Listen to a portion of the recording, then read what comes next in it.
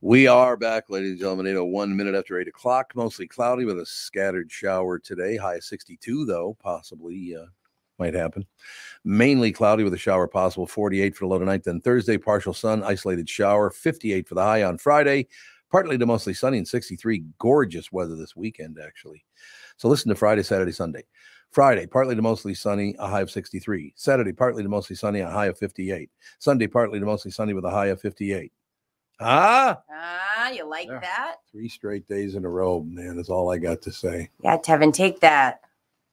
What are you doing? Don't mess with my camera. Get away from me. Yeah, we're looking up your nose. Oh, we're looking up my nose again? Boogers. I opened up the chasm. Are the nasal holes patent? They are patent. I like how we always check this before the show to make everything's working right. Oh, you switch it every time. I switched nothing. You're like, I want to make things difficult. I want attention. Yeah. Oh, yeah. There's no question about that. He fixed it. Look at that. Looking good, Thomas Barnard. You know, one thing I noticed about the fall, when you have to start wearing these jackets. Yeah. In a jacket, I look like I weigh about 40 pounds more than I do. What the hell is that? It's the windbreaker effect. Yeah, it's the windbreaker effect. You're right. It's like, what the hell? I'm leaning back. It's like, look at that. Jesus. What? I watched a video of ours that made me LOL the other day. Of the morning show? Of your talking about you may or may not have a sense of need for violence when we were asking questions. But you were wearing a windbreaker, and I was like, yeah, he looks twice his normal size. Yeah. Oh, so you noticed that? I do. I look twice as big as I actually am. Like, what the hell? Must be these broad shoulders. Must be these. Yeah, no, must be what it is. Picking up the weights at the gym. But I was leaning back looking and going, it looks like my gut is sticking out to about here. It's a really nice look, I think. Yeah. You know what I mean? Where do you want to start? Because there's nothing good to talk about. So. I was What are you going to do? Oh, one thing I should mention. Yeah. Is that, I scroll through and I check a couple of different news sources and all the rest of it. And people were having a fit on, I think it was Newsmax. I think that's the name of the channel. Mm-hmm. That apparently the next Republican debate is going to take place on NBC. And they were having a fit about that because NBC is by far the most liberal network of them all. I mean, NBC goes after the Republicans like there's no tomorrow. So why would they want their debate on NBC? Does that make any sense to you? Yeah, I think so. Like I would want them to carry the opposite opinion every once in a while. Like, I think that makes sense for them to, it's like the Super Bowl, like rotating. Oh, no, I'm talking about if you were a Republican, why would you want to go on NBC? All they would do is badmouth you. I mean, because it's an opportunity to at least be seen amongst that crowd, amongst people that might tune you out. Like, I think that'll work. Oh, no, not at all. But I get the idea behind it. Like, hey, let's reach out to a market that normally maybe doesn't listen or right. Us. Yes. But I learned something yesterday from it, which I didn't know before. I went, really? Because I didn't notice that NBC had been all that, way far left and all that stuff. And there's a reason I found out for that. I don't watch NBC. I never watch NBC. There are 2 shows that I've watched on NBC. Poker Face. But you ever see that show? Yeah. Oh my God, she was terrific. So good. Wasn't she good? Now she's doing commercials for like clothing stores or something. Yeah, Old Navy. Old Navy, yes. Yeah. Right. I love her. What's her name again? I forgot her name. Oh my God. Natasha, is it Leggero or Leon? Leon. Natasha Leone. Yeah. She is phenomenal. Yeah, she's great. Really, really good. So I watched that, and I watched the old extended cut reruns of The Office. Of course. It's the only thing I watch on NBC. I went through all the shows. I've never even heard of these shows. So the reason I guess I didn't know they were so far left is I don't watch them. But I didn't avoid them because of politics. They don't really have anything on there I'm interested in other than those 2 shows. I guess that makes sense, doesn't it? Yeah. Yeah. I like the Peacock logo. I love Peacock. See it? I'm a big peacocker. But I had no every day. I told them to lock the closet door. I told your husband, lock her in. Yeah, they put that broom handle through like the door. So exactly. That's exactly right. But yeah, but you don't notice things like that because I guess you don't pay attention. Well, first of all, with streaming, you go to a site like Hulu or Max or one of those. So you go, I don't know where those shows come from originally. But I even checked that. And I don't know. There are things I don't watch. The things I guess I don't really have one network that maybe Paramount. I might watch Paramount more than any other one. Have you ever signed into somebody else's like their streaming service? Nope. So you'll find out pretty quickly that algorithms mean a lot. Oh yeah. Because like Justin has his own account and I have my own account. And if I jump on his Netflix looks completely different than mine. Hear, and that's why you go like, we probably have different peacocks. Well, it's all the same programming though. Yeah, I just mean like they show you, I mean, it's like show you different things. Yeah. Yeah. Now for some reason, because they used to show Live Now and it would show all the news programs and all that stuff. It doesn't do that anymore on Hulu. It just I can't even remember what the hell's on there. It was like Live Now, and there were 3 shows I'd never even heard of. Yeah. And they weren't news show. It's like that used to be where you'd find everything that was live, but they don't do that anymore. We have to acknowledge that Hulu has the worst infrastructure of any streaming service. What do you mean? Like as far as like the interface, like user friendly? Yes. Why? What's wrong with it? It's just like you can't find anything. And then they put a lot of like filler stuff to like hide the fact that they don't have like always new content. And you're like, you have to dig. I would have to say that. And then Apple TV is secondly the worst. Amazon Prime isn't great. Netflix probably has the best interface by far. Peacock is probably a close second. But I hate the interface on Hulu. When you jump on there, it's like, hey, listen, we have some really great stuff, but we want to also show you the terrible things we bought 40 years ago. Yeah. And I hate the fact that they don't, when you because Netflix, you pause on a title and it'll show you like the preview. I hate that Hulu doesn't do it. And you can't easily read the description because it's like half cut off. No, it is a mess. And if you want to know more, you click onto it, but then it's like, you're watching the show now and here's an ad. You're in it. Oh yeah, the ad comes first. I hope you're ready for the ad. You're in this. See, I don't have any problem like that with Hulu. Oh, okay. But I don't pay a lot of attention to any of that bullshit anyway. Yeah, I could see that. I'm like, okay, I know what I want to watch. Although the one problem we do have is we watched this new show last night. Where was that again? I forgot. Yeah. Yeah, me and Justin do that a lot. So luckily there's a search bar everywhere. Who's the controller in your house? Catherine. No doubt about it. I am too. How about you? I would say me. Really? Yeah. How about you, AJ? When Sam, my girlfriend, and I watch something, it's like she'll control it, but then it ends up being like, well, I don't know. It's one of these 3, and then I'll just pick. There you go. So there you have it. No, we watch a lot of it. It's kind of interesting, and maybe it's because we've been together so long, you kind of move toward one another. I think in marriage, you either move toward one another or away from one another. I think that does happen. But Catherine and I tend to like the very same things. Isn't that weird? Yeah. It's kind of weird, though, isn't it? Justin learned tennis for me. That's the closest. Like, that was pretty nice.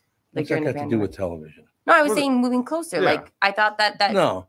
Oh, okay. I didn't know it had to be about TV. I didn't know the only way you can connect with your significant other and move closer is television. You ever see me play tennis? That's why. Okay, I'm just telling you flat out. You don't want to bring up tennis around. I am not a tennis player. Can your hand hold a racket? I actually broke a racket once. I believe it. I swung a racket and it broke. I believe that. It's like, what the? But how could it break by hitting a ball? It had to have a crack in it already, didn't it? Like somebody was using it and probably slammed it into the ground. Something, man. Just hit that ball so hard the racket had. Yes, that must have been what I was so powerful that. I'm pretty sure that wasn't what it was. Yeah, I'm not a tennis player. Matter of fact, I've been playing pickleball with Catherine. I'm not that good at that either. Love pickleball. Oh, she loves pickleball. Yeah. Well, it is fun. Except I'm far too aggressive because you're not supposed to charge the net. Well, no, that's where I don't like that. They say if you can't see if you're swinging back and you lose sight peripherally of your hand, you're swinging too hard. It's more of a forward motion than a back motion, and you'll overswing and probably hit it in the net or out. But don't you want to harm somebody by hitting him with the ball? I would love me and Justin, because Justin's terrible. I'm really good. I feel like Catherine's good. I feel like we'd be an even match. Or me and Catherine just take you guys on. Because the husbands are bad. Yeah. Oh, okay. That's good argument. You want me to lie? You want me to lie in front of all of our listeners? Do you grunt when you hit the pickleball like you do in tennis? Oh, please don't. I don't grunt when I play tennis. I hate that so. It's like, really? Right. Not everybody's Maria Sharapova. Yeah, exactly. It's exactly right. I'm out there just praying it lands in. So I do this thing where I always say, sit, sit, sit. Like I want the ball to sit down when I hit it too high. And then I found out everybody thought I was saying shit all the time. So no, I'm not out there grunting. You know who really sucks at pickleball Who? is Judd. Yeah, that's true. I had no idea you couldn't be aggressive in pickleball. You can be just Not really. you have to be good first. That's the problem. No, But that's not. You cannot charge that area right by the net You can go into the kitchen if it bounces. if it bounces in the kitchen first. Correct. But if you're in the kitchen, if it bounces, it's already past you most likely. No, it has to bounce in the kitchen, and then you can go in there.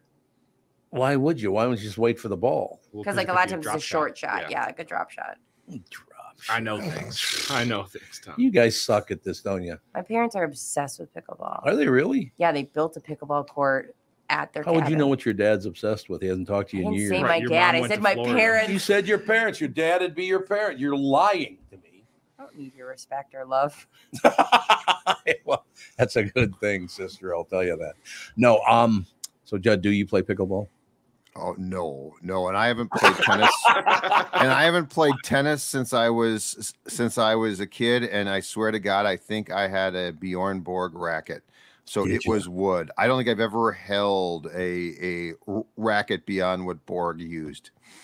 I understand that. I just, Catherine's really, well, first of all, it's not fair because Catherine and Brittany are both almost 6 feet tall and long and lean. I mean, Catherine moves like a goddamn gazelle, for Christ's sake. She's got those long legs. Not fair. I got No, this- no, it's not. No, it's not. But I long ago accepted that I am, how can I put this nicely, very limited in what I can do from a sports standpoint. That's why you probably like to do sports. You're still Hey, living the life, man. Exactly. Well, you know what? It is far easier to critique things than to actually have to do things. Well, and a good example of that is there. I don't know if the YMCA is still over there by Southdale. There was a YMCA over there. I used to play basketball there. Mhm. And one day I decided I don't ever want to come over here and play basketball again because there was a young African-American kid, typical, Sorry. 5'5", because I asked him, who dunked over me. That's At mortifying. 5'5", he could dunk a basketball. Yeah. His feet were this far off the ground. That night, did you go hang up your jersey? And Oh say, yeah, "I like retire"? I'm done. No, I have a similar story. I Oh, didn't, do get, you? I didn't get dunked on, but so I did track and field in high school just because it was like a good way to stay in shape Yeah. for football season and And basketball season. fun. And so they talked me into high jumping because I'm the only black kid in my school and you can jump higher than the white kid. So I'm like, okay, cool. So we're at a meet. I'm about to win my first meet. I'm jumping like 6'2", right? I think I'm having a great day. This kid comes up and stands next to me and he takes off his warm up. He starts like stretching, takes off his warm ups. And he's like, hey, what are we at right now? And I kind of like give him a little smirk, like, oh, 6'2". Like, yeah, I'm about to clear this and win because it's just down to me and one other kid. And he kind of looks at it. He looks at me and he goes, I think I'll start warming up now, and takes his stuff off. And I just immediately backed up. I was like, I'm just going to go home and take second place because you jumped like 6'8" or something crazy like that. And I was like, Jesus. yeah, I'm out. Like, I can't do that. Oh, it was a meet to have someone do that to you and you're standing there. Yeah. I got about that far off the ground though, so that was good. That's good. Yeah. But to watch somebody do that and they're doing it right over your head, it's an amazing perspective. I will tell you that. It's humbling. Like Yeah. Jesus, kid, Yep. and of course, had to give me the point. Oh, yeah. Oh, yeah. He's not going to just dunk on you and not let you know about it. Oh Yeah. man. Point at me, absolutely. I'm like, But you know what?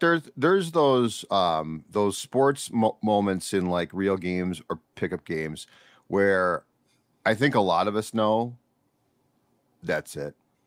Like Yeah. I'm done now. And for me, yeah.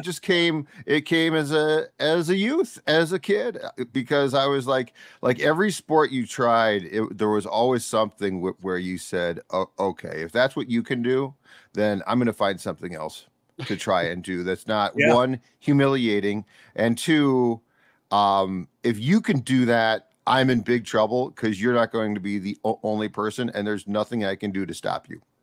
God, I have a wonderful, very quick story, if you guys don't mind, about kind of exactly what you saw. My best friend in life, Andy Fisher, just lost Andy this year, unfortunately, but he was my dearest friend. My son is named after him, and he was good, and I mean really good, at baseball, basketball, and football. He was just a great athlete, and no matter what he did, was not a great golfer for some reason. He was really good at like baseball, basketball, football, that kind of thing. But he was an okay golfer, but not great.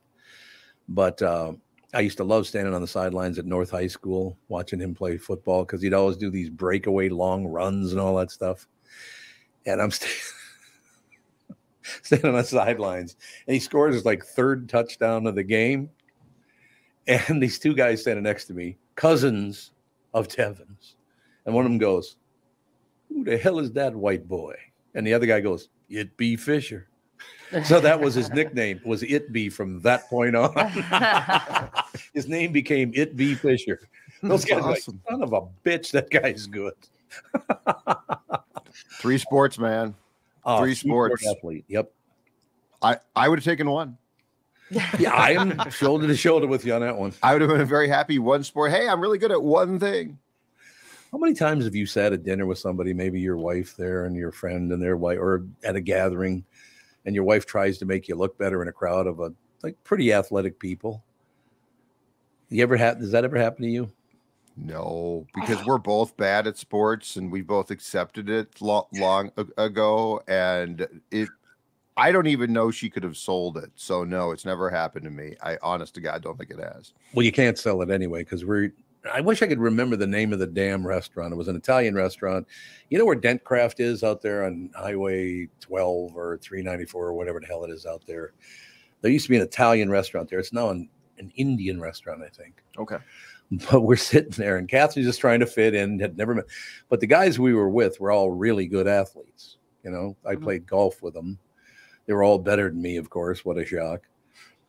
But Catherine tries to fit in, and she goes, Kendall Norbert, who is my best friend. I just talked to Kendall last night. And she leans over, she goes, Kendall, I don't know if you know this or not, but Tom can bench over 300 pounds. And he goes, ooh. See, that's just, no, we don't need this. We don't need this. Yeah. I got the over me. I got the under me. I got the ooh, who cares? That's great news. It makes it worse.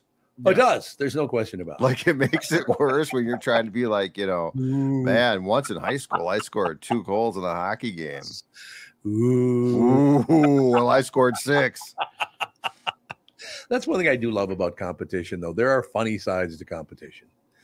Like I said, he got the nickname It Be Fisher because he was so good. So Tim Laudner to this day still refers to him as It Be, which I really like. That's a great nickname. It Be is a great. It is. It Be is a great. Where speaking of that, when it comes to nicknames, where as a society did we go wrong when we decided that shortening up a person's name was like a nickname? You know. Yeah, like that's not a nickname. Like Tom instead of Thomas. Yeah, or like last names. Hockey is famous for it. Yeah, they are. Yeah. And they shorten up last names and use them as, you know, the old school real nicknames are like It Be. That's creative as hell. No. It Be is very creative. Yeah, there aren't any really good modern day nicknames. Back in the day, you would have like Billy White Shoes Johnson or something like that. I love him. He annoyed the shit out of Bud Grant. I love that about him. Remember, he would do that. He wore white shoes because White Shoes Johnson, and Bud wasn't having any of that on his team. You had to wear all the same shoes. So he would literally go in front of Bud Grant and start doing his dance that he always did. Yep. And you could just tell Grant's like, get the hell away from me, God. You could tell it just pissed Grant off. And back then it was, you know, rare. Like he was, was the one guy basically. Yep. That's very White Shoes Johnson. He was a damn good player though, man. He was fun to watch. He was was that Houston? What the hell was that? I think it was Houston and Atlanta, maybe. Houston and Atlanta. I'm pretty sure he played for a few teams. Yeah, I think you're right. I think you're right about that. But I loved watching him play. The guy was damn good. No doubt about that. No question. So what do we got? Speaking of that, by the way, we're now only a couple of days away from the weekend. Is there anything? My baseball season is over. God hates me. I'd just like to point that out. No? Did he call you and tell you? Hey, Tom, God here. God here, I'm never letting the Twins win again because of you. Just going through my notes, meaning to call you. I hate you, and therefore your baseball team. Hope you enjoyed 91. Wouldn't it be horrible? The one phone call you receive is, Tom, this is God, and it really is God, and I hate you. Goodbye. That'd be a horrible phone call. That would not be great. I would have a hard time leaving the house. If God hated you? Yeah, because I'd be like, what? Oh, I don't think this is going to go well today. Well, you might as well at that point just like leave and see what happens, because you're probably screwed either way. Plus, he can get you in your house too. That's true. So like it's probably. But here's my thing now. If God didn't text you, I don't think that the majority of people would actually get the call. That's true. Because he tried to call you and you'd be like, "What number is this? I ain't answering it." Even the text, I'd be like, "New phone, who dis?" Right. No, I think I would hope that he would have like a good enough sense of humor where rather than calling you and telling you like, "Hey, I made your Twins lose," like he'd wait till he's like checking you in at heaven and be like, "Hey, you remember 2023 when you thought the Twins were going to win? You're welcome. You're welcome. Not a problem." Checks you in. That was some payback right there. Right. That'd be so great if you actually could. If there is a God. See, I'm not one of those people that goes, there is or there isn't. Maybe there is, maybe there isn't. We'll work it out one way or the other. These people, there absolutely is not, or there absolutely is. How do you know? That's a good point. We don't know, so work with both, right? That's a good thing. I love that. Yes. Work both ways. Work with both. Yeah, I mean, if there is good and if there isn't, you're not going to pay the price anyway, so what the hell's the difference? Yeah. I like it. Don't understand people, but I do wish, if there is a God, if you're listening, God, call in. 952-600-2575. Call in. Catman. Oh, you changed your name. You're not at the queue anymore. God, just discovered I left. What do you think? He goes, "I thought you were retired." Right. What's the app I have to download? I can't wait till, like Mike Bryant calls in or something now. Oh, yeah, Michael. Yeah. I talked to Michael this morning. Like I said, it was great. So I'm talking to Michael Bryant. He texted me at 5:30 this morning. Then I called him on the way in about 7:15, something like that. And we're talking, having a nice conversation, all the rest of it. And Michael Bryant goes, "Okay, well, I got to go. I got to hop in the shower and get going to work." And I said, "Really? Your last words have to tell me you're naked right now?" Thanks. Yeah. I really appreciate that, Michael. Thanks a lot. Good friend. That's a good buddy for you right there. So what do we got now for the winter? Because I don't know anything about hockey. I like hockey players. I just don't know anything about hockey. I'm not a basketball fan anymore. I used to be, but I just am not anymore. It's a whole different game. There's no strategy anymore. It's I'm going to shoot whether you like it or not. That's what basketball is now. 3-point shots. I like that. Yeah. That's the thing. It's not, and they're probably, there's strategy to a certain point, but it's changed so much. And like the shots that back in the day that your Celtics took are no longer shots that players are encouraged to take. So yeah, the 3-point shot has become the overriding, like, if you don't take a 3-point shot, you're stupid. I got bad news for you though. I don't know what there is because unfortunately with the Vikings being 2-4 and their 2 wins coming against 2 teams with a combined 1 win, it might be a long winter. Could be a long winter there, Tommy. What else is going on in the winter? Any other winter sports I should know about? Tevin, do you got anything for him? I'm at a loss here. No, I'm probably just gonna watch a lot of Lifetime movies this Christmas season, this winter. Yeah, I don't know. There's nothing really to get excited about. It feels like in Minnesota. No, I've been checking the 2024 draft order for the NFL draft. We do that a lot. Playoff pictures. So yeah, it's gonna be a long one. You watch Lifetime movies of all the things on. I don't know. I'm scrambling for anything at this point. Okay. But no, I'll probably watch a lot of basketball, a lot of Wolves games. Because unlike you, Tom, I try to support the local team. But I love those Lifetime movies. I'm never coming home for Christmas again. Yep. It's like, really? That's the name of your movie? And they all have the same plot. Some guy from out of town got stranded in a small town for business or came home from the military, met small town girl that works at the antique shop. No, you're messing it up. The new algorithm is different. it's a woman who's a businesswoman and she will never live in a small town ever again. And one day she runs into her high school crush at I can't believe you're serving coffee. That's crazy. Yeah, maybe. Or maybe I own many coffee conglomerates. I'll never fall in love. Well, maybe you'll fall in love with me. I love Christmas. The end. That's it? Yep. Wait, hold on a second here, because I've seen ones where it turns out that her job is crazy, and so is she, and he ends up in a death trap, and then he gets killed, and the police they see there's Lifetime, and then what I've learned is there's Lifetime Movie Network, Right. and Lifetime Movie Network is where like the mom and her daughter, who's a popular high school kid, they combine to like kill the boyfriend. Yeah, and you have to watch out. So, like, I have done clinicals in a long-term care facility, and you have to make sure that at 8 o'clock you kind of check what's on Lifetime, because they does get a little dark. So sometimes you got to switch it up for elder care, because you're like, I don't want them having to watch this. But like in the daytime, it's a nice formulaic movie. And then once like 8 or 9 hits, you got to watch out, because Lifetime original movies can get dark.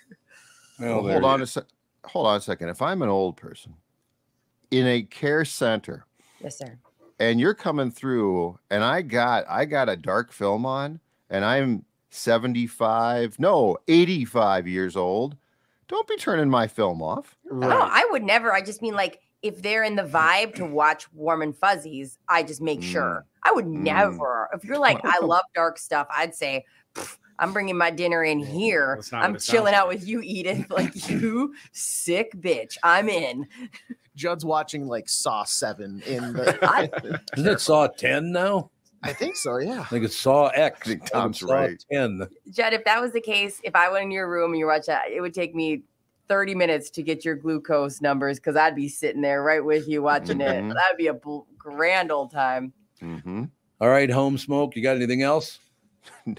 Not really, because I you know what? Well, I will say this: the league championship series, which is what Texas, Houston in the American League, and Philadelphia, Arizona in the National League. Both series are 2-rip, and Philadelphia won 10-0 last night. Jesus. So come on, let's get some competitive baseball games here. Yeah, you're right. Judd, we will talk to you tomorrow. Awesome. Thank you. Sounds good. Thank you. Judd's all good, ladies and gentlemen. Score North. Take a break. Be right back. Got Chris Egert coming up next. And Ed Begley Jr., one of my favorite people in the world, will be our guest this hour too. Let's take a second to talk about my bank, North American Banking Company. You've heard me talking about them for a long time now. When they opened in 1998, they made a promise to deliver a better banking experience for their customers, where you know your banker and they know you. Well, a lot has changed since 1998. This commitment to being a true community bank in the Twin Cities has not. So if you're looking for a better banking experience, why not bank with my bankers at North American Banking Company? Go to nabankco.com or stop by any one of their 6 Twin Cities locations. Member FDIC. Equal housing lender. Recently, Jim Paul of Valley Buick GMC was contacted by a company that does on-site sales. Jim was confused. Wait, they don't know anything about us, our staff, our reputation, most importantly, our customers. Hey, pal, no problem. We do them all over the country. You know, get the manager off the roof sale, inflatable gorilla sale, and our favorite, the 13-hour sale with a giant clock that goes to 13. Urgency, baby. We bring our crew because, well, your people are, let's just say, a little laid back. And the pricing? Nothing special, sport. But Jim thought, we price competitively every day. Our prices are special. We definitely don't need these guys. But sale does convey some urgency, so we made a bold decision for his fine dealerships. Announcing the Valley Buick GMC 365-day sale. And we can even extend it a couple years or so. I got the air dancer guy, scratch-offs, plastic keys, bubble machine. Valley Buick GMC in Apple Valley or Hastings, or valleycardealers.com. Hurry. In a world that's racing a mile a minute, a split-second distraction can change everything. I'm Mike Bryant from Bradshaw & Bryant. Every day we see too many people, heads buried in their phones, unaware of the dangers they're in. Texting and driving isn't just reckless, it's playing Russian roulette with your life and the lives of others. In just 4 seconds of distraction, you've driven the length of a football field. Is there any text message that's worth your life, that's worth the lives of others? I've been fighting for the rights of the injured for over 30 years, but I'd rather you never meet me in a courtroom. So hear me now. Stop texting and driving. Pay attention. Value your lives and the lives around you. And if you won't, know this. At Bradshaw and Bryant, we're relentless. We won't back down. We bring justice to those that need it. Find Bradshaw and Bryant, personal injury attorneys at minnesotapersonalinjury.com. With Mike Bryant on your side, seeking justice for the injured. Bradshaw and Bryant. Guys, if you want to reignite your intimacy once and for all, listen, just give Twin Cities Premier Health a call for a discreet and confidential in-office evaluation by their highly trained staff of medical professionals. Acoustic wave therapy sessions are 25 to 30-minute treatments with no pain, and I'm here to tell you. No downtime afterward. That's true also. And right now, Twin Cities Premier Health is offering a free treatment and a free consultation when you book today. Receive this $800 value when you use code word TOM at TwinCitiesPremierHealth.com. You may know that age-related erectile dysfunction is most commonly caused by a buildup of plaque in the arteries that supply blood to the erectile tissue. I sound like a doctor. What do you think of that action? So smart. Acoustic wave therapy can rescue your relationship, has been clinically proven to break up plaque and improve blood flow to the penis. Definitely take advantage of this limited time special offer. Receive a free treatment and a free consultation when you book today. This is a savings of $800. Yes, I did say $800 when you use code word TOM at TwinCitiesPremierHealth.com. Be sure to use code word TOM, so you get credit for sending you. That'd be good. I wouldn't recommend a service like this unless I knew that they could help you too. We are back, ladies and gentlemen. News brought to you by Mr. Money Talk, Josh Arnold. Call Josh for your free 48-minute financial evaluation. I did. Josh does a hell of a job. Again, Mr. Money Talk, Josh Arnold, bringing you Chris Egert. When did you become a lumberjack? Oh, this no lumberjack would be caught dead in these colors. Oh, they would. Oh, really? Blue and gray is way out of line. Nah, it's too. It's too fancy for lumberjack, and it's it's one of those fancy shirts. I love Monty Python's "I'm a Lumberjack and I'm Okay." What a great song. Well, I was just the guy from Monty Python, John Cleese. John Cleese, yeah. Yep. I just heard an interview with him the other day because doesn't he have Parkinson's disease or he's got something. But man, he is just such a funny dude, and he sounds like he's handling that situation with as much grace as he can. Given all the challenges that are going to be coming his way because of that. So, well, I'll be honest. The last time I talked to him, because I've interviewed him several times, very nice guy, but you could tell a couple of times ago that something was wrong because we were talking and having a good time and laughing and joking and he all of a sudden goes, "I have to ask you a question." I said, "What's that? Are we ever going to get to the point?" I'm like, "What?" Dang. I was like, "What are you talking about?" That is aggressive. So I don't know where his brain went for a second there, but apparently we were talking, laughing, joking. All of a sudden it was like, "God damn it." I'm like, "What?" Whoa. Yeah, that's when I first was like, "Uh-oh, John's got something cooking." Yeah. Great guy, though. Just a really very funny man. Great guy. All those guys at Monty Python, every damn one of them was a really nice guy. There was a point in life where I could quote probably the entire Monty Python and the Holy Grail, like from the beginning to end. And I found now that most of those references, when I break one out every once in a while, they're lost on, anyone under a certain age. They don't get it, which is sad. One of the great jokes of all time. And it was very laid back, very simple, very easy, but funny as hell the way he presented it. These, wizards are always like Balthazar the wizard and all these fancy wizard names. Yeah. John Cleese playing a wizard. And I can't remember who asked him a question. He goes, "Do you, wizard, have a name?" And there's a pause and he goes, "Some call me Tim." Tim? Tim the wizard. Yes. Very scary. There's no doubt about it. That was right in the part of that movie where the rabbit comes out and like decapitates half of the exactly. God, what a great show. A rabbit? And then the rabbit comes out. What a great movie. Anyway. You know, this is a true story. When that started on Channel 2, I believe in 1970 was the first year of it, I think. I was living in Grand Forks, North Dakota. I drove home every weekend to watch that with my brothers on Sunday night. Wow. No kidding. That's a total of about 650 miles. So that's a bit of a haul. So I came home every weekend and left as soon as Monty Python ended on Sunday night. I left to drive back to Grand Forks. Isn't it funny the driving that you could do and the lack of sleep you could do when you were young? Oh yeah. Most definitely. I remember having a girlfriend who at the time was living like maybe 2.5 hours away from where I was living. And I would work a couple nights during the week. I was a reporter. It was my first reporter job in Sioux Falls. I would work throughout the day. Some nights I would wait tables at night. So when I got done with my shift, I'd go wait tables to make some cash. And like leave there and drive 2.5 hours to stay overnight at the girlfriend's place. Oh yeah. And then get up at like 5:30 the next morning and drive back to be at work by like 8. And I'm like, how in the hell Isn't that crazy? do that? Yeah. Right? It's true. God dang, I would try to have that kind of stamina now. One more thing about Grand Forks, and I think I've mentioned this to you before, but maybe not. Right out of North Minneapolis. I'm 18 years old. I'm not in Grand Forks, North Dakota. I could not understand one word they were saying. And they probably couldn't understand you there either. Yeah, I think you're right. I think you're honestly got to say, listen, I'm looking for what's a good neighborhood. I'm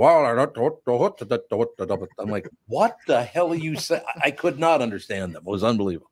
I got around to it eventually. I could. I'd go, oh yeah, like that after every sentence. There you go. What do you think? Grand Forks people are some of the nicest, though. They were great. They were. We went up there a couple years ago. My kid was thinking about playing there, and I really like Grand Forks a lot. It was, but we were there in like, you know, when it wasn't cold season yet, and it's crazy how much colder it gets. It doesn't seem that far away, but when you talk about wintertime, even Tevin, between like Fargo and Grand Forks, I feel like it's always colder in Grand Forks, isn't it? Yeah, I mean, I haven't spent a lot of time in Grand Forks, but I can't imagine a colder place on this planet than Fargo, North Dakota. That's what I mean, but it's colder. Like, it is. It's crazy. Well, the good thing about it is that they don't have to have two different words. They can either use summer or July, because it means the same damn thing. Because summer is 1 month long in Grand Forks, North Dakota. I'm just here to tell you. Yeah, I loved it. The people were great. One thing about, and I didn't drink at the time. Well, I couldn't go to the bars anyway because I was too young. Yeah. But man, they can drink up there, boy. I'll tell you, they can drink some booze up there. There's not much else to do in North Dakota than drink. There was a bar when I was in college in Fargo that whatever the temperature was the day before, that's how much drinks cost. And so it'd be like 3 degrees, and we'd go down to the bar with like 25 cents and be like, yeah, we'll take a round for everybody in here today, and slap 50 cents on the bar. I'm sure the bartenders hated it because they probably made no money, but it was a good time if you're in college.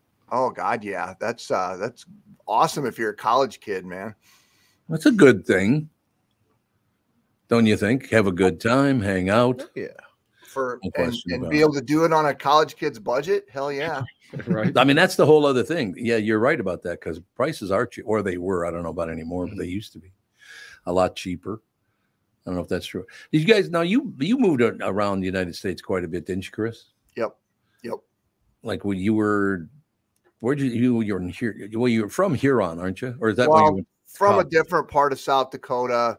Went to school in Huron, had jobs in Sioux Falls, Rapid City, Omaha, Orlando, Seattle, and then here. Really? So you were all over the United States just like I was. Yeah. I kind of like that, though, to tell you the truth, living in all those different markets and all that. I actually look back and go, how lucky was that? That was, well, for sure. And you're young then, and before, a lot of times it's pre-kids, and when you can do that, and I'm where I want to be now, but I definitely, it was a lot of fun. There's no doubt about that. No question about it. And the people are totally different. No question about it. Oh, and anybody from the Midwest, man, they got no clue. People No. on the East Coast or really the West Coast. The West Coast was a little different. They were at least kind of aware that like Minnesota, South Dakota, North Dakota, that we were over here, but East Coast, Florida, knew. They're like, people tell people where you're from, and they're like, I don't even know where that is. And I'm like, oh, come on. Stupid. And then one thing, yeah, I know they know where South Dakota is now. You know how I know that? Because who's the governor there right now? You got it. Yeah, she puts quite a figure for it. Is she that pretty in person? I've never actually met her in person. She's a very, very pretty woman. Yeah. Although I do know some people who have worked for her at different points. Uh-oh. No, not necessarily bad. Oh, good. Glad to hear. No, she just, I think she's pretty upfront on where she stands. And, there are a lot of people who appreciate that. It's about Kristyn Nome or Kristyn Nome, yeah. Yeah. You don't find her good looking? I didn't say that. We just saw that look in your eye. Did a little Google search just to make sure we're all on the same page. Was it a good picture? Yeah, she's cute.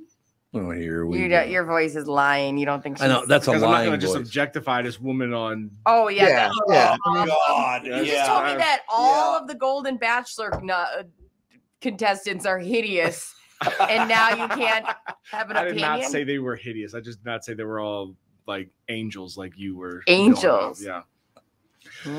Honest God, Chris, we were talking about this morning. I know we only got about 2 minutes to go here, but we're talking about this morning that whenever late fall or winter comes, I look like I gained about 70 pounds. Look how big I look in this shirt. I look like I weigh about 280 pounds. Well, I wouldn't say that, but I think our natural reaction at this time of year is just to like dress warm, to not really quite care as much about what you're eating as maybe you do. Well, that's true. Good point. I'm not saying and then you start like digging into things like chili in the crock pot and roast beef and all that kind of stuff. So phenomenal. Great stuff. Mm-hmm. All right, Mr. Egert, we'll talk to you tomorrow. Okay, you guys have a good rest of your day. Thanks, pal. Bye, Chris. Ladies and gentlemen, Chris Egert, news brought to you by Mr. Money Talk, Josh Arnold. Call Josh for your free 48-minute financial evaluation. Chris Egert on Channel 5 Eyewitness News. Take a break. Be right back. Very, very special guest coming up right after this. I'm so happy to welcome back our longtime friend, Sabre Plumbing, Heating and Air Conditioning, to the show. I've known Steve, the owner, for many years, and I completely trust Sabre to keep my house comfortable. Why? Sabre does everything the right way, and they always put the customer first. I love the team at Sabre because their service experts are experienced NATE certified technicians. They're not salespeople. Their pricing is completely upfront, and they fix only what needs to be fixed, nothing more. Sabre is dedicated to giving customers what they need, when they need it, and at a fair price. Keeping your family safe and comfortable without breaking the bank. Give Sabre Heating and Air Conditioning a try. I know they'll take care of you just like they've taken care of me and my family. Whether you need a new Bryant furnace or air conditioner replaced, or just simply need a service call to get you going again, go to saberheating.com. That is SABRE heating.com. Sabre and Bryant, whatever it takes. You need to know a guy for your auto repairs, legal issues, banking, and more. The same goes for investment advice. You need a guy to help you be successful, someone you can trust who gets results. Well, I got a guy for you. Josh Arnold. Josh gives you straight talk, not sugar-coated advice about your financial situation. Josh has seen it all when it comes to economic and market conditions, and Josh can make sure that your retirement objectives match your investments. Do yourself a favor and call Josh now for a no-obligation 48-minute evaluation. You've got nothing to lose, and you'll get a different point of view for your investments. Call Josh at 952-925-5608. That is 952-925-5608. You'll be glad that you did. And tell him his guy, Tom, sent you. Investment services offered by Josh Arnold Investment Consultant, LLC, a security investment advisor. Past performance is no guarantee of future results. All investments involve risk. All comments and opinions are Josh Arnold's and do not constitute investment advice. Tom Barnard is a paid endorser. You horn tootin'. Tom here, and I just read a success story from MN Fat Loss client Elizabeth, who just completed the program. Elizabeth writes, I am a 54-year-old woman who has struggled with losing weight. I had almost constant heartburn, trouble sleeping, and brain fog. I tried counting calories, eating bars and shakes, and several other programs in which I would lose 5 to 10 pounds after months of struggling, only to gain it right back. After 60 days of the MN Fat Loss program, I was down 25 pounds. MN Fat Loss had really empowered me to believe that I can control my eating and my weight without having to sacrifice foods that I like. Let me assure you that the short 60 days is totally worth it. If you're thinking about finally committing to improving your health, this is the time to start. You won't regret your investment in yourself. Well, great job, Elizabeth. Matter of fact, I'm starting the program again today because I took a pause there after the 60 days, and which they encourage you to do. So I'm getting back. I started back again today. I'd like to lose about another, 15, 20, something in there. So yeah, great job, Elizabeth. I'm so happy to hear about your success. So you ready to lose weight and feel better? Go to mnfatloss.com and schedule a free phone consultation. It's so easy to see if MN Fat Loss is a good fit for you. They offer a free phone consultation to learn about the program. You don't have to take time off work or get a babysitter for the kids. It's as easy as getting on a quick call with the expert staff. You can share your goals, learn about the program, and see if it is a good fit to help you lose weight and feel better. They also have virtual options to help you if you live far away. To schedule that free phone consultation, go to mnfatloss.com. The only thing you have to lose is that unwanted weight. That's www.mnfatloss.com. I cannot wait to hear about your success story. Let them know, please, that Tom sent you. Yeah, 8:48 now. It's 12 minutes until 9 o'clock. It's kind of interesting in life as you kind of go through it. And I know the COVID situation came and went. It's been, what has that been, about 3.5 years now? Yeah. Yep. Something like that. So, the world kind of shut down and all the rest of it. And I used to, my friend Ed Begley Jr. and I used to talk a couple times a year, and I just haven't heard from him in a while. Oh, wait a second. Ed, how you doing, Pally? I'm so happy to talk to you again, Tom. Thank you for having me, buddy. I'm telling you, Ed Begley Jr., one of my, and by the way, I'm assuming you didn't write the first line of the descriptor, but I agree with it 100%. It says, beloved actor. Huh? I don't know about that, but God bless him for thinking that. Maybe somebody will agree. Definitely not my wife. God, that's why I love talking to you so much. You're a very honest man, beloved actor, and environmental activist, Ed Begley Jr., known for his countless roles over the last 5 decades, most recently in Better Call Saul and Young Sheldon. 2 great shows, as a matter of fact. Shares hilarious and poignant stories of his improbable life, focusing on his relationship with his legendary father, Ed Begley Sr. It's one of the things that I'm very, very proud of. I got to interview your father and you, so how cool is that for me, Pally? So cool. It's a great connection we have, Tom. Thank you for that. You're a good man. So now we have a book, To the Temple of Tranquility. And excuse me, I almost made it through the title, Ed. Ed Begley Jr. has a book, To the Temple of Tranquility, and Step on It. I love. I tried to do it. I tried to rush Serenity. That's how crazy I am. I tried to even get Serenity out of a bottle of vodka. I wouldn't recommend that either. Oh, you and I have been there together, Ed. There's no question about that. Full disclosure. Yep. Full disclosure. So, how long did it take you to write the book, first of all? It started innocently enough. My daughter Hayden came to me with her smartphone in hand saying, I want to record your whole, 50 some odd years in show business, or at least as much as my battery pack and data plan will allow. So let's get to it. We started to record it, but she wasn't available all the time. So I went, let me take some notes from my daughter about my crazy life. And that's when it happened, Tom. The keyboard of the computer became like a Ouija board that actually worked. Right. It started drawing me into these different stories and saying things to me I haven't thought of in 50 years, but I knew they were true. And fortunately, there's enough people still alive and different ways to verify these things actually did happen as I recall them. So it was a great learning experience for me at this period of discovery and writing it. It took me just 3 months to write 80%, the first 80% of it. It just poured out. And I tried to get it down before I forgot it, half of it. And then the other 20% I did it over the course of about 3 or 4 more months to get it just right and fill up the whole book. Now, Ed, I do have to ask you, because it says in here, focusing on his relationship with his legendary father, Ed Begley Sr., I am assuming, because he always said really, really nice things about you, so I'm assuming he said those to your face, too. He did. He was very careful with his praise. He wanted me to grow as a young man, and I think he was happy that I was beginning to work as a cameraman and a little bit less as an actor, but I know he was happy with that.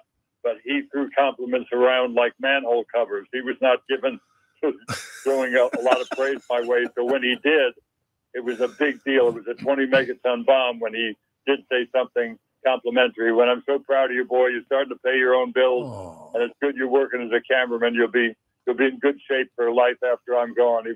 Couldn't have been sweeter about it. He was a good dad and a great role model in many, many ways. And it's got to be somewhat difficult to, you have a very successful, very well-known father. You're stepping up. You're in the business now. There's special pressure on a guy like you, I would imagine. It is, and I just looked at the negative of it, which is that, sure, people are going to compare me to my dad. I'm not my dad. Don't compare me to my dad. Right. All that stuff. When the positives of it, the pluses are much more powerful than the minuses. The pluses are, number one, they're going to remember your name. If you're Rob Reiner, Liza Minnelli, Ed Begley, there's so many sons and daughters of famous people that are doing very well. So one, they're going to remember your name in a job interview, which is essential that they remember your name. And two, they got something to talk about to make everybody relaxed in the job. I worked with your dad on Patterns that Rod Sterling wrote, and we did 12 Angry Men as a teleplay years ago. And top of page 8, Eddie, good luck. I love the old man. What a great way to start a job interview. People are rooting for me, and relaxed, and I'm relaxed. They made me relaxed. So it was all a plus having Ed Sr. as a dad. And I finally realized that after a few years of thinking about it the wrong way. The book is called To the Temple of Tranquility, and Step on It. Ed Begley Jr. with us this morning. Ed, since you popped on and hearing your lovely, wonderful voice again, and over the year, I'm in my 52nd year of doing radio, about 40 years now doing morning radio. And I just, over the years, first of all, Ed Begley Jr. is the only person I've ever interviewed while he was riding a stationary bike the whole interview. Oh, nice. I thought that was terrific, Ed. You still I forgot about that. I was running my generator bike. There's a little bit of a lag in the sunshine for a while. I needed to charge up the batteries so I could have a speakerphone call or something, have enough power. And I rode that exercise bike. I forgot about that. That's great. Thank you for bringing that up, Tom. Ed, honest to God, Ed, it's one of the great. I am having all of this flood of memories of talking to you over, I don't know how many years it's been now, but I've always been a huge fan of yours. Anyway, you are, and one thing I will tell you, I don't know if you got it from your father or improved on it from your father or where it came from, but you are sincerely one of the nicest people I've ever talked to. You're a very talented guy, very well known, but you're such a hell of a nice man. Yet we need more Ed Begley Juniors. That's all I have to say. Right back at you, Tom. You're always a delight to talk to, and in every other part of your life, it's just great to know you. Well, it's a very nice thing to say. And by the way, you might be the only man I ever watched prance through a bar naked in a movie. You thought you were invisible, but you weren't. I played Son of the Invisible Man, and I can see why I got that part. Me taking off my clothes is definitely good for a laugh. Ask my wife, so confirm that. That's another thing you want to. There's going to be some laughter. God, it's wonderful. Are you going to go on a tour with the book, do you think, in the future? Yeah, I've been doing it already. I went to New York and did some press there, the CBS Morning Show, and did a book signing in New Jersey, and did some ABC, their YouTube show, and just been busy with everything. I'm going to Powell's Books in Portland, Oregon. I'm going to the Chicago Humanities Festival. So I'm all over the place. So I'll be kind of close to you there at the Chicago Humanities Festival. That's the 28th of this very month, October. So that's not so far from now. I say I could just meet you in like Madison. We could meet in the middle. You got a deal. We'll meet in the middle. I love that. What a great town that is. No, it is a great town. You're absolutely right. No, Ed, seriously, because, and I'm very serious about this, during the pandemic, not a lot of interviews. My whole career, I based around doing interviews with people like you. And for a few years there, nobody was doing interviews. Everybody's staying away. You certainly didn't have anybody come in the studio with you. So to have people like you back with us, it's just wonderful. I cannot wait to read your book. And if you happen to lose your way driving home from Chicago and you head a little northwest, Just keep coming to Minneapolis. I'd love to buy you dinner sometime, pal. I would love to do it. You got a deal, pal. I'd love to get together live and in person. So when I next get that way and got a little bit of time, I promise I will do that.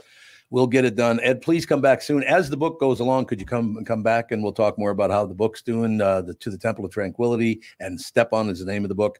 So please come back very soon. You made my day, sir. And you made mine. Thanks again, buddy. Thanks, Ed. Ed Begley Jr., he, honest to God, is one of the... This guy, I mean, he grew up with a very famous father. Yeah. And his father didn't have the same sense of humor he did. I will tell you that. His father was a very serious, dramatic actor. Whereas Ed can do some brilliant, Ed Jr. do brilliant comedy. When he thought he was invisible, prancing around the bar naked. I can't even, because, you know, I know him from so many things. Like he, you know, there's you can think of like a million shows he's in. The idea of him being running around naked is like, and he's doing like lifting up bottles, like, make it look like the bottle's floating. No, you're holding it up. He did so well in Arrested Development. In Arrested Development, he had like alopecia, and he would buy like eyebrows and different hairs and things like that. And it was just, he was so funny without trying that Absolutely. He doesn't even try to be funny, and he's funny. And then that bike thing, I remember that. That was such a wild. He was riding a bike the whole time he was talking. He wanted his house to be net zero when it comes to efficiency or using any electricity. And so, but he was like, well, it's a cloudy day and it was so funny. You know what I do have to realize, because I do watch a bit of news. I don't watch anywhere near as much as news as I used to, but I kind of like keep an eye on things because things are getting worse by the day. And everybody hates everybody else, and everybody's pissed off, and oh my God, blah, blah. And I sit back and I go, why can't you just enjoy your life? Why don't you just calm down? Yeah. We'll try to make things better. But then things like that just happened. Ed Begley Jr. came on and told me on the show that he missed me, and I missed him. There's no question about it. Maybe I can be a lot more tolerant because I have had a magnificent life. There's no doubt about that. Yeah. So do you think that's part of it? Maybe you should go out and meet somebody and fall in love and get a job you actually like and stop blaming your problems on everybody else. I love that.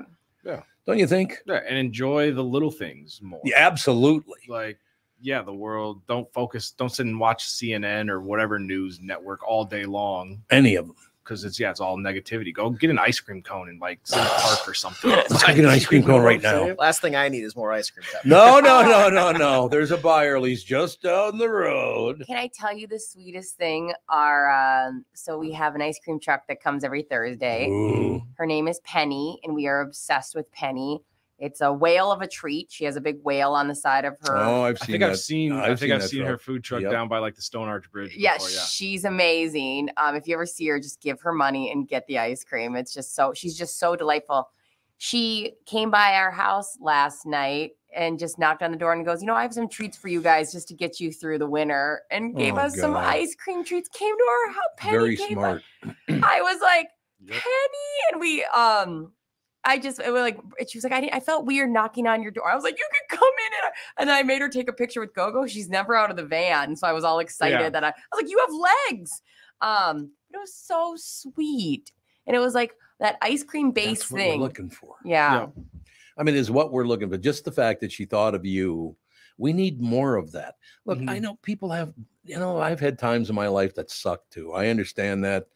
And I really don't understand taking such a strong political position that you can't agree on anything. Why do you want to live like that? I don't know. Yeah. I mean, both sides, far left, far right. Why do you need to be so extreme in your beliefs? Yeah. Is there something religious about that? I mean, they're treating it like a religion, not a 100%. Party. Right. So you on both sides, it's a religion to them. It really is. Yeah, I think you're right. I think there's like a fear. I feel like everybody's scared they're living the wrong way, or like that everyone's not living like them. I don't really know what the basis is, because if Tevin told me, he came in here today and said, every day in the morning, I like to stand on my head for 20 minutes and I feel closer to God, I'd say, that sounds great. That's not my journey. Right. But I'm happy that you are finding something great for you. Yeah. And like, I have no problem with people having any sort of religions that differs from mine or whatever, or views or want to have this or that. So I don't understand that obsession with, no, don't do that, Tevin. Tevin, don't do that. I know that you like that and enjoy that, but no, I don't do that. So you need to not do that. Yeah, because I don't do it, you shouldn't do it either. Yeah. That makes no sense. I don't get it. No. Honest to God. No. And I worked with a guy that was a flat earther and like extremely religious, and like to the point where like every conversation he had was based around religion. And it was like, are you the most fun person to have just a generic conversation with? Not really, but like, I don't hate you because you think the earth is flat or whatever else. Where did you work with him at? He was at so my friend owns Peterson Craftsman Meats. It's a family owned meat processing thing. Where? They're based out of Wisconsin now, over in my hometown, Osceola. Oh, okay. But they distribute to, like, you've probably eaten his meat. They distribute to a lot a restaurants here. Why'd you look at me when you said yeah, that? right. I was like, you go out to restaurants and eat? You've probably eaten his meat. Yeah, I'm a married woman. Okay. Anyway, go my Peterson Craftsman Meats, best meat ever. Anyway, worked there, and do they sell it here? Yeah, they mostly distribute to restaurants and stuff. Oh, the restaurant. Okay. Yep. So that, damn it. But yeah, I'm sure. I mean, I'll hit him up, and you want some bacon or something? I know a guy. Oh, don't start with the bacon, man. I love bacon. Damn. You know, there's not a bacon I don't like. I like thin bacon. I like thick bacon. Oh, hell yeah. Candied bacon. Like it's phenomenal. You Canadian bacon. It doesn't matter. Yeah. Any kind of bacon. I couldn't agree more. It's a magnificent setup. There's no question about it. But what the hell? It all works out in the end, doesn't it? It does. And I do have to say that even though I just said that you people should do what they want, that I do not love when you were talking about your coworker who's obsessed with flat earther. I just don't want to have to hear about it every day. Like, give me an every other day kind of vibe. I'm not trying to hear anybody's stuff every day. What is the point behind flat earth? I don't understand that. I don't know either. Like, you can watch, I think it's on Netflix. There's a documentary that you can watch where they're trying to like convince you that the earth is flat. And I went into it open-minded, like, you know what? Yeah. Convince me. I want my mind to be changed. And I got 5 minutes in and I was like, yeah, this is nothing you guys are doing makes any sense. Well, I've seen it's a YouTube video of this flat earther guy trying to like prove it. And so he's like a football field or whatever, or something far away. He puts two like stakes in the ground at the same height. And then he has a little hole and he's like, if I go over here, I should be able to see this red light because there's no curvature of the earth. And then on camera, he gets up there and he's like, I don't see the light. I think I know which video you're talking about. I think he spent like $20,000 putting together this like experiment where it's like, yep, this is going to once and for all prove that the earth is flat. And so he goes through, and then at the end of it, he's like, and right here, nothing. He's like, yeah, well, video's over. But did he actually think that 100 yards was enough curvature in the earth? I think I underestimated it. It's further than that. I was just throwing out a number for the sake of showing that there was a distance. But he rented out like a giant field and like set it up in a different way. And he's like, I should be able to see this light shining through this hole at this angle, blah blah blah. And then he gets over there and he's like, so I don't see the hole. And it's just like, then the video just ends. I mean, here's what I don't understand about that though, because you can see as you're driving down any highway in the world, you can see the tops of buildings in the distance, right? They're just about at eye level, but you can tell it's the top of the building because of antennas or whatever. And then as you get closer, you see more of the building. How is the earth flat if that happens? Or like, when you fly, you can look out a window and then eventually it like drops off. But do you really think that the world just ends at that point where it drops off like, 100 miles to the west? No, like, come on now. Or like people, because technology has come so far, like I can go purchase a GoPro and a weather balloon very easily, tie it to a string, and up in the air it goes, and you can see the curvature of the earth. Like you can, or like my favorite is like, well, what if you're going to fly from like one part of the globe to the other? Are you telling me like they go the long way now, so your trip from like California to Russia is going to be 24 hours because you got to go the long way? No, come on, guys. I like your connection. Commie ass California and Russia. I like that. Yeah, Good connection. Well, tomato, from what I'm told. Like California's just Moscow. Why is it important for some people to think that the earth is flat? I don't understand. They just want to be quirky. Also, different. Sometimes I think there are things that are too overwhelming for people and their brains. Like the earth? Yeah, and they're pretty overwhelming. The earth is overwhelming. That's what I'm saying. It's pretty overwhelming. Gravity in general, and like the fact that everything is relying on like a spinning piece of earth, like that is terrifying. Yeah. So sometimes your brain just goes doopy doopy doop flat. Maybe you just answered my question. Maybe it's fear. Yeah. Well, yeah, and like if as a kid you were told something by your parents, like this is the way it is, and then you went your whole life believing that, like it's to then all of a sudden have that not be true, kind of shatters your existence. So you're trying to hold on to. That's what happened to me. Yeah. My father told me his whole life that he was around me, I was an asshole, and I believed it. And then later on, I found out it wasn't true. Oh, thanks for arguing on my side, all three. Oh, sorry. They all stay silent. AJ turned my mic. Can you turn it back on? Thank you. Thank you. Yeah, sorry. I was screaming at the top of my lungs over here. I thought that it was going to be like one of those stories where it's like my dad left to go get milk in 1984 and never came back. Well, Tom believed it was a flat earth because he's like, he must have fallen off the side of the earth. You know where all that water's falling off? That's where he is. First of all, where did the water go? Do we have enough water that you can just keep dripping off the side of the planet? They think it's an ice cap. So like Antarctica, essentially they believe that it's not a globe, but like if you squished a globe and Antarctica was around like the outside and then all the land is on the inside with like the water. So it like holds it in. Well, wouldn't we run out of snow melt sooner or later? Maybe that's why global warming is such a big deal, because now our ice wall is going to melt and oceans are going to be drained. Yeah. Again, I'm fine with people thinking that because like there's a lot of things that I just know on a very basic level where I don't want to know more. Mm-hmm. Computers. I don't really know how the internet works. Oh no.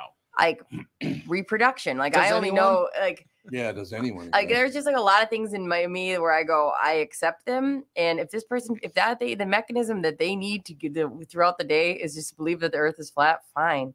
Like I probably don't want them teaching science class. Yeah. But I don't want them watching my kids, but they can. I mean, honestly, they can watch Go-Go for a little bit.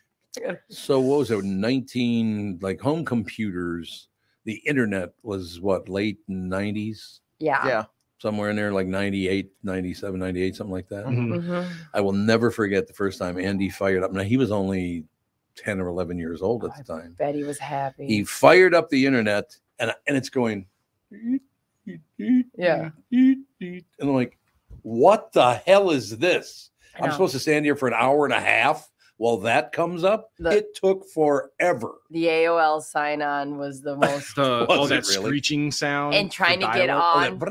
That deal, yeah. Yeah, and like know that your school report is relying on that thing to connect. And you're just like, please. And it'll go beep, beep, beep, beep. And you're like, mother trucker, I need to look up Native Americans in Minnesota. Like, I have a report due in an hour. And then somebody like, you're using that, and then no phone calls can happen now because you're on the internet. All of a sudden, my stepsister Andrea picks up the phone, and I'm kicked offline, and I'm like, no!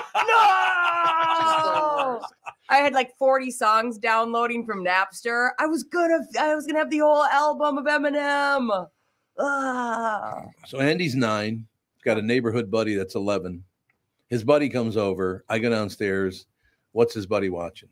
Porn. You got it. First thing I ever saw a full picture of on the internet was a naked woman. And Andy's like, like labeling the parts because he's like, well, I might as well learn something. You know, the femur. Here's the labia. The femur. Doing research for health class. Exactly. Whatever. Oh, but honest to God. But then I pictured in my mind, they had to sit there for about 10 minutes while the line went back and forth before she even appeared. And it was a very exciting time for them. Collarbone. Is that nip? Wait, no, elbow still? Okay, all right.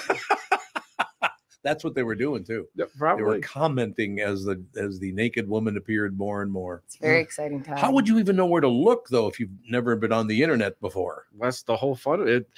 Back then it was a wild time because nobody really knew what was going on, what we were doing. We're just out there. And we were out in freaking chat rooms talking to strangers left and right. Oh my gosh. that blows my mind. Lucky everybody didn't get killed.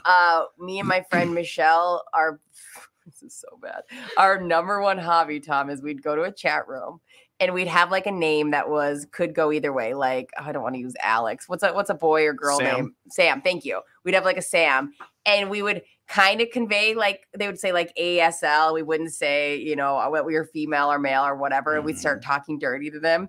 And then we'd be like, and then I'd turn you around and insert my penis in you. And they're like, you're a man? Oh my God. And we would die laughing because we would just like get them so close to a point and then like reveal that we're a man. They're like, yeah, aren't you? Like, that's what we were here for. And they're like, don't ever talk to me again. And we're like, I wonder how many people we infiltrated going, am I kidding? Well, it's true though. It's like, Jesus. It's so funny. Yeah, and we were like 13, 14. Oh, we would die laughing about it. Do they still, I got to believe, I don't know because I don't really go on that much other than to research something, but do they still have porn everywhere on the internet? I suppose they do. Yeah. Only on Tevin's computer. Oh, well, I mean, that's why no one's allowed to use that one. It's just my home computer. Yeah. Well, and now like social media, like everything is just out there now. Yeah, I suppose. And because they've like really tried to like destigmatize like the sex worker industry, so you'll get more sites that like porn stars will have their own Twitter account or Instagram account because it's promoting a business. So yeah, it's all, you can find whatever you want on Instagram, Facebook. Except for what I liked most about having a screen in the basement, playing Pong. Good old Pong. Yeah, game. Yeah. When that was the best game, just watching the ball go side to side. Exactly. That's all it did. You went, ooh, look at that shot. Oh, how about this shot over here? Or even like I remember as a kid playing Madden and being like, oh my gosh, these graphics are so real. You can see his breath. And now you look back at it and you're like, this looks terrible for how far technology has come. Pretty much true. Yeah. But look at where we are now. We're, well, I mean, it's taking the place of broadcast. That's what the internet has gotten to that point now where it's just blown up huge, and it is what it is, right? Yeah. No, technology. Although I was at the Apple store yesterday because my computer crapped out on me while I was trying to edit some stuff. And so I'm sitting there as they're helping me reset everything. And behind me, I hear like a younger guy going like, and you can use your phone to store your debit card and use it to pay for things. Ooh. And I turn around because I was like, who doesn't know about Apple Pay? Right. And it's just a group of elderly women like nodding in agreement and like writing stuff down. And oh my gosh, if you ever want to just like have fun and see people not like completely out of their element, go to the Apple store. Because like these guys like, put your password in. And lady's like, well, I don't know my password. We're like, well, you're gonna have to reset it. Like, yeah, but what's the email? Like, right. I'm like, dude, some people are so technologically like. Last time I was in the Apple store, I almost had a mental breakdown. It's insane. I almost lost my mind on them because, you know, AirPods, like those little those wireless headphones you put in your ear. I run with that, and I had the charger on the stroller, and I lost the charger. Okay, that's not that expensive part. The charger is like $30-$40. Right. The headphones are the expensive part. I went in there and I said, hey, I need to buy a new charger. They're like, I was like, here are my AirPods. I just need to buy a charger. They go, do you know the VIN number on your charger? God. I said, no, I didn't even know they had. Like, I didn't even know. Like, what are you talking about? He goes, well, we can't sell you that because these could be stolen. And I was like, if they are stolen, what are you going to do? Like, what can I buy a charger? They go, no. And I was like, what do you mean? I need to know. There's a secret number on this charger that's got to be like a size of a Tic Tac. Like, I like was twitching. I was like, no, I didn't write this down. Like, I have a life. I don't know what I almost lost my mind. Right. Also, like, we can charge these on your guys' chargers you have here. And when I try to connect, it'll say Brittany's AirPods. Exactly. This is not hard to find out. And I bought them through you. Do you have the number? They're like, no, sorry, we don't keep that. Same. Yeah.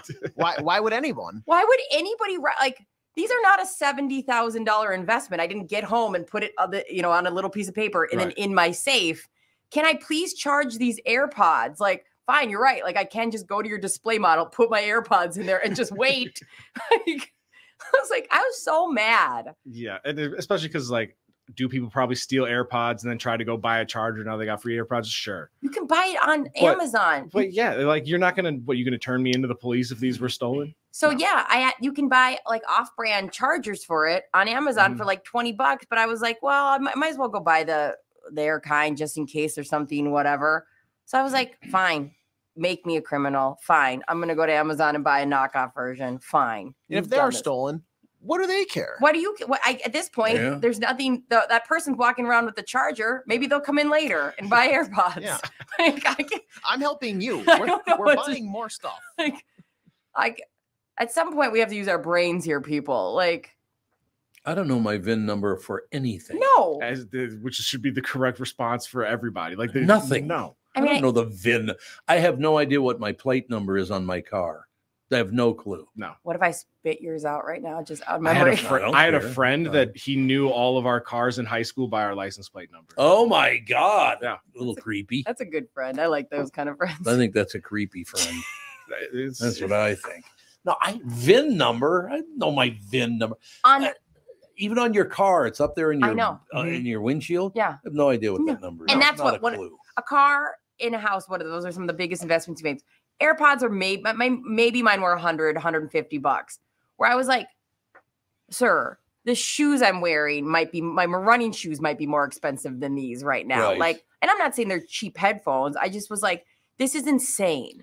Like at this point, what you're telling me, fine. I just was like twitchy. I was like, yeah, it's a weird hill to die on. Yeah. Like, why is this is the line that you're drawing in the sand? Is it AirPod chargers? it's not like I'm bringing in a phone case and asking for the phone. Like I found this phone case. Right. Can I replace it? My phone fell out. I'm like literally have the meat of the electric. And it's like, you're right. Like if somebody did steal my AirPods, at that point, they win. Like you can go buy a charger. I don't care. Like you just have to at some point draw a line and go, this is insane. Yeah. Ugh, I wanted to flip it. You know, when you get so mad and you know they have like the person working there is just the face, is just the messenger. Yeah. And so you know they're not in charge of protocol. They're not in charge, and you just don't know. Like you're like, will somebody bring Steve Jobs here so I can lose my mind on him? Isn't he dead? Yeah. Thing is, It's though, going to be a little difficult. a lot of people don't think that way. A lot of people think the person, like the genius or the person behind the counter, is like, that's who to blame right now. Yep. Yeah. Oh, yeah. So Like, kudos to you for not thinking that way. Yeah. Well, I had my kid with me too, and at that point, she had hand, foot, and mouth, and was like really cranky, and so it was just like, I was like, the meanest thing I can do right now is just stay here and let her scream. She's just like, you're just rubbing Go-Go up against all like the display phones. I was just like, I was twitchy, and you're right, like AJ, you're right. Like I have to keep that in mind because it's like that person working there is just having to convey this, and you could just tell she was like, I know it's ridiculous. Yeah. I was like, can I steal the model? Yeah, stealing. Bring up stealing. That's a good idea. Right. You just want to put Target out of business some more? Apple. Well, I mean, but never mind. Because Target closed because people were stealing. Never mind. Oh, okay. I get what you're saying. Anyway. Why me? That's all I know. I was irate. You were irate? Yeah, I really was tapping into like, I need to walk away Tom style. Just like rub my beard and go, you can cancel my Genius Bar appointment and walk out. Indeed. Yeah, I don't know. Well, one of the biggest problems we're also developing is nobody's polite anymore. That's true. No. It's very hard to find somebody who's polite. Everybody's always in what do you want? Blow it out your ass. Goodbye. I'm not going to shop at a store if you're a prick. Yeah. Who needs it? Yeah. And when customers are rude, like any job that I've had, who needs customer service, I'll be like, listen, I don't make the rules here. Yeah. I'm just here to collect this check and go home. Like, I can go get the manager if you want to yell at somebody. You think I woke up and chose to wear this outfit? No. They're making me wear this outfit. They're making me talk to you. Like, this is all just choreographed. Like, sir, I also think it's egregious that you're paying this price, but I don't set the prices. So you're the one that willingly walked in here. So. Right. Do you want this or not? It's your fault. I do love that. It's your fault that I'm in a horseshit mood. That's really great. So. Yeah, I don't understand why. Well, I'll give you an example. I might have mentioned this yesterday, but I don't know if I did or not. But I had dinner with Dave Bialke, and What's that sales guy's name again? Pat something. Don't Ebert's, I even. think it is. Yeah. But anyway, we had dinner at Baccio. Okay, love Baccio. When? Monday night. I just said Monday night. You think you'll ever listen to what I say? Grant was there Monday night. He was? Yeah, it was didn't his see him. birthday on Monday, and he went ate at Baccio because Really? he had trouble pronouncing that name. I was just like, had a deja vu moment. How do you have trouble pronouncing Baccio? He didn't say Baccio, does he? I think he panics and just doesn't say it. He goes, and then he spells it. It's actually kind of cute. Baccio. So we're done, and we get up and we leave, and I ran into a couple of friends of mine on the way out, met some listeners on the way out. It was very nice. And I walked up to the front and I said, are you the manager? And she got like very stiff. Yeah. Which means when people ask her that question, it's never good. Yeah. She said, yes, I'm the manager. I said, well, I want you to know that Natalie did a great job and the food was wonderful. And, I just wanted you to know that it was really, really good. And she said, could you come back more often? Nobody ever does that. And I learned from my mother, and it was from my mother. I said, Tom, if you had a good time, tell the manager. I love that. Tell her, hey, you know what? I brought my car in for service. You guys did a great job. Thank you. No one does that anymore. I love telling people how much that's like I love doing that. I do too. It makes me happy. It makes them happy. But do you know what I hate? And Tevin probably did this as a manager at a restaurant. I hate, and it's because I was a server. I to this day hate this, is when the manager comes around to tables and go, how's your meal going? Because it feels like I just want to be like, narc, I'll never tell you. Well, he's just making sure you're okay. Yeah, but like I would never, even if it was a problem, I'd never tell this manager just because like I was a server. I was on the other side of it, and I used to hate when the manager, especially like an awkward manager would come to the table. Oh, because you sucked at it and they always said I that? had like a vibe with my table. And so when a manager comes, it's like, I don't know. It just feels like a little bit demeaning. Does that make any sense? I know exactly what you're talking about. Yeah. Because when I'm playing PlayStation, sometimes the game just crashes. That's how technology works. But then PlayStation is like, hey, we see that your game is no longer working. Do you want to send a report about it being bugged? I hate and that. I'm like, I'm not telling you anything. That's exactly how I feel. You are not going to get that info. I don't care if the server straight up put boiling soup in my lap. I'll never tell you, manager. Like, get out of here, narc. I'm on the server's side. No, Sticking to the man. Never. Get out. I worked at a couple places as a manager where that was like a primary part of you had to go to every table and hey, how's your dinner? How's your dinner? And I'm like, it feels so unnatural. I'm going to interrupt these people's dinner just for them to go, good.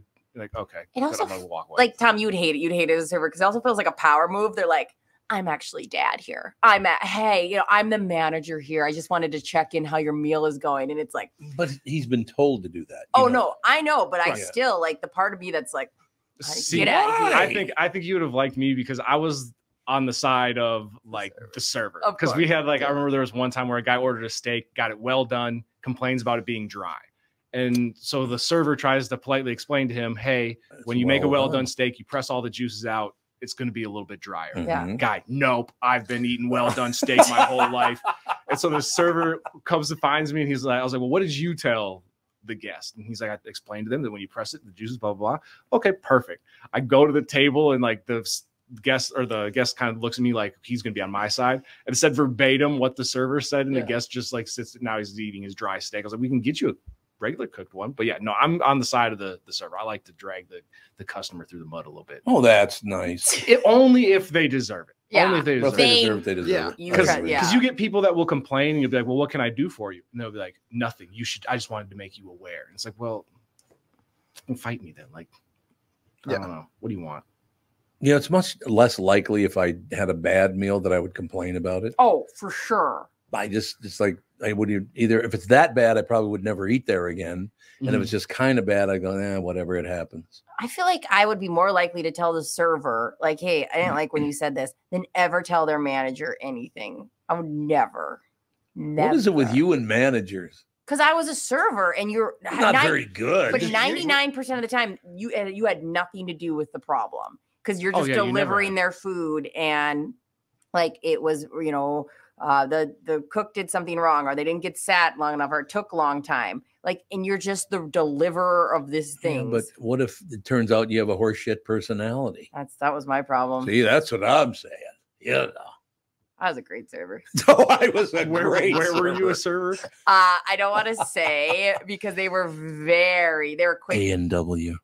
Like I talk a lot of shit because they were very corporate. Oh, really? And they don't exist. The one that I worked at doesn't exist anymore. So you're protecting a company that no longer is around. It's still here in Minnesota. This is not the one I worked at. Is it like a chain restaurant? Mm-hmm.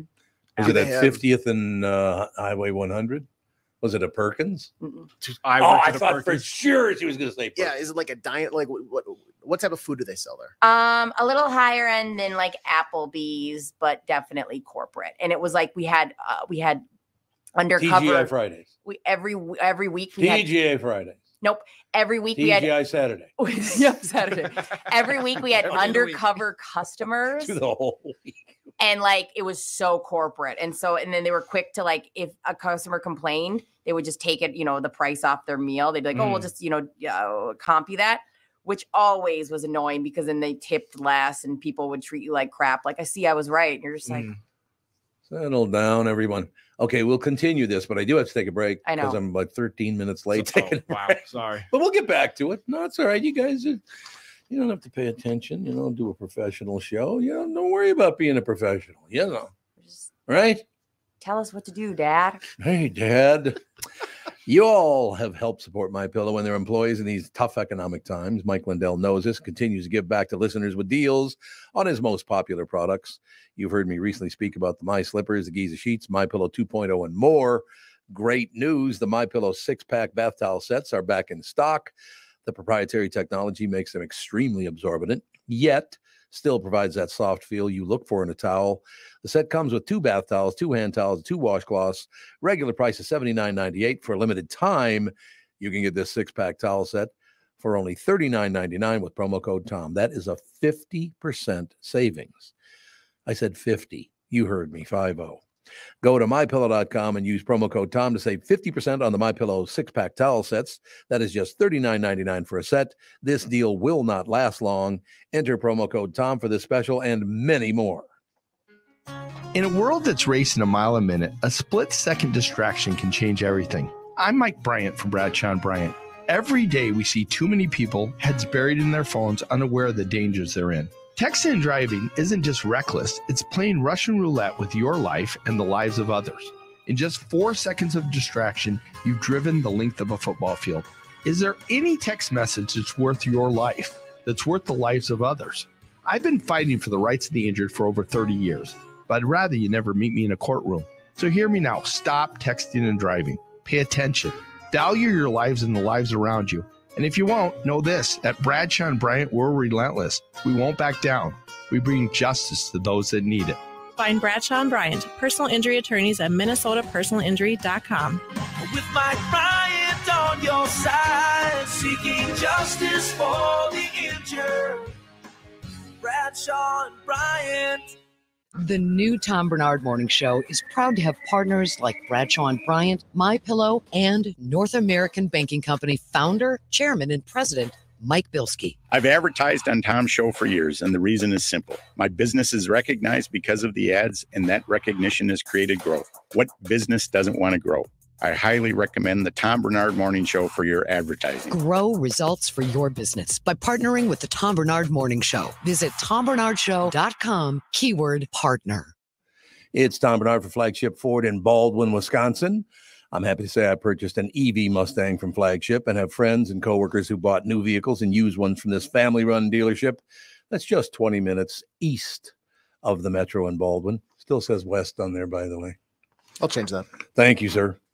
Whether you want to compare their used car specials, claim Ford financing options, or simply book an oil change or tire rotation, they have you covered at Flagship Ford. New vehicles like the Ford Escape, the Edge, or F-150 pickups with special engine options. Flagship Ford can answer all your questions on your next vehicle. The month of October is tire month at Flagship Ford. Fit your tires for your specific vehicle, any model car, truck, or SUV, and get your tires before the snow flies, just $5 over cost. That's a purchase of 4 new tires with a $70 rebate gift card on top of the $5 over cost on most brands of tires. Flagship Ford, east of the Metro in Baldwin, Wisconsin, and online at flagshipford.com. That is flagshipford.com. We are back, ladies and gentlemen. This is from the Wall Street Journal. I'm looking at a headline, and I don't know what this means. Wall Street's latest obsession is an unknowable number. Okay. So what does that mean? No idea. I don't either. I have no clue. The debate centers on the unobservable term premium that models say is surging. Does anybody know what the hell they're talking about? Still very lost. Where's Josh Arnold? I better get him on the Right? phone. I have no idea what the hell they're talking about. No idea. Live markets, P&G earnings boosted by higher prices. Yeah, I don't know. I don't want to click on the story and go into it because it might just go on and on and on about stuff we have no knowledge of. Average annual change in family health insurance premiums. I just, first of all, have you ever known a period where everyone was on strike, where prices were all going up? Nobody wants to pay anybody. Everybody wants to make at least twice as much as they're making now. How did we get, I mean, our politicians have failed us miserably in this country for the last 250 years or whatever the hell it is. I don't even know anymore. Completely. Nothing is right now. No matter what you do, nothing goes right anymore because people have dropped the ball every step of the way. I know. And then there's like, they really break it down in a weird basic way where they're like, people just don't want to work. And it's like, no, that's just like that's not, that's a very umbrella-y thing to say. And it's not true. Well, you got to finish the sentence though. People don't want to work with you. That's true. You see what I'm saying? It's not different. No, people don't want to work. Well, if you didn't have to work, would you work? No. I would. Okay, I guess my answer was quicker than I thought because I get a lot of joy coming in here. I love doing this job. That's joy. This is my version of joy. That's a version of joy. You're welcome. Anyway. So yeah, but like, and most people don't feel that way about their jobs. Right. I would have to say that going to their jobs are not like. So in other words, sitting here bullshitting is not the normal job. It's not work. It's not work. Like if you had to ask somebody that's working in like a factory, hey, would you rather not have to come in here every day? They'd be like, yeah, I'm not really getting fulfillment out of this. Yeah. I suppose that's true. I worked in a couple of different factories. I was not good at it. Got to be honest with you. Yeah. But yeah, I don't know. Where are we? I know where we're headed with all this stuff. Apparently they're going to vote on a Speaker of the House. They can't get that right either. Let me just point something out to all of you, the Democrats and the Republicans, the Speaker, trying to elect a new Speaker. Maybe you should get your head out of your ass and do the people's work instead of your personal opinion, what it should be. Yeah. Get out of the way of the American people, because that's what you're doing right now, is you're blocking the flow and good handling of our problems by pushing your personal agenda. Get out of the way. Yeah. Serve the people. That's your job, not to make more money for yourself, not to hate McCarthy or Jordan or whomever it is on the left or the right or the whatever. Your job is to serve the people. So get your head out of your ass and do that. Wait, it's not to grandstand and to have a soundbite that they can use forever. Yeah, isn't that great? Yeah. Look, I just went through and you know, I'm very open about this. I always have been very open about this. Minnesota needs to take a step back on this tax situation. The taxes in this state are psychotically high now. I just have to trust you on that because that's kind of all. I've only ever been an adult in Minnesota. So it's kind of like this is all I know. Oh, God, the taxes here are insanely high. I'll give you an example. You know, I'm not going to give you the numbers, obviously, but I'll give you an example. Federal tax was blah, blah, blah. Let's say I'm going to just give $100. I'm going to say my federal tax was $100. Okay. And that tax rate is what, 39% when in the upper rate? And yeah, okay. That's pretty much it, isn't it? Okay, so follow this then. If that's the truth, my federal tax was $100 and my state tax was $65. How the hell can my state tax be 2/3 of my federal tax? Yeah. How is it? You know what I found out? What? At the federal level, they dial back all these things. Minnesota won't do that. They just charge you a flat out. They don't try to help the taxpayer at all in this state. I did learn this though about taxes recently, and it kind of blew my mind that your income. So let's say you make $100,000 a year. Okay. And if you make 50,000, you get a certain percent off, or you get taxed at a certain percent, 20%, let's say. Is on a federal level? No, with any whatever level, it doesn't matter. Like you get your first until you hit that mark, that first income gets taxed to that point, and then once you hit more, I didn't realize that because I was like, the people that make this much money, why would you even make that much money if you get taxed that high? And I was like, oh, the first chunk of money is all your. When you hit until you hit my salary, we all get taxed at the same amount, and then once like above it, there's a different tax bracket. Like that blows my mind. You mean same percentage, not amount? Yeah, correct. Yeah. You're saying you just didn't know there were tax brackets? Well, I didn't know that. Not no, like that was very calm. I think I'm explaining it wrong because I didn't know that like technically Tom gets taxed at my percentage until his income, like his 50,000 will get taxed at our 50,000 will get taxed at the same amount. Oh, okay. But then once he reaches the next benchmark, that's when it switches over to the second chunk of money that's above mine gets taxed at a different percent. Oh, okay. But like I didn't know because I was like, oh, your whole income is 30. It's like, no, the first 100,000 is at whatever rate, and then the next chunk is at a different rate. I didn't know that. I thought it was like your income in general just gets taxed at that higher rate. I know that seems basic, but I literally learned that this year when I was doing taxes. A lot of people don't know that. I didn't know that. Very true. Well, because taxes are just so confusing unless you're like somebody that studies and is your tax professional. Because I remember like putting in, if you have 2 jobs, and it's like, well, my first job, I'm getting all this money back, and then the second job you put in, you're like, I have to pay in now. We're just gonna pretend I didn't work that second. Like, it's everything is confusing, especially like what you can write off, what you can't write off. Yeah, it sucks. It's so amazing because the middle class pays all the taxes. Correct. The low end doesn't pay any taxes, and the high end doesn't pay any taxes. Well, it's true too. In the high end, I found this out, by being bribed by proxy to people who had made money. A lot of people know how to get past a lot of those taxes. Like, I mean, love him or hate him, but Trump mentioned it. He's like, well, you're stupid if you're paying that tax. Like if you're it's a very like, oh, I see. So if you have enough money to know the system, you don't have to, you can figure out ways not to pay money when you pass money down to relatives. Billionaires don't pay any tax. And that just like hurts to just go, I see. There's like, you can be rich enough to just know that you're going to get away with all the loopholes and all the things. But then at the same time, I can't remember who the like billionaire was, but they like released his tax, like how much he paid in for taxes. And it was like more than the entire state of Wisconsin. Yeah. So it's like, you do get other sides of where it's like, okay, some people are paying their quote unquote fair share. Yes.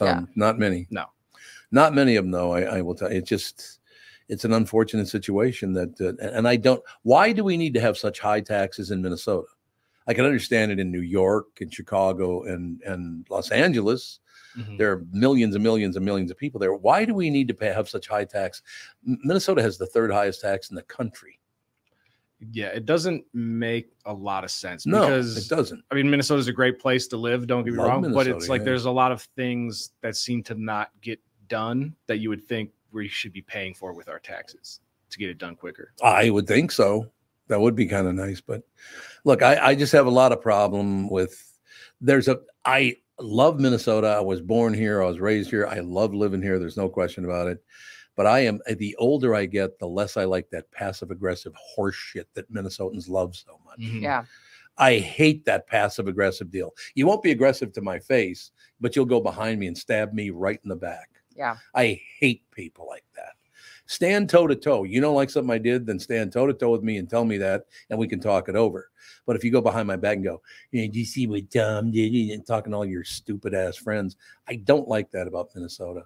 And you live in New York and did that, they'd shoot you in the head. Yeah, right in the head. They would. It's true.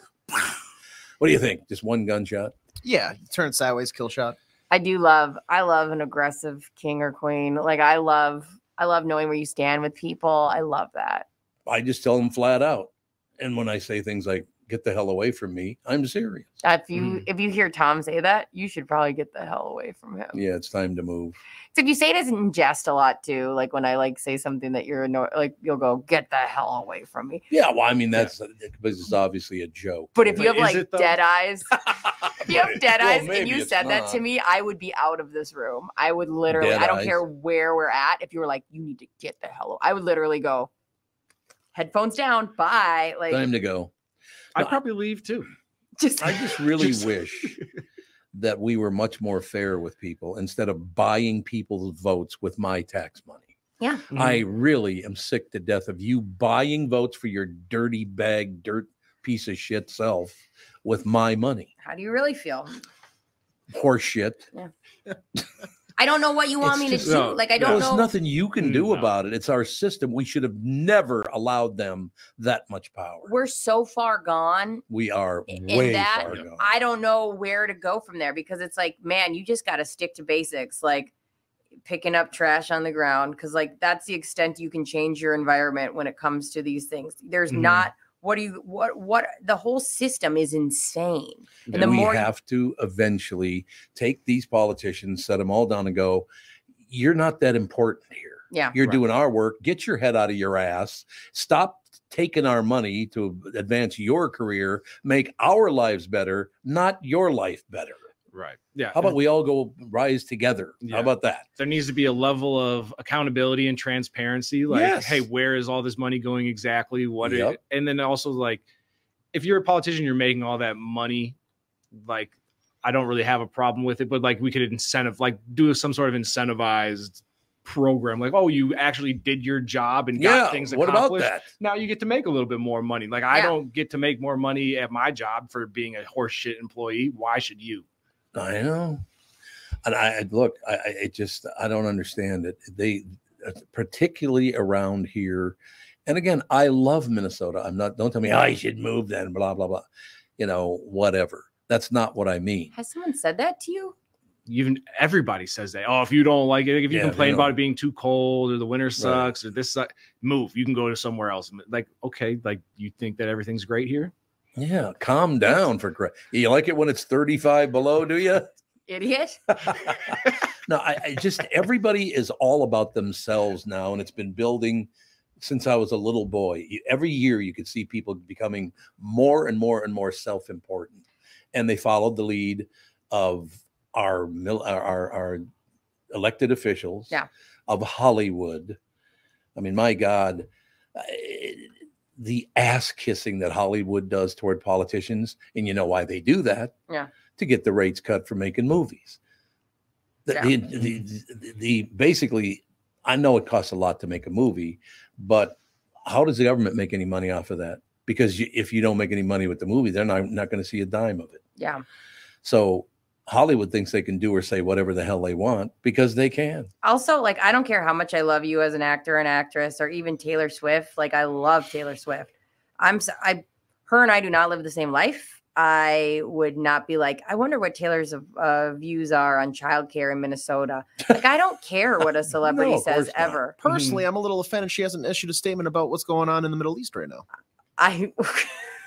You want to know what Taylor Swift thinks about stance? I don't. It's funny. It's like, I always laugh when they're like, it's time for my speech. I'm going to give a speech about how this needs to change. And you're like, we don't live similar lives. Oh, now here's the difference though. Who, you and Taylor? Just anybody who wins an award and decides to take that time to, like, there are people though that I do respect. Like, when it's the everyday job, like the third camera guy gets a chance and he speaks on something like he believes in. Okay. But when like Meryl Streep talks about making change, I'm like, I'm sorry. Like, we don't live the same lives. It's hard for me to take your opinion all that seriously. Sorry. Like, you can say like, hey, let's do this, let's do that. Like, you have the money and resources to have security, to have, you can send your kids to school in a private school. You can, you can vacation in places that you've decided are safe because you bring your whole, so we don't live, we have different points of view. So I don't really care about your point of view. Who are you talking to now? Meryl Streep. Meryl. I just think about them all singing Imagine, and like that's gonna fix the world during the pandemic. Hey, it got me through 2020. They're so disconnected from just everyday people. Are. Like, yes. And that was the joke I was made about. Like, I don't care what Taylor Swift has to say about it. She shouldn't have to make a statement, let alone any athlete. No, I know. Yeah. Like, I don't care about your stance on that. I don't.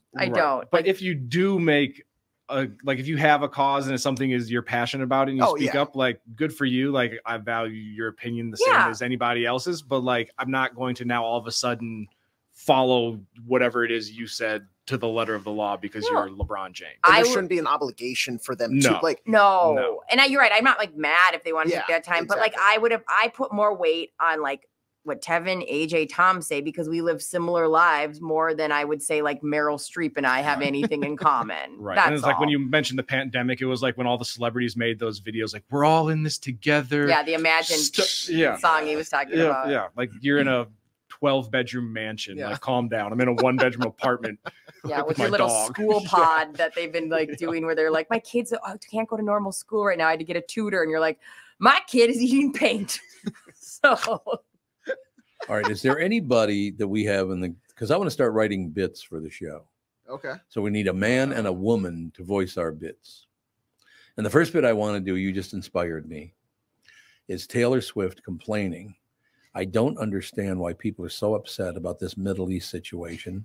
I mean, I like hummus. I eat it all the time. There you go. Just have to go on and on. Oh my gosh, just a bunch of hummus commercials.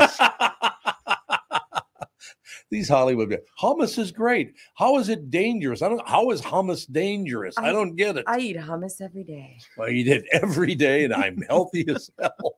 I think it'd be wonderful. We got to find somebody to be good at Taylor Swift's voice, though. I feel like I'll try to think of it if anybody I know. She doesn't really have like a distinct voice. No, she doesn't. Either. I know. Like really any average person could probably voice it all right. You're probably correct about that, but I don't know. It just the self-importance in this world, it's not just the United States, it's everywhere. Mm-hmm. I am so important. No, you're not. No, I'm not. None of us are. Can we just work together? And can we have the people who are in charge, or at least they think they're in charge? Our politicians in this country are the worst they've ever been. Not all of them, but I would say 90% of them. They're all in it to make money, to get their name known, to take as much money home as they possibly can. So then their next job will pay even more. I mean, I have a friend that was involved in politics, made a decent living doing his job. Left, got hired, made $4 million the next 2 years promoting something. Yeah. So don't tell me there's no value in being a politician in the United States. There's a ton of value in that. Yes. You can make a lot of money after you leave office. And that's, maybe you guys should be grateful for that. What do you think? Yeah, maybe a little bit. Yeah. Maybe work your ass off for the people, represent the people, not just yourself. That'd be nice, right? Mm-hmm. I don't know. I still don't understand. Like I said, I'll close by re-referencing this whole situation. This Matt Gaetz should be kicked out of the country for what he did. There's no doubt about it. Yeah. And for them to because they arrested his friend, right? Or charged his friend, but then they want to say he didn't do anything. It's like, you can't be. Well, the 17-year-old girl. Yeah. Yeah. You can't be that close to all of everything that's going on. And then now all of a sudden, I had no idea what was going on over here. It was nothing to do with me. And again, I'll go both sides. Those 8 that look, I don't know McCarthy. I don't know Jordan. I don't know if they'll be any good or whatever, but that's who you got. You put up your puke the last time, and now they got their puke. What the hell's the difference? I just don't understand how these 8 guys think, well, this is what we need to do to just kind of hold everybody up. And then every single not one Democrat thought to vote yes. Why don't you serve your people? Not you, not your party. Serve the people. Are we ever going to get back there? No, because the focus is so much on winning. Quick. The focus is so much on winning the race. Yeah, that I think they get lost in what they're actually fighting for. I think that that should be where the term limits come into place. Just because I agree. If you don't have to worry about winning another election, then you can focus on just doing the job right. Mm-hmm. That's what should happen. So you talking 2-term for everything? Yeah. I couldn't agree more. Just like the president. You can be president for 2 terms. That's it. Yeah. All of you should do 2 terms and get out. Yeah. I love that. And you should, just like your driver's license, you should have to take hey, how with it are you with a competency test? Yeah. Competency. We'd have nobody working. I wouldn't be here. There'd be nobody on the road. Every day. No, I'm talking about in politics. I wasn't throwing you guys under the bus. She's looking at me like, yeah, right. Brittany's just so triggered that she has to respond to every. Sometimes I forget not everyone can see the video, and I just glared at you, going, "They'll get it." You glared at me. That's true. What do you mean? Not everybody can see the video. Everybody's got a phone. I just mean like sometimes they just listen. And they need to go watch it on YouTube because there are some great moments that have happened on this show recently that you have to see. Oh, they're up there? Really, yeah. In order to really. I don't like the way YouTube restructures it the way they want it, though. I don't like that. What do you mean?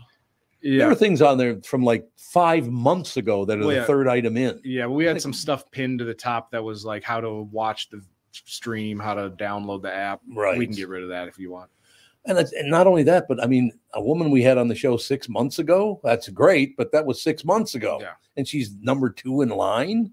Why do they do that? Well, we had the shorts. We had like, when you go to our YouTube page, there's going to be a playlist for full episodes and a playlist for like segments and stuff. Oh, okay. And so the segments playlist was above the full episodes one. Oh, now and it looks good. So I yeah. switched it. So now you did. Good. Now it should be the full now episodes. it's like 10, 17, 10, 16, 10, 13, 10, That's 12. wonderful. 10, So 11. do I have to do that at my house? No, it'll automatically do it now. You already did it all? Yeah, I took care of it. Well, why do we do it that way? I never understood why we do it the other way anyway. It was just the way that it was set up. So yeah, we switched it around. So now every day after the show, I'll upload the new phenomenal. And if you're going there to check it out right now, make sure to like, subscribe, and hit that bell icon so you can get notified every time a new episode of the show is uploaded. Smash that like button, baby. Look at that sales job he just did. Holy bucket. I'm proud to know you. Matter of fact, I have to take a break just to catch my breath. We'll be right back. This is the Tom Barnard Morning Show.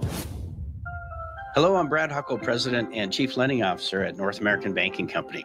And I'm Michael Bilski, CEO at North American Banking Company. As a locally owned and operated community bank, we work with many multi-generational businesses. Take personal care dentistry of Roseville, for example. Dr. Walter Hunt, also known as Painless to me, has been a longtime customer of the bank since we opened the bank in 1998. When his son Kyle was ready to join the practice, they wanted to expand quickly. With their additional space and equipment, they now are able to see more patients each day while providing the same level of care and service. Okay, guys, I'll take it from here. If you run a family business or any kind of business for that matter, you should be banking with Brad and Mike over at North American Banking Company. Every time I deal with them or their team, I know I'm working with experienced professional bankers. So why not bank with my banker? North American Banking Company, a better banking experience, member FDIC, equal housing lender. Recently, Jim Paul of Valley Buick GMC was contacted by a company that does on-site sales. Jim was confused. Wait, they don't know anything about us, our staff, our reputation, most importantly, our customers. Hey, pal, no problem. We do them all over the country. You know, get the manager off the roof sale, inflatable gorilla sale, and our favorite, the 13-hour sale with a giant clock that goes to 13. Urgency, baby. We bring our crew because, well, your people are, let's just say, a little laid back. And the pricing? Nothing special, sport. But Jim thought, we price competitively every day. Our prices are special. We definitely don't need these guys. But sale does convey some urgency, so we made a bold decision for his fine dealerships. Announcing the Valley Buick GMC 365-day sale. And we can even extend it a couple years or so. I got the air dancer guy, scratch-offs, plastic keys, bubble machine. Valley Buick GMC in Apple Valley or Hastings or valleycardealers.com. Hurry. Tom Barnard is back. Every weekday, you'll hear Tommy B, Brittany Arneson. Yes, that Brittany Arneson. Along with Tom's pals, Kent Herbeck on Fridays, Bob Sansevier, Mike Stretch Gelfand, Tim Lammers, and from Channel 5 Eyewitness News, Chris Egert and Kristyn Burt on entertainment and pop culture. It's Tom and the crew with opinions on news, opinions on life, opinions on entertainment, and of course, opinions on other people's stupid opinions. The Tom Barnard Show is a podcast, so you can listen when you want to listen. In the car, on the way to or from work, at home, on the job site, or wherever you need your Tommy B Show fix. Hear the show on the Tom Barnard Show app in your app store, as a podcast on Spotify, Apple, or wherever you get your podcasts, or see it on YouTube on the Tom Barnard Show channel. We are back, ladies and gentlemen, 9:57, 3 minutes until 10 o'clock. What a coincidence this is, because I hadn't checked in with Tom's news stories. We have Tom's news stories, and we have, you know, the complete sheet and all that stuff. Yeah. I did not know that because I pointed out this. The only two things I watch on NBC would be the Office reruns, these special edition reruns. And I watched Poker Face on there, which I don't know. It's no rerun because we just watched the 8-10 shows, whatever it was. Yeah. But other than that, I don't watch NBC, not on purpose. They just don't have programming that I care about. Yeah. Right. Right. Yeah. More evidence of the revival of The Office. That's the story this morning. Do we want this? Why not? Because I'm sometimes scared when something like it this gets is worse? touched. Yeah, like AJ's Well, you might be shaking his right. head, going, Let it be. It was a great show. Exactly. And I don't want that, like, I the know. memory of how high it was on top of the mountain to be tarnished with, like, true. Because they're not going to get the same star power. You're going to have to return people, and like even if you bring back some of the cast in like a minor role for like small cameos, that doesn't. That's like I'll give you a bite of the pasta, but then I'm going to take the bowl away. You can only have that one noodle. Well, Frasier's doing it. That's true. Frasier's doing it right now too. And by the way, we always turn this over. It's the best line ever on The Office. We turn it over to Brittany. I'm not superstitious, but I'm a little stitious. That is one of the greatest written lines in the history of television. Did you get that meme I sent you that a Yes. listener sent me? A listener Yes. sent me this meme that was like it was on Friday the 13th. And it was like how I feel on Friday the 13th. And it was him going, I'm not a little stitious, or I'm not superstitious, but I am a little stitious. A little stitious. And I sent it to Tom, and I was laughing so hard. I knew you would not respond to me, but I knew you'd like the meme. Oh, it was phenomenal. My favorite scene from The Office is when one of the employees gets hit by a car in the parking lot, and then Michael Scott's like, "Hey guys, you know, this employee got hit by a car, blah blah blah." And then at the end of his like explaining what happened, they go, "Like, well, how did you get to the scene so fast?" And we're able to help her out. Like, and they're like, "Did you hit Pam with your car?" No, or whoever it was. Were you the one? He's like, I was in the car that hit her. And then Yeah. they were like, they stopped and they said, wait a second. Like, Michael, were you driving the car that hit her? Yes. Yes, I was. And it was so funny. It's a great show. And then she ended up having rabies. And he was like, they found it because she was in the hospital for getting hit by the car and her got a broken femur. And he then started talking like he saved her life by hitting Well, he did. with her car. It was so He did save her funny. life. Our Dunder Mifflin's employees headed back to The Office. Rumors of a revival of The Office have circulated since the show concluded. That show's been off the air for 10 years already. Yeah. 10 years. That's amazing. Now, the original series showrunner Greg Daniels has offered a comment in an interview with Collider. Daniels couldn't definitively confirm or deny the recent reports that we'd be returning to Scranton, though details are paper thin. Well, I think that's very speculative, Daniel said. The fact that it kind of blew up based on one line and a puck piece was kind of cool, I guess, in the sense that the fans still care a lot. I absolutely love that show. Yeah. It was one of the best cast shows of all time. Just watched it last night. Was there a reason that it ended? Did they just were like, we just had enough, or was there any like behind the camera drama? Well, Steve Carell left like about three Right, seasons before it ended, and it was that probably was when they should have ended. There was some funny things a little bit. They tried to have Will Ferrell come in, and he didn't commit That to. was terrible. He had like 4 episodes, and his character had like some funny stuff, but it just was not flushed out enough. Or I don't really know. I'm with you. It was terrible. And then they had that big time actor come in as well. They tried so hard, and then Ed Helms kind of took the annoying role of boss, and didn't work because it's like they fell into that trap of they had to make every character a little more zany. Like they leaned into like Meredith used to be kind of an alcoholic, and now she's a full blown like promiscuous alcoholic. Everybody went farther into whatever realm they were leaning towards. Yeah. And it was like the last few seasons were just rough, but I mean, I still watched them. God, I'm continuing to read, and I really hope this guy's name is not pronounced the way it's spelled. Oh, no. Daniels was referring to a recent report by Matt Belloni of Puck News. Matt Belloni. His name, Belloni. Belloni. Probably, yeah. How else would you pronounce it Belloni? other than Belloni, maybe? My Belloni has a last name. It's My Belloni. And we got it all, baby. Said that the former showrunner would ink a deal to revive The Office once the WGA strike officially ended. However, no such news broke when the strike concluded earlier this month.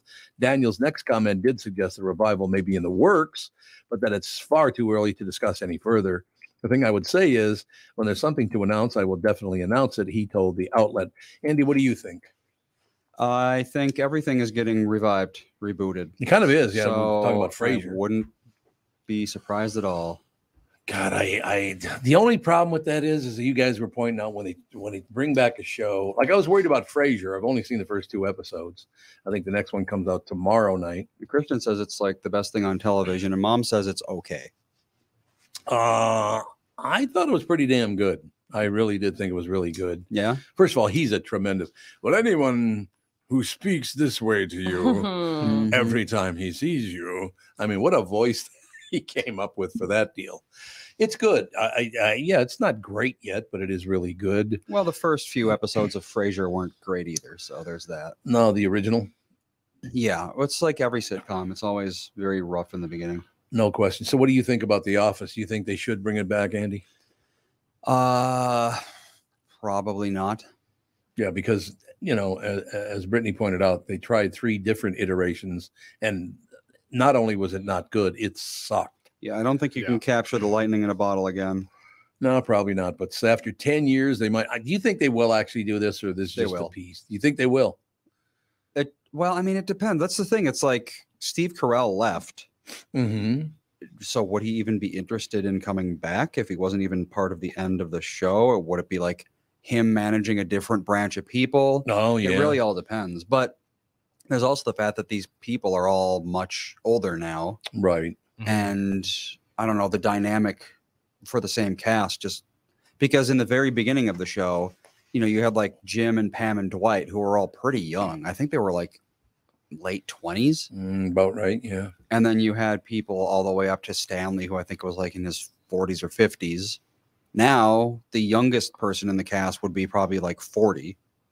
So, I don't know. The whole like wacky hijinks thing wouldn't make any sense with a bunch of middle-aged people. Well, I suppose that is true. They'd have to change the show. Well, let's see. What's Jim's real name? Oh my God! Why don't I know? Which one is Jim? Oh, Jim Halpert. His name is.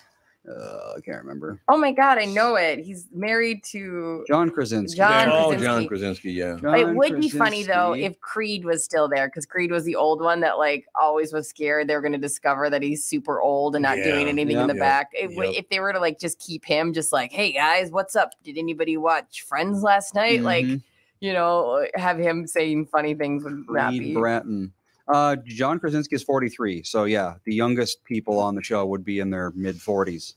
And he's kind of busy anyway right now. He produces every damn thing that comes out. Yeah, that's the other thing is his career was brand new when The Office started. Yeah. And now he's like Mr. A-list. I don't think he'd care. No, I don't think he would either. And I tell you another thing. I think that streaming television is phenomenal. You give you an example of that. You guys ever watch Abbott Elementary? So good. A couple episodes. Terrific show. It's really, really good. You seen it, Andy? No. Yeah, give it a whirl. I think you'd really like it. She is terrific. Oh, everybody in that show is hilarious. Yeah, the principal is immaculate. Oh, what a pain in the ass. I love her anyway. She like makes fun of one of the teacher's outfits. She's like, why are you looking like a nerd around here? And it's the outfit. She always picking on the outfit. Oh, she's always making fun of that one teacher's like, oh, when you come in my office, I'm always like, get out of here. It's just like she's so funny. I mean, I like LOL during that show. Oh, when she walks up to me, she goes, so what's with the outfit? Yeah. What do you mean, what's the outfit? Well, I mean, like everybody else looks really good in it, but you don't. But you look terrible. Like, it was so funny. Great show. Yeah. So there are some good sitcom things out there. I love the fact that we, because of streaming, have shows from all around the world now. Yeah. Because Catherine and I watch a lot of Australian television, some, England, all the rest of it. But TV right now, because of streaming, I think it's the best it's ever been. Yeah, because you even have like old TV shows that if you missed, or if you were young, that were popular in the 90s or early 2000s, that you can watch now. And so yeah, everything's at the tip of your fingers, and you can discover something that's old that feels like new. No question. Like, and I already mentioned Poker Face earlier today. She was incredibly good in that. Are there other comedies out there that you guys have been watching? I liked Shrinking. I liked that one. I did. We watched that. That's what's his name, the big tall comedian. What the hell is his name? Jason. It is Jason. I think it is Jason. Segel. Jason Segel. There you go. Yeah, that was a good show. I liked that. I thought the writing on that was funny. What was some? There was another one that we watched that we were finding joyful recently, and then we were kind of bummed when it was an. I know the Righteous Gemstones. Oh God, that show is good. Super funny. We watched that. We're still behind on that, so we still have some episodes. You guys left. watch that? Nope. I don't watch anything. You don't watch anything at all? No. If Why there's a not? new show, don't even ask if I've watched it because I haven't. Why don't you watch television? I don't know. I really haven't in years and years. Really? You still watch like Nickelodeon? Not really so much. Like when you were a little kid, you watched Nickelodeon. I don't really watch that much. Like at home, we'll watch an episode or two of something, maybe like every other day, something like that, at most. The reason I'm asking that is because Catherine and I discovered a very, very famous, I think it's a British show. It's very, very famous, but we just started watching the first episode last night and continue. It's called Black Mirror. Oh, that's that's. I told you to watch that. I did watch Black Mirror, although I watched it like 10 years ago or whatever. Oh, you did? Okay. Did you start at the beginning? Don't start at episode 1. No, I skipped episode 1. It's horrible. The pig one? Yeah.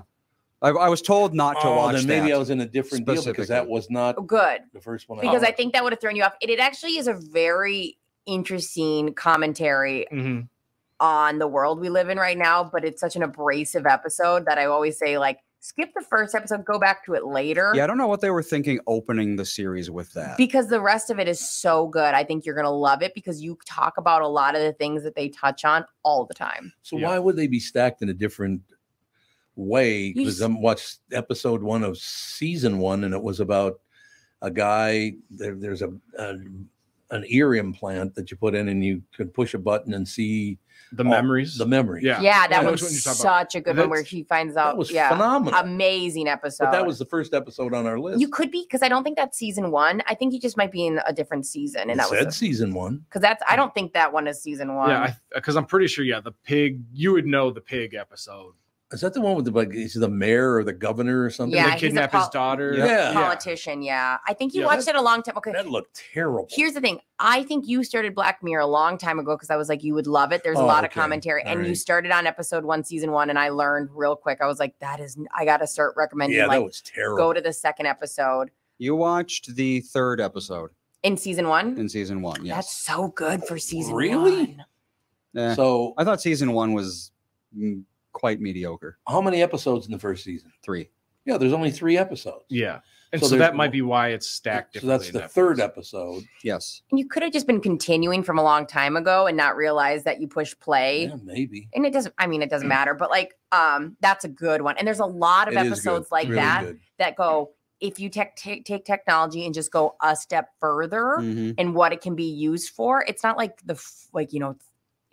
thousands of years in the future. It's like 20. And you go, that is so interesting the way those dynamics can play out if that existed. Are there any other episodes I should avoid?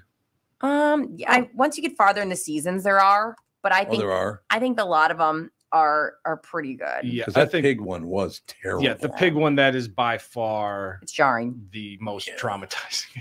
I think the first 2 series, which is I think series 3 is when it stopped being British. I can't remember. Oh, really? It stopped being British? It stops at a certain point. I didn't know it that. gets picked up by a different studio. The first 2 series I didn't really like so much. The one with the AI guy that they grow in the tub, that one was pretty good. They grow a guy in the tub? Yep. It's a series 2, episode 1. Really? Or the one where I don't want to say much about it, but it's where they're getting chased and hunted.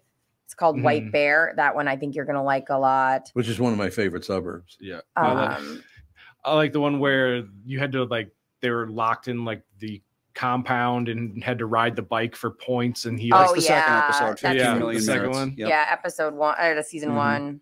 Oh, so that's the second episode of season 1. Yeah. He rides a bike for what reason? So it's like they're in some sort of I would say a jail cell, but it's very technological based, and he earns points by riding these stationary bikes, and then you can buy these like experiences and stuff. And it's really, it's a weird, hard to explain. Yeah, it's kind of like if Avatar World was like actually, and it was very depressing in a lot of ways. Like they live in these like world where it's just the walls are screens, and their whole thing is based on digital points. Yeah.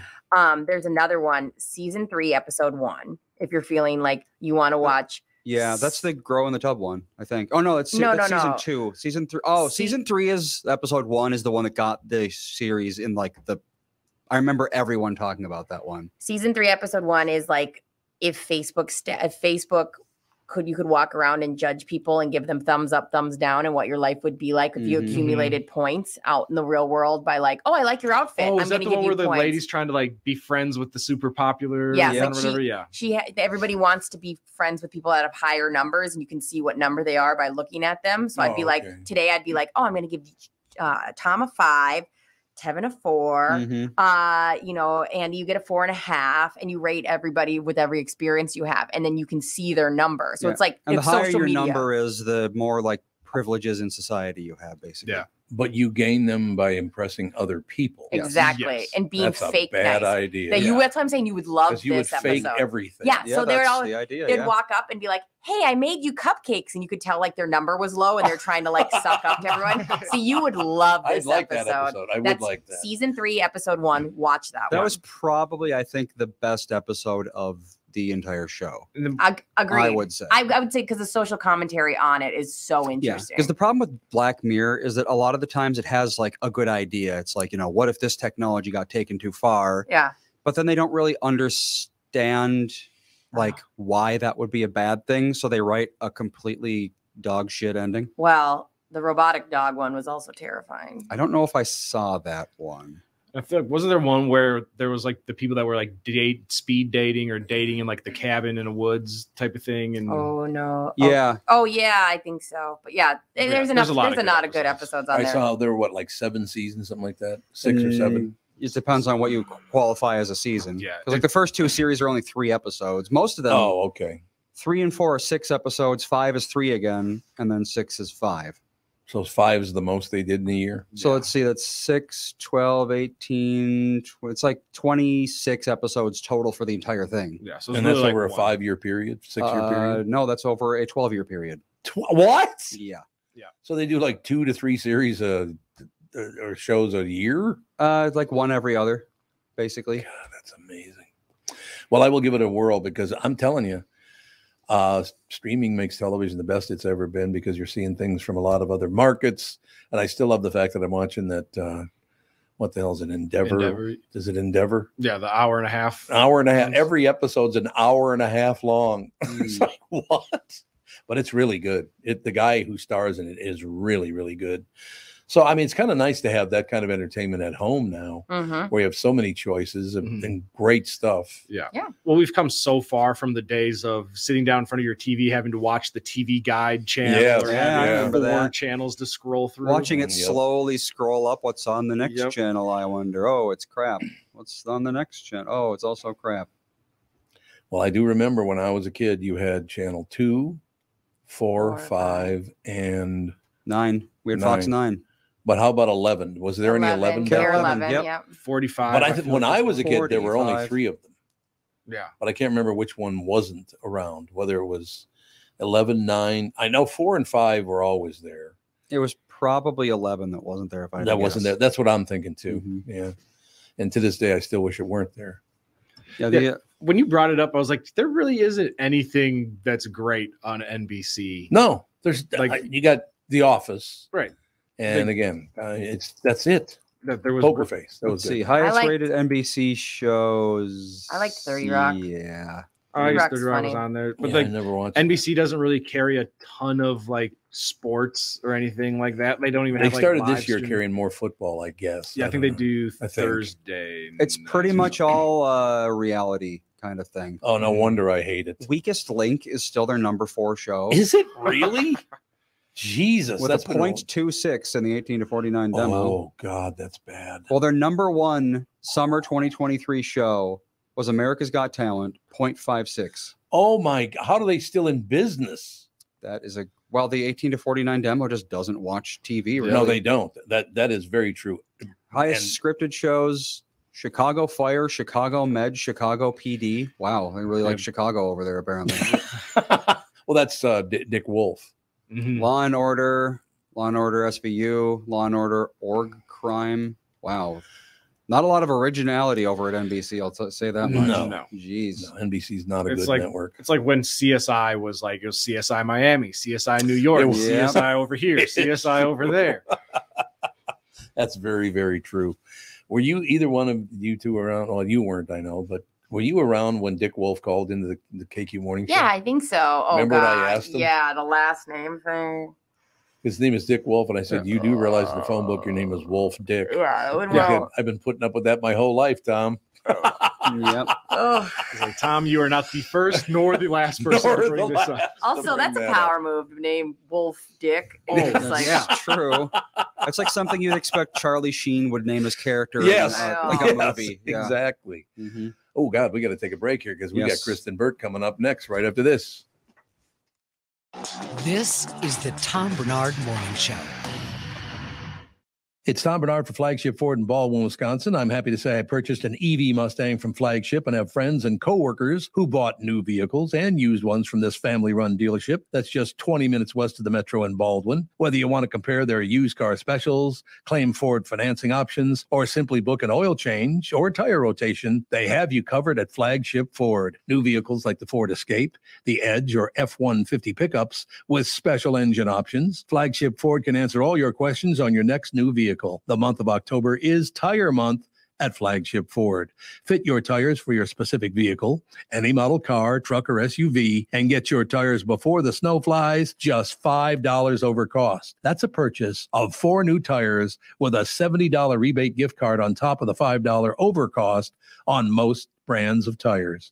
Flagship Ford, east of the metro in Baldwin, Wisconsin, and online at flagshipford.com. That's flagshipford.com. In a world that's racing a mile a minute, a split-second distraction can change everything. I'm Mike Bryant from Bradshaw and Bryant. Every day we see too many people, heads buried in their phones, unaware of the dangers they're in. Texting and driving isn't just reckless, it's playing Russian roulette with your life and the lives of others. In just 4 seconds of distraction, you've driven the length of a football field. Is there any text message that's worth your life, that's worth the lives of others? I've been fighting for the rights of the injured for over 30 years. But I'd rather you never meet me in a courtroom. So hear me now. Stop texting and driving. Pay attention. Value your lives and the lives around you. And if you won't, know this. At Bradshaw and Bryant, we're relentless. We won't back down. We bring justice to those that need it. Find Bradshaw and Bryant, personal injury attorneys at minnesotapersonalinjury.com. With Mike Bryant on your side, seeking justice for the injured. Bradshaw and Bryant. You need to know a guy for your auto repairs, legal issues, banking, and more. The same goes for investment advice. You need a guy to help you be successful, someone you can trust who gets results. Well, I got a guy for you, Josh Arnold. Josh gives you straight talk, not sugar-coated advice about your financial situation. Josh has seen it all when it comes to economic and market conditions, and Josh can make sure that your retirement objectives match your investments. Do yourself a favor and call Josh now for a no-obligation, 48-minute evaluation. You've got nothing to lose, and you'll get a different point of view for your investments. Call Josh at 952-925-5608. That is 952-925-5608. You'll be glad that you did. And tell him his guy, Tom, sent you. Investment services offered by Josh Arnold Investment Consultant, LLC, a security investment advisor. Past performance is no guarantee of future results. All investments involve risk. All comments and opinions are Josh Arnold's and do not constitute investment advice. Tom Barnard is a paid endorser. The new Tom Barnard Morning Show is proud to have partners like Bradshaw and Bryant, MyPillow, and North American Banking Company founder, chairman, and president, Mike Bilski. I've advertised on Tom's show for years, and the reason is simple. My business is recognized because of the ads, and that recognition has created growth. What business doesn't want to grow?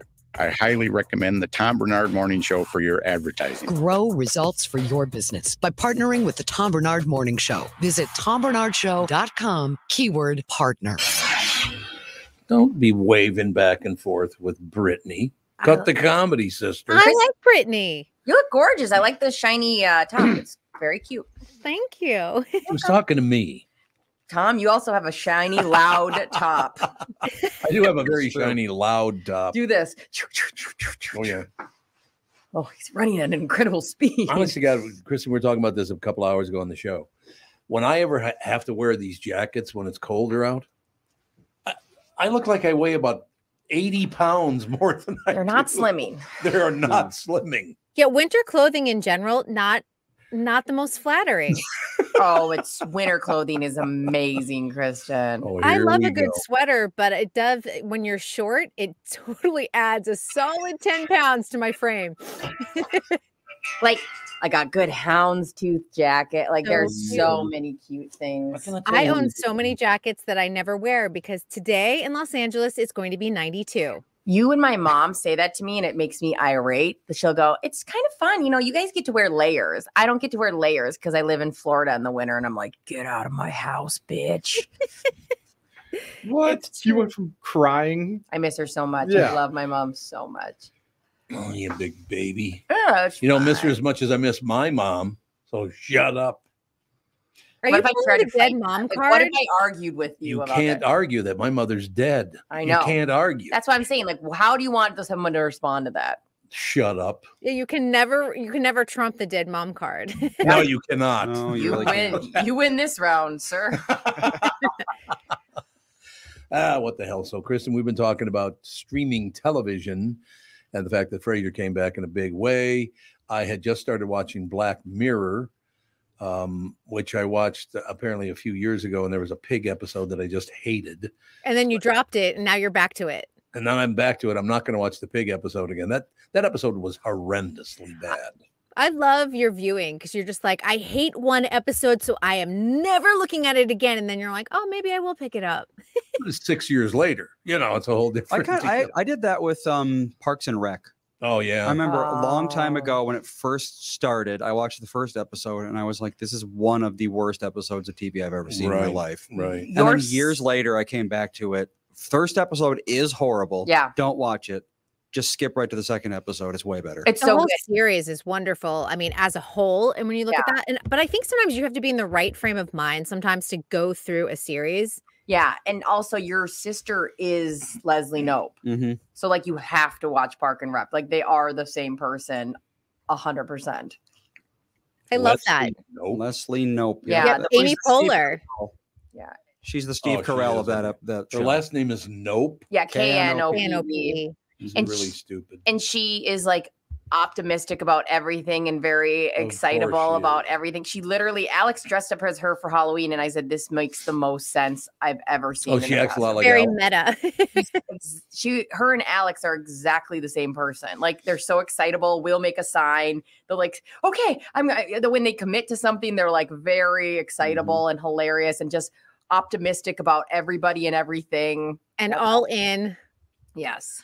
All in, man. So they look a lot alike too. No. Oh, they don't look alike. I don't think Amy Poehler and Alex. Oh, is I mean, that they're Amy Poehler? That's who it they're is. both blonde, but other than that, gorgeous, but like, yeah, no, I don't. But it's the same person. I don't care what you say. That is Alex. to a Really? T. Yes. I'll have to watch it. I have to give it a whirl. Yeah. Amy Does- Poehler's great. Does Amy Poehler sit in judgment of her father? I don't think so. No, I no, actually no, have a not that tie much to of Amy Poehler. My best friend from childhood is cousins with her. So I've had Oh. encounters with Amy over the year on a very like personal, like weddings and family events over the years. She's great. Well, it can't be much like Alex if she doesn't criticize her father. I don't think Amy, I mean, in the show, Leslie Knope's dad is not in the show at all. Her mom is, like the character's mom is, and she's a politician and she's very judgmental. And I don't want to look at you when I say that. Well, the other thing is that has nothing to do with what I was talking No, about. I was trying to remember if the character's dad was in it. I don't remember any episode where Leslie Knope's dad was in it. No, it's more just a shot at Alex for taking shots at me so much. That's pretty much what it You're such a victim, is what you There's wanted no to question. say. I've been victimized. It's just, it's painful. You never pick on Alex. You never give her a reason to attack you. I'm going to tell you flat out. If you ever hear the word victim coming out of my mouth, it ain't about me. No, you're so. spoke. Alex makes fun I just want to throw out too, since we're talking Amy Poehler, she has a great memoir that she put out maybe 5-6 years ago called Yes Please. So anyone who is a fan of hers and has not read it, it's a great read, probably a great audiobook too. So it is a good book. Oh yeah, I loved it. Her memoir was fantastic. Alex and I both read it because we were both like, let's do this together. And we loved it. Yeah, it was very good. What's the book called? Yes, Please. Yes, Please. All right. Yeah. And it's, it's so funny because I've related to it just because she grew up in my neighborhood of neighboring towns. So it's just kind of fun to have her sort of reminisce back on that and what it was like in Massachusetts at that time. So do you think television is the best it's ever been? It was. I don't think now it is. Because of the strike. No, I mean, I'm honest, because we've turned, we're turning a corner now. If you take a look at what is happening in Hollywood, we have had major downturns, of course, in production. This was the lowest production rate we have seen in decades because of the strikes, even lower than pandemic levels. And we are going to see a lessening of content, and people have to prepare for that. Now, there's plenty to offer already out there on streaming. It's a time to, catch up on series that you haven't seen, but it is going to be a slowdown of content moving forward. They're going to look more for quality over quantity in the coming years because budgets are very different. Right. And we're not going to see probably as many A-list stars jump to television because the budgets aren't there anymore. They're not getting those $100 million deals. So it's going to be a shift. We're going to be able to mark off the exact year when it happens. I did not realize till Andy started reading the numbers, NBC's ratings are horrendous. Well, their shows are all just, you're talking about quality over quantity. NBC is the exact opposite of that especially their scripted shows. There's 3 Law and Orders and 3 Chicago whatevers. But remember that strategy works really well for CBS. They can have as many NCISs and CSIs and the audience stays. So it's kind of interesting. But remember, this fall right now, everything is primarily unscripted television and people aren't that excited by it. I'm not. I've never really cared for unscripted television. No, there's no reason to be. Honestly, it's a lot of game shows and it's a lot of, they're using celebrities. Celebrities need a paycheck right now too. Yep. I was like, if you want to know who is over leveraged in their personal lives, find out the ones who are doing all the Celebrity Wheel of Fortune and Celebrity Jeopardy, and they're looking for a paycheck right now. They've got to pay their bills. You know what I was kind of amazed by a few weeks ago, I did not know this because I think he personally is extremely untalented. People love the guy. But one of the producers of Succession is Will Ferrell. Really? I had no idea he was a producer on that show. A better producer than an actor, I suppose. Yeah, I don't enjoy his acting either. I enjoyed him on Saturday Night Live. I'm not going to lie about that. But in terms of his movie career, I love Elf. Yeah, that was a good movie. Pretty much everyone says that Elf is his best movie. It's very charming. I don't find him that funny, although people he was over the weekend, he was at USC and he was DJing at his son's frat party. People kind of like that part of Will, kind of the personal side. He was the cool dad. I feel like he was good in, was it Stranger Than Fiction? That was a movie he did that I liked. Step Brothers. Step Brothers. A lot of people like. Yeah. I mean, he did well in what he was supposed to do for Talladega Nights. That role was ridiculous, and he did a good job with that. But then I think too many of the roles became similar to that. When you start repeating yourself, and you're like, okay, we've kind of seen it. Yeah, it's all the same deal. I never understood it.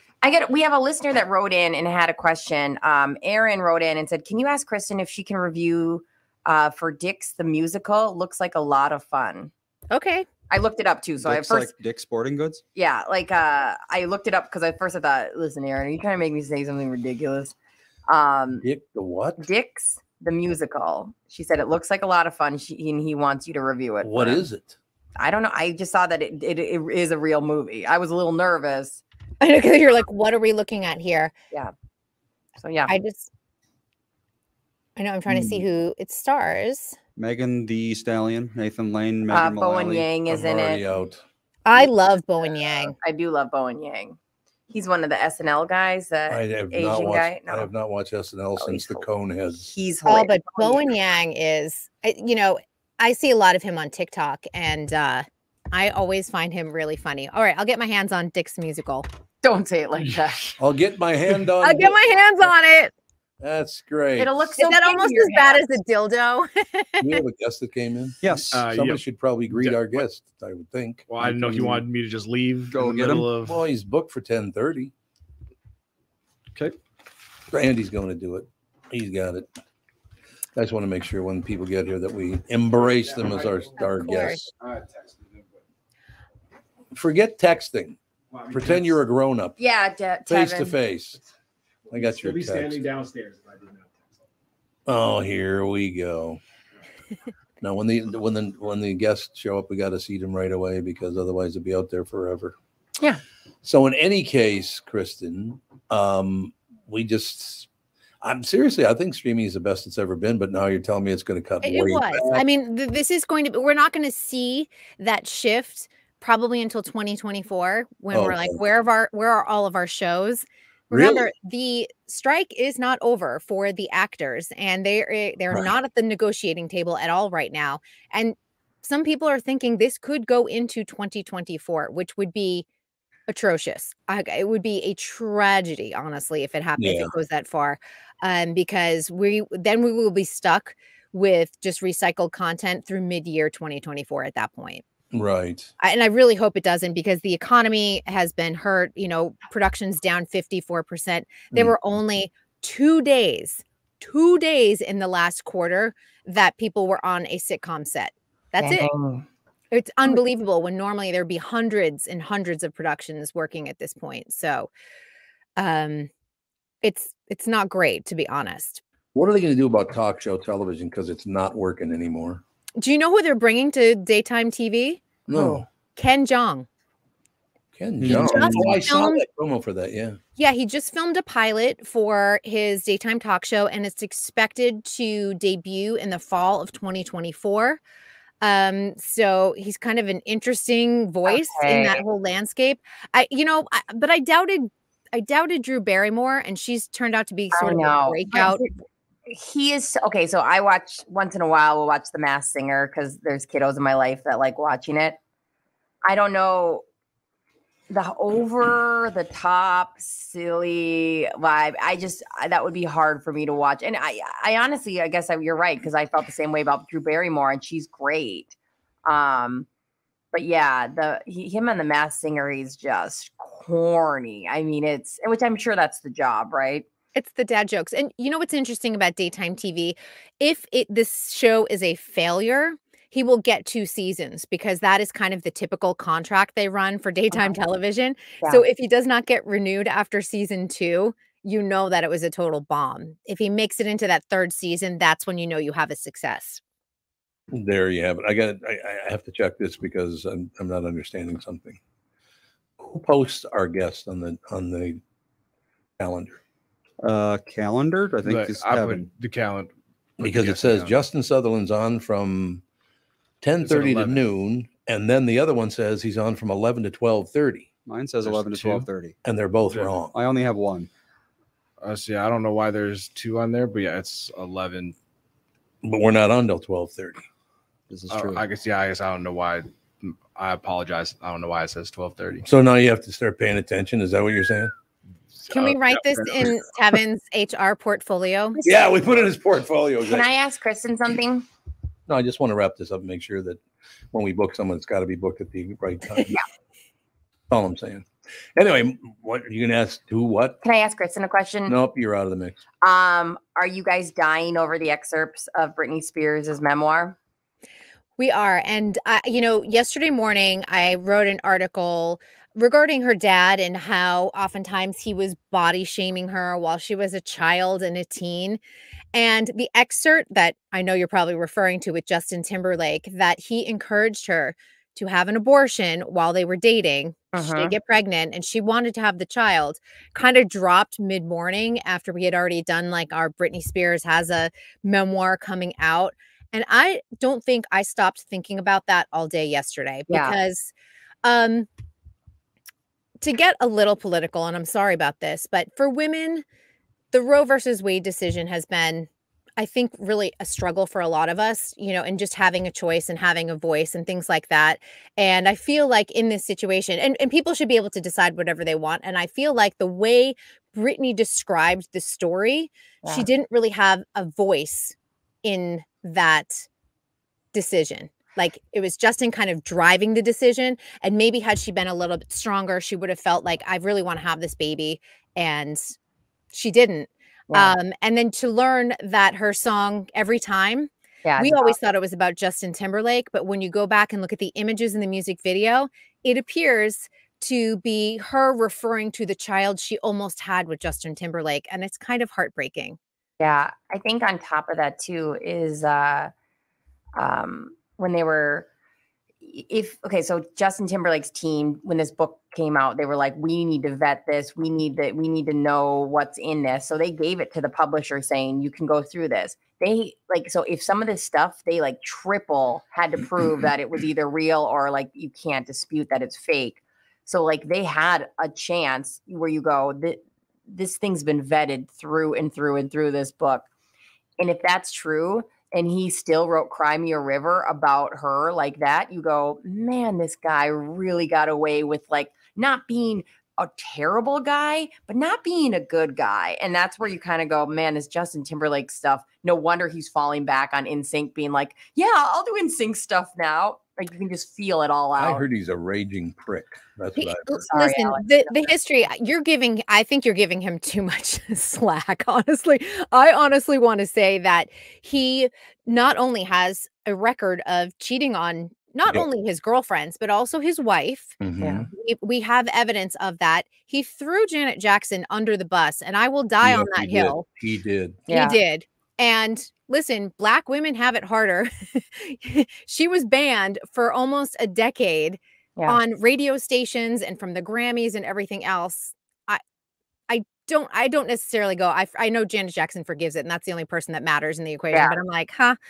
And then to hear all of this story about Britney Spears. And by the way, he also went on a radio station and talked about taking away her virginity, which again is not his story to tell. It's not his story to tell. And but you know what, Kristyn, I do have to stop and go that like if he came out with an actual, hey, you guys, that was kind of the times, asking about virginity is inappropriate. Talking about somebody's virginity is inappropriate.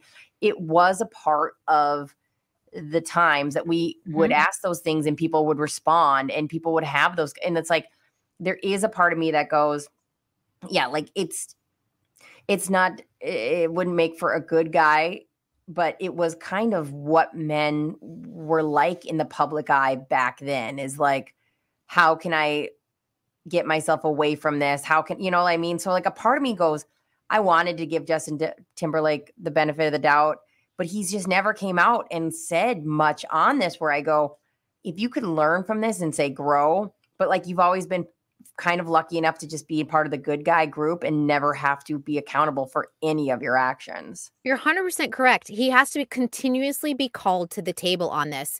And it's like, hey, we just have evidence of you, like video evidence of you and another woman, like kind of holding hands and very drunk in New Orleans. And so you have to be called to the table to apologize to that. Oh, all during the time we later find out that your wife is pregnant at home. Yeah. You know what I'm saying? He's called to the table on Janet Jackson. He was called to the table on Britney Spears. And I do agree. That was even the celebrity gossip sort of atmosphere at the time. Yeah. It certainly wasn't right, but that's how we all sort of operated. So 100% he was operating under those norms at the time. Thank you. That's exactly the verbiage I was trying to use. Thank you. No, but you're absolutely right on that. But we learn and we do better. But I don't feel like we should constantly be calling him to the table going, Justin.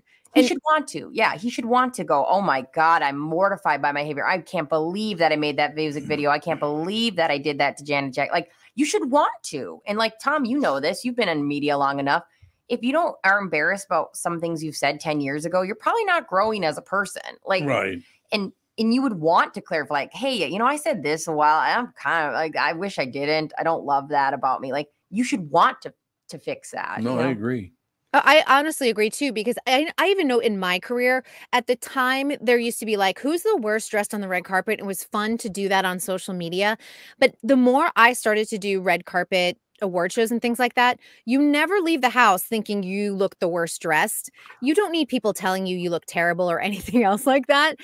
You know what I mean? Everyone goes out thinking that they're looking their best. Yeah. And even that's like such a small thing. Yeah, But I it's think it's important to do better and just say, you don't have to sit there and say, I didn't like that dress. Move on. Yeah. Just talk about who was your favorite and why you thought they looked beautiful. Yeah. There's a lot of change that happens. And it's kind of like you go with it. I mean, we've all, like you said, I mean, you've been entertainment reporting for long enough. Like things were wild in the early 2000s. Like it was. They absolutely were. And I always look back. I mean, it was a really fun time to live in Los Angeles, to be honest. I mean, the paparazzi swarms were exciting to be around, and you never knew where like Lindsay Lohan and Brittany and Paris Hilton were going to pop up. But at the same time, it was really damaging to a lot of young women as we look back on it now. And I think entertainment journalism as a whole has really tried to do a lot better. We have a long ways to go, but the times have changed. And I think that Justin still sometimes operates under that like boy band era. Yeah. And they always say like your growth when you become famous stops at that year. So like if you became famous at 18, you're still kind of, you could be 30 now, but you're still kind of like 18 and famous in your mind. Yeah. Thanks, Kristyn. That was really interesting. What a woman. That's all I have to say. Alex, you've met him. What did you think of him?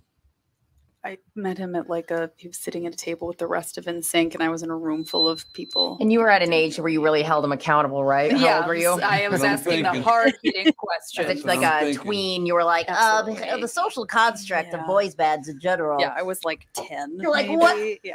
But Alex, how do you feel about him now, knowing what you know? No. It's foods. Justin Sutherland has joined us in studio, ladies and gentlemen. He'll be our special guest on the Family Hour coming up in about 15 minutes. Wanted to have you come. Man, you look very professorial. He's got the glasses. There's a ring on your finger that I'm going to at some point need to see. It matches the watch. It's gore. Make my little ring look like. Is it emerald? Oh my God. Okay, it's cool. So Justin, to close out that whole story about what's his name? Timberlake? Yep, Justin Timberlake. His name Timberlake. Is it Bill Timberlake? What's Bill his name? Timberlake. William Timberlake. I was going to say, William Timberlake. NSYNC came to town, and Alex was 10 years old, so she wanted to go and meet them. So I brought she and her friend backstage to meet them. And I will never forget this. It was like a meet and greet thing. It wasn't like I was like, hello, Justin. So nice to meet you. Well, it was only about 10 people there. No, I'd say there were probably 40 to 50 people. No. Was it so exciting? You weren't even there. I was sitting right next to you. No, you weren't. Yes, I was. Mom brought me. I was with you because I had. Oh, Jesus. Sounds good. Okay, here's the deal. What's the real story? So she brings her friend with her. She brings her friend. Where are you from originally? Apple Valley. Right so you understand I understand talking around here. Absolutely. How people talk. So you're going to like this story because Alex's friend gets to ask a question. Yeah, you had to raise your hand and they could call on Yes. She raised her hand, called on her. And I said, no, young lady in the front row, what's your question? And she said, very Minnesota-like, what's you guys' favorite foot? And he went, what? And they all were like, Huh? She said foots. She said foots. What's your guys' favorite foots? What's your guys' favorite foot? And they were all had no confused. idea what the hell she said. Right. And somebody was like, food. Food. You guys' like guys. Well, no one says guys'. Nobody What's your says guys' guys'. favorite foot? Most What other than Minnesota. that? And then just staring. Yeah, like Just staring waiting straight for the ahead. answer. and they're like, Oh, what? God, We need that a was translator. Please. What was his favorite food? They all said like cereal. Yeah, What? cereal. You know, Because It they was were cereal. such a teen boy. Time, you know, Ah, like And they were really trying to like market them towards kids. Oh, your phone's yelling at Why us. is my phone? Every morning.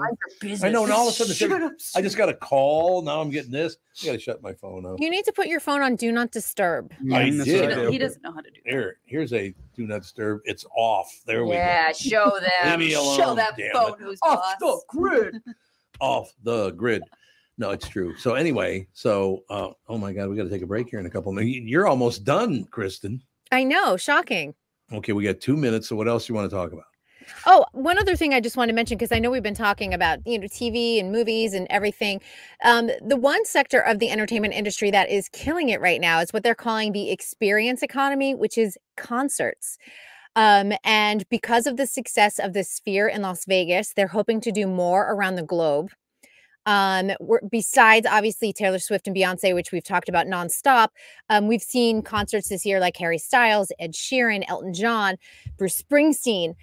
Those are the ones that are sort of, it seems to be a post-pandemic surge, but Live Nation is anticipating the next couple of years to be a huge boon to not only musical concerts, but they're also saying that stand-up comedy is also going to see a big boon. And a lot of that is coming off of the success of people breaking out on TikTok, which I thought was kind of interesting. But wait a second. All the comedians are dead. Rest in peace. Honest God, I lost like 7 comedian friends during that whole pandemic deal. That's a lot. Were any of them? I don't think any of them died of COVID. They all died of being comedians? Yeah, pretty much. I mean, come on, like Bob Saget's death was so bizarre. Weird. Yeah. That was really sad. He hit his head. Turned out he hit his head. Do they know why? No, I think they don't. And unfortunately, the conspiracy theorists still kind of hound his widow, Kelly Rizzo, about it because the family sealed the documents and everything. And so they think that they're hiding something because, everything has to be a conspiracy. Yeah. Well, and it's like, let it be what it is. Why do we need to know? I don't want to know. That's true. He's a wonderful guy. Like, what? It's that weird true crime obsession that people have. And so it gets fueled online. Well, and there's also, it's a very human thing to not be satisfied with the answer of, just the universe is chaotic. Life sucks sometimes. What do you do? We're talking about I'm great at that. You're like I am accepting that. Awesome. I'm great at that. Like ignorance is bliss. We were just talking about man. that. We're like, hey, if you want to be saying that you need the earth to be flat, if you're a flat earther and that gets you to sleep at night, I don't care. fine. Who the hell We cares? get it. I don't know how my computer works or my car works. Yeah. And But it works, That's and true. that's good enough for me. If someone believes the earth is flat, it doesn't affect me. It doesn't Exactly. hurt. You know what it does? It does affect the families because you prolong their grief process. And I think that's a really awful thing. Well, here's the thing, and I'll talk about a personal experience. I think a lot of people knew that Ellen DeGeneres' DJ, Steven Twitch Boss, died by suicide last December. He is not only my neighbor, but he was a longtime friend of mine for over a decade. And there are some questions surrounding like why it happened, and nobody saw it coming and everything else. But people continue to hound his widow, Allison, all the time that she knew something or she was involved in this and it wasn't a suicide. And honestly, even with my own grief, it like reading it online is awful. And I cannot imagine what it is like for Allison and her 3 kids who are all under the age of 15. Oh, that's terrible. That is People always want an answer, though, no matter what. They do. All right. Well, behave the rest of the day. I will do my best, but I will see you all tomorrow. Talk to you tomorrow. Thanks, Kristyn. We'll take a quick break. Be right back in a couple of minutes right after this. This is the Tom Barnard Morning Show. Listen live on the Tom Barnard Show app or at tombernardshow.com. This is Bob Sansevier, and I want to tell you about Dave Bialke from Bialke Law. Dave represented my wife, Mary, when she had a significant workplace injury. She was very happy with the job Dave did. If you have a work-related injury and have Dave represent you, I'm betting you'll be happy too. Dave is a down-to-earth guy. He grew up in northern Minnesota, rides a Harley, and worked various jobs doing concrete, electrical, plumbing, roofing, and carpentry work. Dave works for people with work-related injuries. If you work construction, or anywhere for that matter, and you're hurt or even just hurting, you should talk to Dave. Let's face it, our bodies wear out. If your body is worn out from work, if your knees or back or shoulders hurt from things you do at work, do what Mary did. Call Dave and talk to him about it at Bialke Law to set up a free initial consultation. The number to call is 763-571-2410. That's 763-571-2410. Or visit bialkelaw.com. That's BIALKE law.com. Recently, Jim Paul of Valley Buick GMC was contacted by a company that does on-site sales. Jim was confused. Wait, they don't know anything about us, our staff, our reputation, most importantly, our customers. Hey, pal, no problem. We do them all over the country. You know, get the manager off the roof sale, inflatable gorilla sale, and our favorite, the 13-hour sale with a giant clock that goes to 13. Urgency, baby. We bring our crew because, well, your people are, let's just say, a little laid back. And the pricing? Nothing special, sport. But Jim thought we price competitively every day. Our prices are special. We definitely don't need these guys. But sale does convey some urgency, so we made a bold decision for his fine dealerships. Announcing the Valley Buick GMC 365-day sale. And we can even extend it a couple years or so. I got the air dancer guy, scratch offs, plastic keys, bubble machine. Valley Buick GMC in Apple Valley or Hastings or valleycardealers.com. Hurry. Why should your business bank with North American Banking Company? Here's Landon and Gavin Miller of D&B Plating. I've always been impressed with their speed of answers to our questions, and that has allowed us to expand and capitalize on opportunities in the market. North American Banking Company has never made us feel like a number. They've always treated us as a partner. For more information about North American Banking Company, go to nabankco.com or stop by any one of their Twin Cities locations. Member FDIC, equal housing lender. We are back, ladies and gentlemen. Justin Sutherland in studio with us. We're going to have him on the family show in just about 10 minutes, something like that. But now, this is not fair because now I have to like you because I know it's dad. You do. Oh, you Really? do? That's I walk by him and he said, see, I thought your dad was about your age. Every time we're out, people think he's my brother. They do. But he's aging in reverse, so I think he's a vampire. Like he gets younger. So what's he doing? What? How do you know him? I've just known him for forever. Yeah. Just one of those people that you know. I mean, he says might have been in I don't know. He's all over the place. Might have been in a what? You were going to say? One of the I mean, he's been with Lifetime for 30 years now. Yeah, that's right. You know, Yeah. So it had to be the one right across the street. Yeah, right over at St. Park. Yeah, it had to be that. I was just there, and I said I was coming to see you, and he was like, "Tell Tom to come get his ass in the gym." I should go see him. He's always been a very, very nice man, just a great guy. Yeah, he is. I don't know if I'd want to piss him off. No, you definitely don't. Is he constantly working out there, or does he work there? Yeah, he's one of the directors for Lifetime Fitness. So we opened the first club together back in the day. He made me lay on. Honest to God, Oh my God, I'm heading there next to play He made tennis. me lie on my application when I was 14. He'd say I was 15, so I could start working. That's I haven't stopped ever since. hilarious. But yeah, I opened the first Lifetime with him. So yeah. That's amazing. Now I got to go over there and say hello because I haven't seen him in a couple of years. Well, during COVID, no, right. I just a whole different deal. Yeah. But that's probably the last time I saw him was just before COVID. Oh yeah. But I've known him. When he started, what about like 15, 20 years ago or something? 97. Honest to God, so 26 years ago. Yeah. I'm getting old. I forgot. You are getting old. Yes, you are. Can confirm. What? You're getting no. Not you. No, I mean, in the next segment, we'll talk a lot about you, but I'm going to dedicate this one to your dad because I really like your dad. No, he's a great guy. Well, what's his first name? Carrie. Carrie. Okay. Yeah. And I'm seriously, every time I would see him, he'd go, "Hey, Tom, it's great to have you back in the gym." And just very pleasant. Oh my God. Next time I go there, I'm going to be like, give me Terry right now. I need to talk to I got Terry. some grievances with Justin. Carrie, I'm sorry. Yeah. What I say? Yeah. You said Terry. Okay, well, I need to write this down because knowing somebody at Lifetime is like the most VIP thing in the world. If you drop a Carrie Sutherland at any Lifetime, you'll be well taken care of. Thank God. I'm heading there next. Literally, I'm going to go play Which one are you going to? Eden Prairie, playing tennis at noon. Where's the Eden Prairie one? Oh, there's two actually. Eden Prairie. Yeah. It's in Eden Prairie. Yeah, It's over by, I don't know if you know Costco or like by the mall. By Mall of America? No, Eden Prairie Mall. Center. Yeah. Eden Prairie Center. Is that still open? Yeah. There's like a it's kind of tucked away in a weird area. There's weird stuff in that mall. Well, Shields is in that mall. So yeah. I've never been to Shields, but I heard it's great. And then they have like paintball. There's some odd things they're putting in malls nowadays where they're trying to make it stay afloat. But there's a VR station. Yeah, Rosedale has VR. Yeah. Well, because I mean, everybody shops online, so Right. nobody's going there to shop. So you're like, oh, well, you That's can come true. play games and go to the arcade, and like the Mall of America has go-karts in it. They're like, smart to pivot though, because in the winter I will take my 1-year-old and we will just walk around the mall, and they've got like old fashioned where you put quarters in the machine things, and I will just sit there for hours with quarters, just like, what do you want next, girl? Yeah, we were at a mall in Hutchinson. Yeah, it's Hutchinson. We went there. There's like a kids play place that you can go to. So we spent like probably a good hour and a half there. And then we left.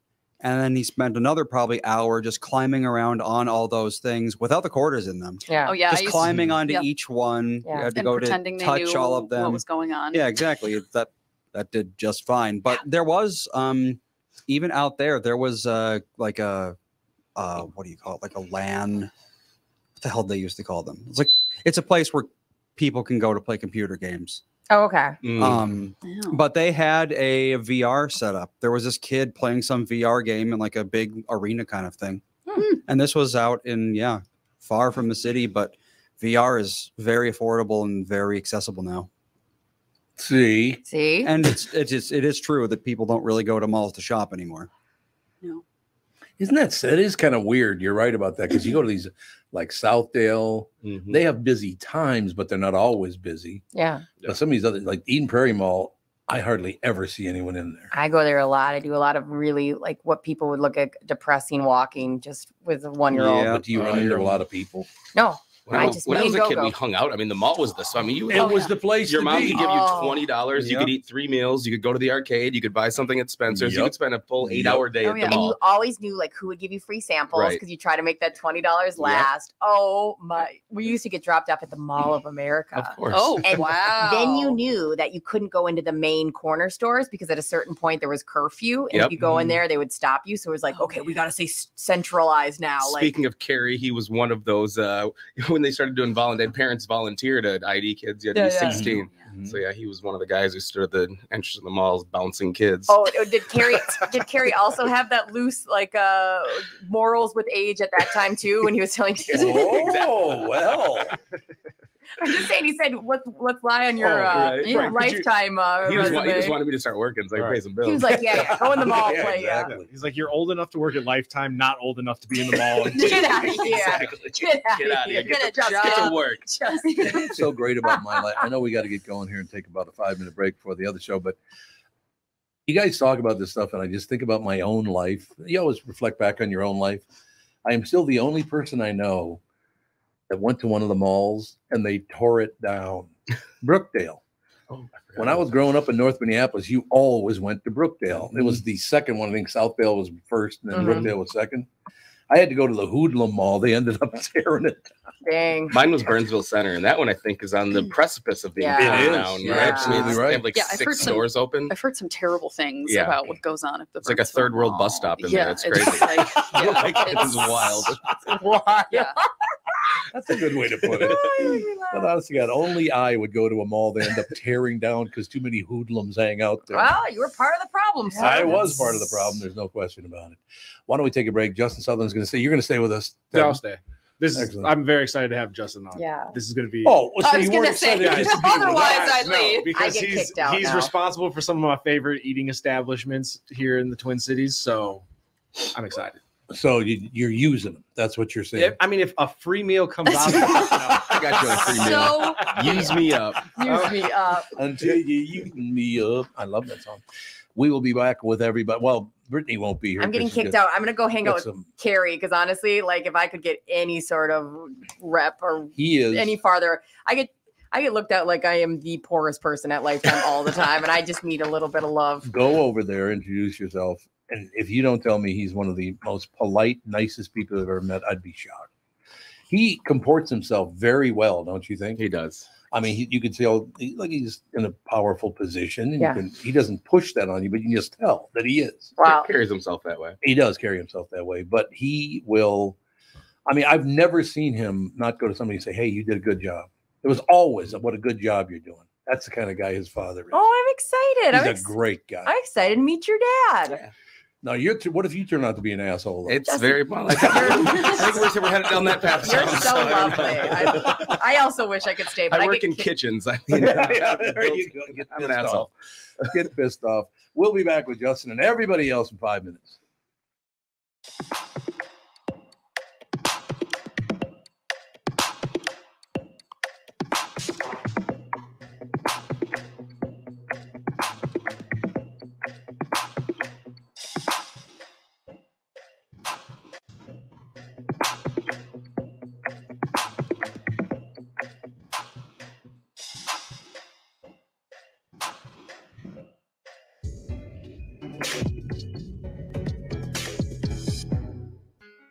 In a world that's racing a mile a minute, a split-second distraction can change everything. I'm Mike Bryant from Bradshaw and Bryant.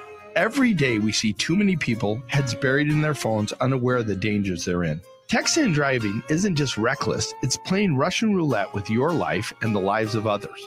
In just 4 seconds of distraction, you've driven the length of a football field. Is there any text message that's worth your life, that's worth the lives of others? I've been fighting for the rights of the injured for over 30 years. But I'd rather you never meet me in a courtroom. So hear me now. Stop texting and driving. Pay attention. Value your lives and the lives around you. And if you won't, know this. At Bradshaw and Bryant, we're relentless. We won't back down. We bring justice to those that need it. Find Bradshaw and Bryant, personal injury attorneys at minnesotapersonalinjury.com. With Mike Bryant on your side, seeking justice for the injured. Bradshaw and Bryant.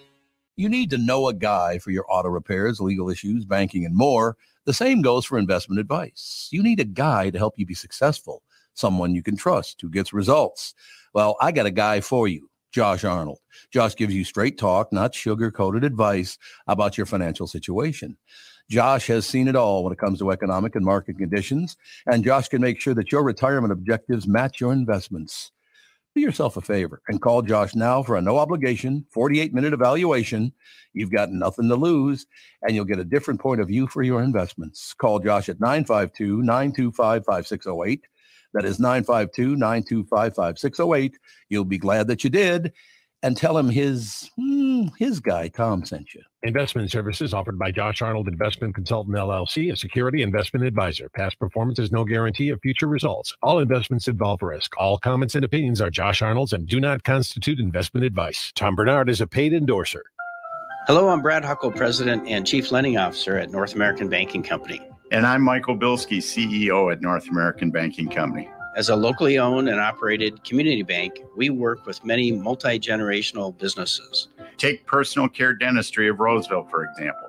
Dr. Walter Hunt, also known as Painless to me, has been a longtime customer of the bank since we opened the bank in 1998.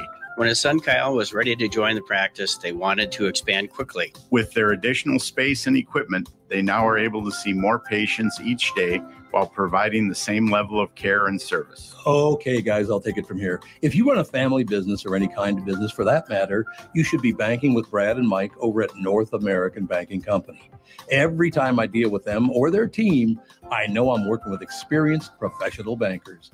So why not bank with my banker? North American Banking Company, a better banking experience, member FDIC, equal housing lender. Tom Barnard is back. Every weekday, you'll hear Tommy B, Brittany Arneson. Yes, that Brittany Arneson. Along with Tom's pals, Kent Herbeck on Fridays, Bob Sansevier, Mike Stretch Gelfand, Tim Lammers, and from Channel 5 Eyewitness News, Chris Egert and Kristyn Burt on entertainment and pop culture. It's Tom and the crew with opinions on news, opinions on life, opinions on entertainment, And of course, opinions on other people's stupid opinions. The Tom Barnard Show is a podcast, so you can listen when you want to listen. In the car, on the way to or from work, at home, on the job site, or wherever you need your Tommy B Show fix.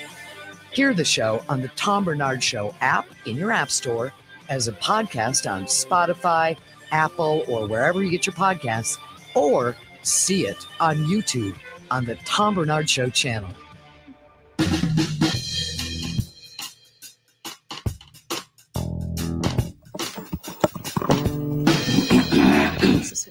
Ooh, I got to clear my throat on the air. I do that constantly. That was good. Yes, you did. That's what it is. Ladies and gentlemen, welcome to the show with Alex Barford Rasmussen.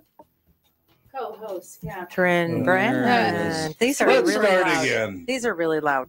I can't help you. I can help you. Thank you, dear. I think it's this one. We're going to start all over, Andy. We are? Much Yeah. better. Oh, Thank you. I don't even know if I can do that. Oh, if you don't want to do it, it's no big deal. What happens if I press this button? Great. That's No. great. I would hope the engineer would Sounds like know. me trying to figure out turning on and off the lights in the kids' classroom. They have like the most confusing light switches. Yeah. There's 3 of them, and they're you Like have to our push old things house. twice, and I'm like, I Mhm. can't. You can't get it done. Is that what you're saying? Get it done. Was that Justin coming back in, or did he just leave? Now I have two cameras. Oh, you're I covered. just never know what's happening in this place. I always just wave anymore. my hand in front of one, and I'm like, "This is the one that is The connected light's to my on, so it's got to computer." be the right one. All right. Yes. Anyway, welcome to the Anywho. family with Alex Bernard Rasmussen. Co-host Catherine Brandt, our special guest. Say it. Say your name. Justin Sutherland here. Good morning. Yay. Kevin Pittman. And Andy Brandt Bernard. there. We're all back. We're all in studio. Everything is good. Everything it's is wonderful. We like it. Justin is with us. Catherine, you know Justin's father. I do. She goes, "I Very do?" scared. Who's your dad? Who's your daddy? Who's your daddy? Who's your daddy? Carrie Sutherland over at Lifetime.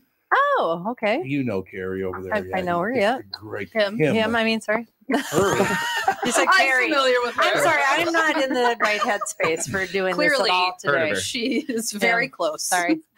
with your How are you? I'm wonderful. How are you? I'm great. I understand you've got this is your creation, this cookbook. That is my book. Northern Soul. Yeah. Oh, got a different little 'Cause take he's from on Minnesota. Southern soul food. You got any collard greens in there? I think I have the best collard greens anywhere. Remember, Where do you buy those now? Do they have collard greens at Byerly's? Yeah, you can get them anywhere. Can you Yeah. really? Yeah, they've made yeah, a they they've used made to a be big able to. resurgence. I Absolutely. think. Yeah. They're very good Oh, for you. Yeah. They are. Like They are. super they're high in fibery calcium and yeah. stuff. Yeah, they're great for you. We just saute them with butter and garlic. That's all you need, really. I mean, yeah. Tasty. He's like, you can ramp that up. You can ramp that up, pal. Make it a little more That's right. He's like, exciting. no. Yeah, we spent time. I spent a lot of time in Florida, Okay. and so there's a lot of Southern cooking down Yep. there. I just got back from the Keys 2 days ago. You did? Oh, nice. Where'd you go? Was it Isla Morada? Oh. The island over there? Oh yeah. No. Oh yeah, sort That's of a midway great place. midway Yep, through. right midway through, Mhm. exactly. Where did you stay? It's called the Postcard. I don't know that It's one. I don't know that it's one a either. pretty, huge resort. I mean, they got like Yeah, 19 yeah. properties on the resort. But Isn't it amazing how what they can fit on that I tiny know. little sandbar? You're like, It's where? really- How are you putting all this stuff here? Well, not to mention how they have to rebuild it all every like 5 years Right. or so. and all the houses on stilts. And Yeah, Yep. you can jog from one side of the island to the other in 5 minutes, and still Mm-hmm. they have a giant resort. I don't Yep. understand. They did finally reopen Little Palm? Little Palm. Yeah, but now it's $40,000 a minute, so Yeah, I well, don't there- think we're ever going back Have you there. ever been at that place? Justin? What's that? It's called Little Palm Island. I It's haven't. down it's about 30 miles up Little from Torch Key West. Key. Okay. And then so you take a it's boat. past Little Torch Key is what it Almirada. is, yeah. It's a little bit past that one. Okay. Yeah. But I may have it's- been through it. I mean, I've been down to Key West, so I'm probably No, driven- this is like a fancy schmancy. Yeah. You got to take a boat to it. Yeah, I was not that fancy. It's fancy, fancy. Yeah. Yeah, you have to take a boat to it. You can't just. Matter of fact, it's the island that the Kennedy family bought to shoot the movie PT 109. Oh, wow. They Okay. bought it. He bought the Bought the island. island, put You know, electricity, as people plumbing, do. all that stuff out to the island. Isn't that amazing? That's the amount of money you have to have, and like Yeah. To buy an just island? buy, Yeah. buy an island, get electricity, plumbing, all that, just to make a movie. Well, Yeah. Little Palm is booked from December 22nd through April, so You can't even get in. I'm They're pretty doing sure the fine. billionaires have Taken over. Oh, they have, taken yeah. over because nobody else can afford to be there. No. There's No no way. question about it. Yeah. No doubt about it. All right, let's see what the rates are here. Oh, We're we're gonna going to go see the in rates of April. Little Palm. Yeah, we're gonna go in April. It'd be cheaper in let's April. see. I don't know. That's wedding season. That is wedding season. Okay, so how many people are in? 1, 2, 3, 4, 5, 6. We'll include Dan and Melissa, so that's 8 people. We need our own bungalows. Yeah. 100%. Four rooms or 5 rooms? Should we go? Let's go go with 5 rooms. Five. Okay, Why not? 5 rooms. Live it up. As long as we're spending But this they're- kind of money. But they're not rooms. They're Well, they do have some. standalone. They do Oh, have do they? some rooms. because you Yeah. can get your own cabin. I'm gonna need my own cabin. Yeah, oh yeah. I need my own They are hotel. great. I'm sorry. I'm not sure. What do you got, Andy? I'm guessing 6,000 a night. No, not even close. What? More? Their Really? highest 3,500. The Island Premier Suite 3,600. Hey. That's just a. The But times lowest 5 is what I'm saying. Their lowest is 2,500. The Island Escape Suite. So I was right. In April. Okay. Well, this is one room for 2 adults. So multiply that by 5, and you've got it's like $12,000 a night. For 5 people to So, go. you know. Mhm. Nice. Got to sell a lot of cookbooks, and we can also. Hopefully, this thing does really. You know what? You could have them do an event and let you stay for free. That's what I would be working on. All right, call my PR team. Yeah, get your people on that. I like this. The nightly rate is subject to a 12.5% fee. Oh my Which God. includes, though, a welcome cocktail. You get your Gumby Slumber there. The Gumby Slumber. Gumby Slumber. Non-alcoholic minibar beverages. So, Ooh, oh boy, it's like a $300 can of Coke. Right. You could have as much Diet Coke as you want. There you go. At $300 a can. Fitness center access and water sport amenities. Ooh. So it's So all the normal stuff you should get at a hotel. Well, they do set you up like if you wanted to go fishing, there are just fishing boats with fishing poles and bait and everything, and you can just take that. There's also guys walking down the beach that'll take you out for for a rum and coke. They still don't allow people there under what is it 18, Andy? I think you have to be over 18 to even get on the island. I like that. Yeah, those are my kind of resorts. The thing that they have that you'll never find anywhere else in the world that I know of are they've got these itty bitty key deer.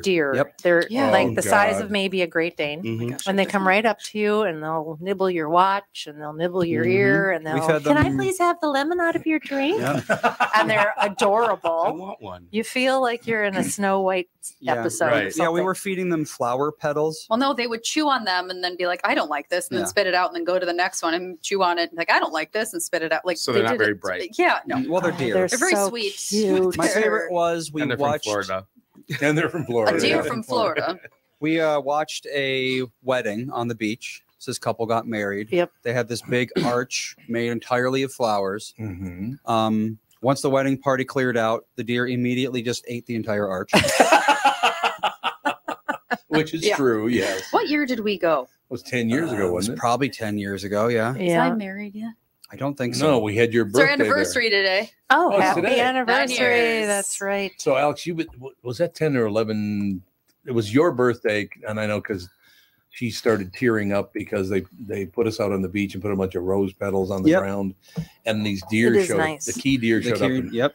Alex was all teary eyed because they're so cute. I'm a are. crier, so You're a crier. They cry Really, so they're a like lot. they're like what, maybe 2 feet tall? no, they're bigger than that. I'd Not say they much, came not up much. to. They're. I have pictures. I just don't remember when. Key deer, We went. let's see, about 2.5 feet. So yeah, not very tall. Not very tall at all. That's a shoulder weight or shoulder height, of course. So, Justin, Of course. where did you grow up? I grew up down in Apple Valley, Burnsville area, Valley, south Burnsville. suburbs. Yep. And how did you get interested in doing what you're doing and learning all these great things about food and all the rest of it? You know, honestly, I loved food. Eating was a big part of everybody eats. But food was a big part of our family. I mean, but both my grandmothers were great cooks. So I fell in love with food very early, but doing what I'm doing now was very much a later in life, kind of transition. I went to Minnesota State business management. My whole life goal plan was on track to go to law school and be a lawyer. Oh, really? So that was one track mind for that for a while until I finished college and was getting ready for law school and realized that I was going to have to go to school for like at least 6 more years and sit in an office and be do a lawyer. research. I would love to be. I want to be a trial lawyer so bad, but I was done with that. So it was actually Kerry was the one when I was actually selling mortgage at his mortgage firm he had briefly back in the day when everybody was selling mortgage. Yeah. And I was cold calling people and sitting in a cubicle. And I remember just coming home being like, this office life is not going to work. Yeah. I'm about to blow my brains out. Yeah. So he was like, try culinary school. You've loved food. So moved to Atlanta, went to culinary school and fell in love with it there. And the rest is history. Got all kind of cool cocktails in here too. A lot of cool cocktails in there. Yeah. This looks like fun. Bourbon My slushy. wife turns right to the booze page. That's nice. I like your photography. Did you do it or somebody else? No. We had a local girl did it. She was fantastic. Yeah, really nice. Asha, yep. She had a little bio in the back there, but she's amazing. Pimento cheese. That's a southern thing. They love that pimento cheese. It is good. Indeed. Emmy nominee. Ooh, we start with Emmy nominee. That's how the whole thing Look at starts. you. What do you think of that action? I was pretty wild. I bet. When I got the call, I was like, "What? You're the right guy." But no, it was quite the honor. So No question about it. Emmy nominee Justin Sutherland is a nationally recognized celebrity chef and entrepreneur who is the co-host of the syndicated Fast Foodies, True TV, and the Food Network. executive producer and recent Emmy nominated. Emmy shows up twice in the first paragraph. You know, I gotta be proud. Gotta be proud. You gotta lead with that. I like that a lot. Emmy nominated host of the Taste the Culture, all True TV and HBO Max, as a matter of fact. A judge on Guys Grocery Games, beat Bobby Flay. So you're what you pop up everywhere. Yeah, I mean, if there's a food show, I'm on it in some capacity for sure these days. And that's a good thing. That is a good thing. It's way better than kitchens. And how'd you get your first like television role? Like, was it something you kind of just lucked into, or was it something you were looking to do? Yeah, so it's about 9 years ago, I opened my first restaurant, which was Handsome Hog. And then it was a year after that. I remember after service, I was sitting in the office, my cell phone rang, and they said, "This is a producer from Food Network. We've been watching your career. Do you want to compete on Iron Chef?" I thought that it was somebody punking me. I hung up on them. I was like, I don't have time for this. And, and then bring back, no, we're serious. Can we schedule a Zoom call, this and that? So they actually reached out to me, did a Zoom meeting with them, and a couple months later, I was competing on Iron Chef. Did you find out who recommended you for that?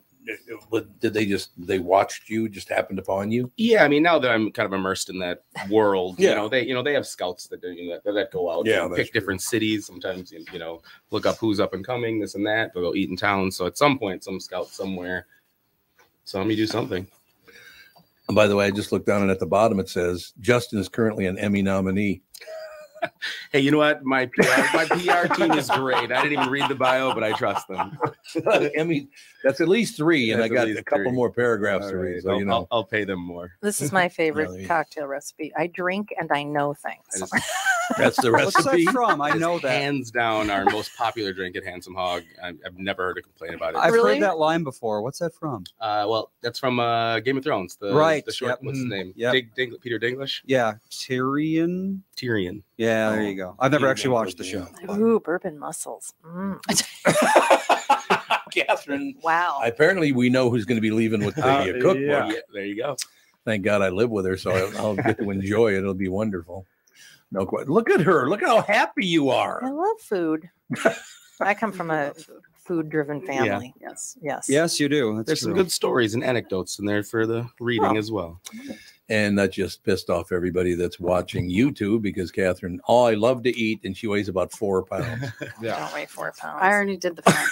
I know. Buy this book. She's almost 5'10". Hopefully she doesn't weigh 5. Honest to God. It just, so now when you were growing up, did you enjoy great foods and all? Is that what drew you to it? Yeah, I came from a very multicultural background. I've got a grandma from Japan, and Carrie's father, relatives from Mississippi, a lot into soul food and Southern food.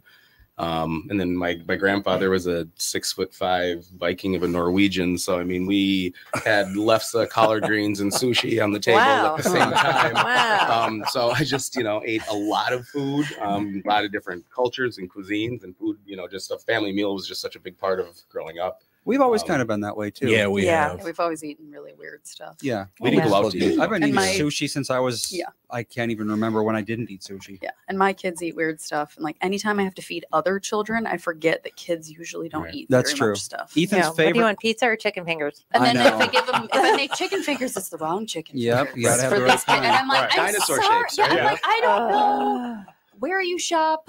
The exact chicken I tried. I gave you apples, carrots, and chicken fingers, and they're like, it's all wrong. We did not go out to eat though at all. It was. Oh, you didn't? We didn't either. It was Red Lobster, TGI Fridays. Olive Garden or Red Lobster. That was like if somebody graduated and were celebrating. That's like the fine dining place that and everybody got one biscuit. Did you have a lot of kids in the family?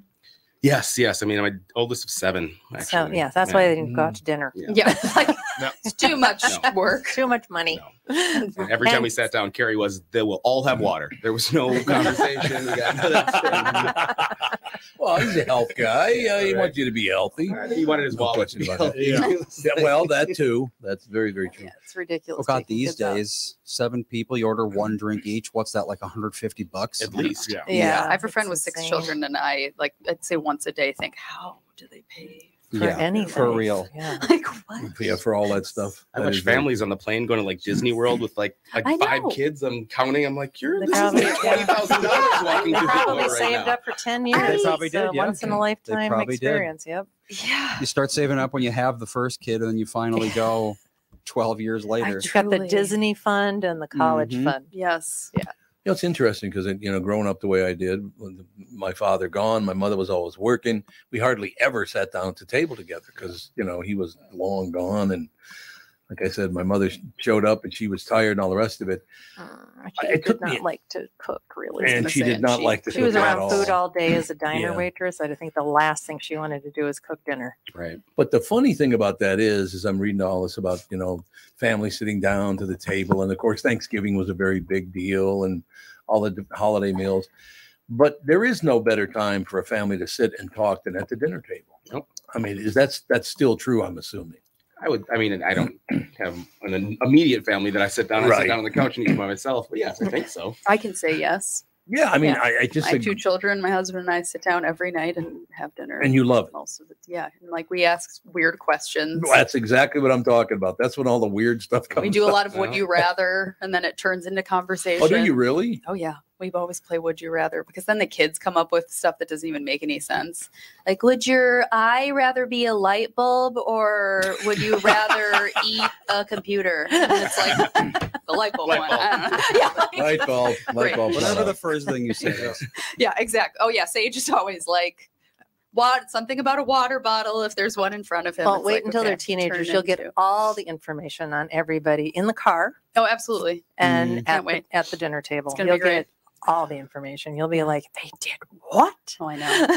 Now, have human beings always been that way? Or we always heard if, you're a religious person, there was the Last Supper, and it was always about sitting at the table eating. I've never read the Bible. Maybe I should one of these days, but it's a lot about sitting down and eating and breaking bread. Well, something you have to do multiple times a day or else you die. So, But it's a very, very special time. We used to have to do, with all those kids, we would fight. I mean, they're obviously, one of the kids was always fighting with somebody else. So we would have to do what was called unity dinner.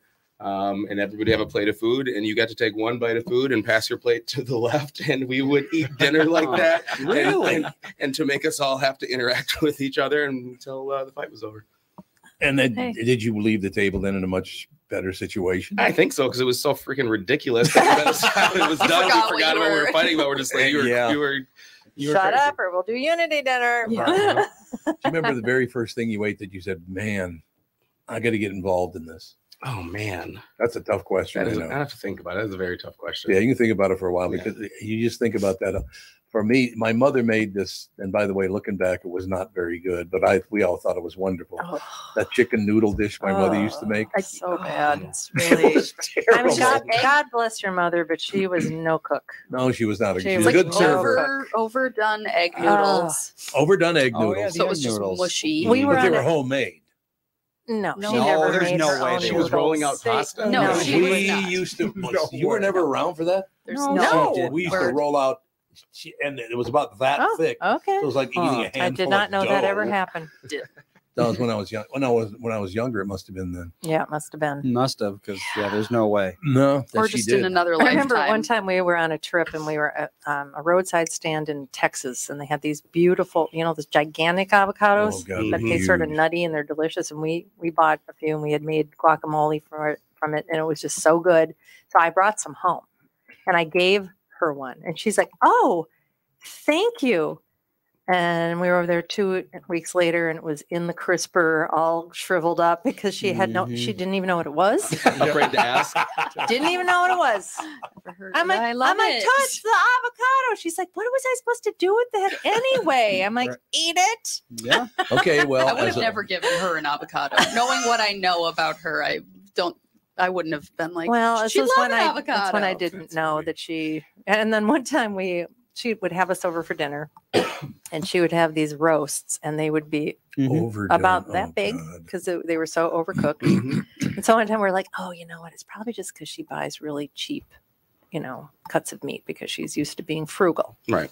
So we bring over this like really nice, expensive roast, and sure enough, it was size of a briquette. She didn't want any flavor or juice in there whatsoever. No jerky. It was more like a jerky. That's just, she was not a good cook. Well, people have to understand too. It's like walking down Plymouth Avenue with my friends when I was a kid. It was never, say, we should stop and buy some avocados. Yeah. Wouldn't have any avocados in North Minneapolis. Right. I'm sorry, it didn't happen. Rich. Avocado. They grow on trees. They're not. That was definitely the sign of the rich family growing up. Like if they had the bowl of avocados on the table, like, Mom, I'm having dinner at their house tonight. We can go to Chipotle and get a burrito, but you better not get guac. They're $5 for $3 at Trader Joe's. Sometimes they're cheap. Now, It's a lot easier to get an avocado in Minnesota than it was. That's true.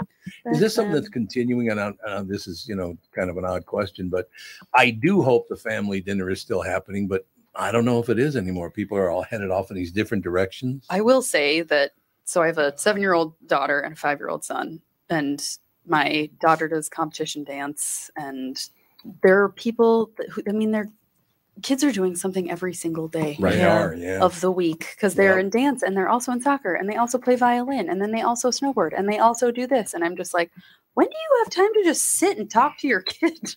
And they're in school all day, 5 days a week. And I'm just like, when are you just sitting there eating dinner? Like, what do you eat? Just microwave stuff? I don't know. Because there's no time to make anything decent. Like I tell people what I make for dinner and they're all like, what? You have to prep. Yeah.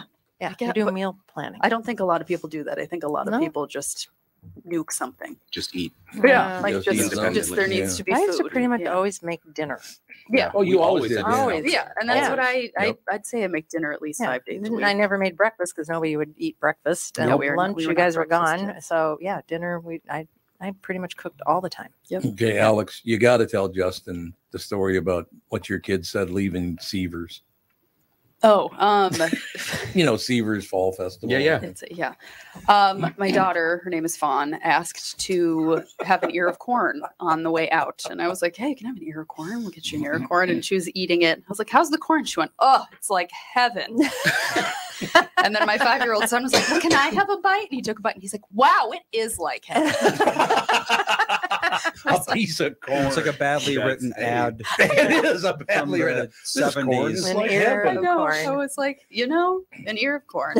You gotta love it. The simple pleasures, though. Exactly. Oh yeah, absolutely. And it was like the fun, because that's the thing with food. It's like the fun day doing all the fall things, and they were in a giant pit of corn, and then. Like the sun's out and it's so fun and you're with your family and then you leave and you're eating an ear of corn and you're like, this is just great. It could have been though. Like, have you ever had a perfect, when it's sweet and it crunches and pops in your mouth? Yeah. There is that's corn. a chef talking right there. Sometimes corn can be like, absolutely. But it's like, I feel like experience adds to food so much, you know. Apple tastes better at the orchard always. Yeah, that is true. The fresher the better. Absolutely.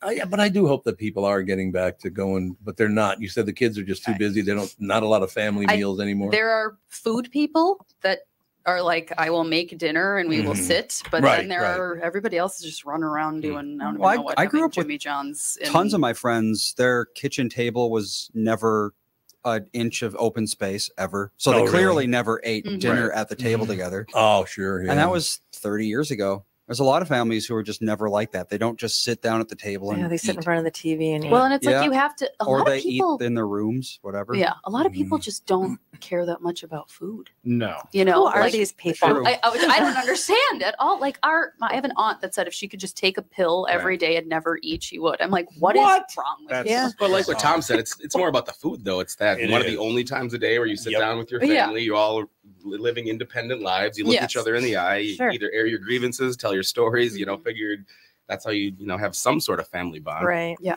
Well, the great thing about that is, let's say the world sucks. Like you read the news, we all hate one another. Let's say the world sucks. Yeah. Let's say watch the news today.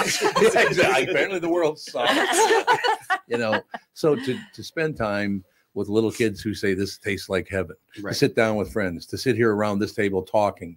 I mean, that's what life should be like. Sit down and have a little dinner together. Calm down. Calm down. We ever going to get there? Right now? Yeah. I don't know. I mean, it's not looking good. It's not. I don't know. I think just keep expanding your own circle. Well, there's that bring whole, people in. I don't know who said it, but if you want to change the world, start at home. Yeah, 100%. Good plan. Yeah. I don't know. It's such an important thing. Food and meals, not just food, but meals are a very, very important thing. And it seems to me like Tevin, now your family doesn't live in town. Nope. So do you get together once in a while with family and just go have dinner with them? Not as often as we should. Yeah, But yeah, it's definitely it's more just communication. But my family, like whenever we do get together, like my mom and probably from her Amish heritage as well, like cooks a ton of food. So I it's keep forgetting always your mom was Amish or is Amish. Yeah, like was I guess. Did you get hit by a wagon? No, I was scared of horses, so they kicked me out. So it didn't work. But yeah, like every family gathering, like is whether it's holidays or just random birthdays or days of the week, we get together and it's always spent 100% almost in the kitchen cooking and things like that. So all of my childhood memories revolve around food. Like I should really be 300 pounds. I should be huge. Do you like to cook? Oh, I love cooking. And like I've like anytime I have friends over and like I'll always cook and like you actually like take the time to like you don't just make your pasta like you actually make pasta sauce instead of taking it from a can. It's like very therapeutic. I was just gonna say that it's so therapeutic. Yeah. Yeah, You you take it in a always bottle, you but never like a can. you would chop vegetables and I'm like just use the food processor. Yuck with it. And you're like it's meditative for me. Yeah, like we were given a KitchenAid mixer for our wedding and we didn't register for it, but somebody was like, this is something you give people when they get married. And I've used it like 5 times because I'm like, I love stirring things. Yeah. Like when I make meringue and stuff, I'll use it because who wants to do that? Yeah, sure. Like bringing out all the hardware. Yeah, you love hardware and like kitchen gadgets. And Mix I'm like, it, no. juice it, I want them all out there. I'm like, I have one large bowl and a spoon and I'm happy. I don't know. I don't, because I find it's like meditative. Yeah. And even then when you like mess up, you're like, yesterday I made this, like tried to make a new gnocchi a la Rosa sauce dish and it turned out very average and I was very disappointed, but I was like, it's still like when you create something, it's like, that experience of cooking it from start to finish, I still felt good about it, even though it didn't. I find like thinking what you could do for next time. It's a learning process. Yeah. I mean, Just put pepper flakes in it. Add more garlic. Add more garlic. Butter, add more garlic. That fixes everything. Catherine, by coincidence, by the way, just last night, Catherine and I were eating dinner, and I could only eat about half what she put out. She gave me way too much food, so I said, "Well, I'll just eat the other half of it tomorrow night for dinner." And she said to me last night, "Tom, you do realize that you could eat 3 times a day, 365 days a year, Italian food?" And it's true. I could eat pasta every meal of every day. 100%. I love that stuff. And Italians seem so healthy for all the pasta they eat and cigarettes they smoke. They're beautiful. They live forever, and all they do is drink wine, smoke cigarettes, and eat pasta. So I think they got something. There's something to it. Well, Japan, smoking is huge in Japan, yet their lung cancer incidence is quite low, and people can't figure out why. I think it's the rest of their lives. My grandma's from Japan, so we get over there quite often. I mean, everybody in my family over there smokes. Yep, but everyone smokes.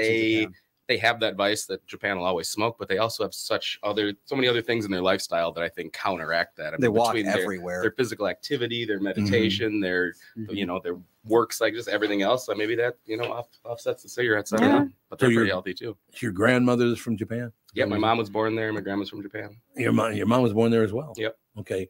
Because generally, from what I understand, I have a friend that's in Japan right now, and the Japanese don't really like it if you stay too long. That's what I've heard from everybody. It's true. I mean, I guess I've always had family there, so so it's different. They definitely don't want you to come move there for sure. Like come see Mount Fuji, ride the bullet train, but then get out of here. Go home. Give us your tourist dollars and leave. So that is true. They don't want you staying there. Their population. It's phenomenal. Yeah, there's no space. There's no room for extra people. I mean, well, I suppose that's true. Yeah. Well, it depends on where you go. Tokyo. Absolutely. Is that where you go? Tokyo? I mean, we've been all over. I mean, but yeah, you definitely got to see Tokyo, but I prefer more the countryside. Kyoto is probably my favorite place there. Well, Kyoto. I've always said that if I go to Japan, I want to go to the country, particularly Hokkaido. Yep. Hokkaido's been there. Amazing. Mm-hmm. It's crazy riding the bullet train from like Kyoto to Tokyo, where you go from like the year 3000 and then it's like takes you back in time to temples and geisha. And it's just wild, the dichotomy. Did you ever do any of the temple pilgrimages? I don't know if it was a pilgrimage. What do you mean? Well, like there's this one, there's a famous route in the south. It's like many, many miles that you're supposed to walk on foot. Did not do that. None of that? No, I'm more of a train. You lost me at miles on foot. Okay, I have to go. No. Oh, that's right. You got to hit the road. Gotta go to school. Oh my God, Alex, you're going to be late. No, if I leave here by 11:30, 40, I'm fine. Okay. 'Cause then I just go right to school. Sometimes I want to leave early and I want to go home and That's why you do drop my Tupperware off from the lunch I ate in my car.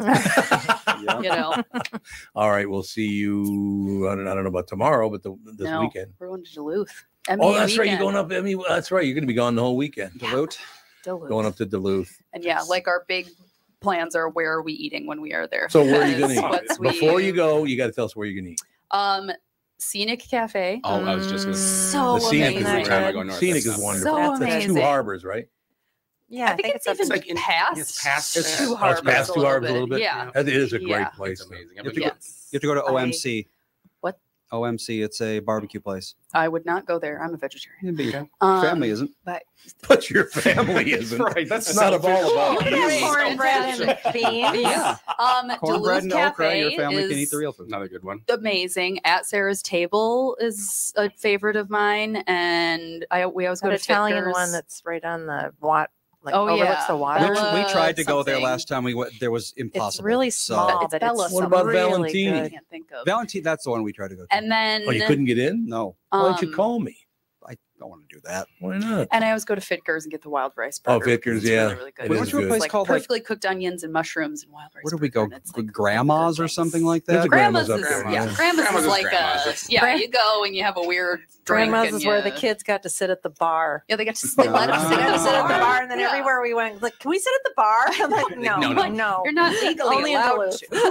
And That's maybe Grandma's. Wisconsin. Oh, Yeah, definitely probably. Wisconsin. Okay, well, it's nice to meet you. Very nice to meet you. Yeah, have a good rest of the show. We are going to do it. There's no doubt about it. Do you think, Justin, I'm just a tick or two older than you, so I'm talking about a different era. The food in Minnesota used to suck when I was a kid. It was not good. And I don't know what that was all about. The restaurants, there were maybe 2 in the entire Twin Cities that were any good. What happened? You know, I don't know what happened or where that switch happened, but I mean, we have one of arguably one of the greater food scenes No doubt in about the it. country. It's And definitely changed for I the mean, better. it has Thank God. changed. I mean, from the restaurant concepts to the chefs, just to that whole community. I mean, it is fantastic. I don't know what changed. I mean, generally, we Midwest can kind of fly over for a while. Maybe we're just a little bit behind the 8 ball, but we're always a little bit behind, New York, LA when things happen. So I mean, maybe it was just us catching up or being on our own pace, but right now things are amazing. They are. I mean, we had Murray's, which is still there, thank God. Charlie's was phenomenal, but now it's a tower. They tore it down. There were a few good restaurants, and then some little neighborhood restaurants, like the Chinese restaurant up on Broadway in North Minneapolis was really good. So there were places to eat, but now I think the food here is every bit as good as anywhere else I've ever been. 100%. Which I think is great. Yeah.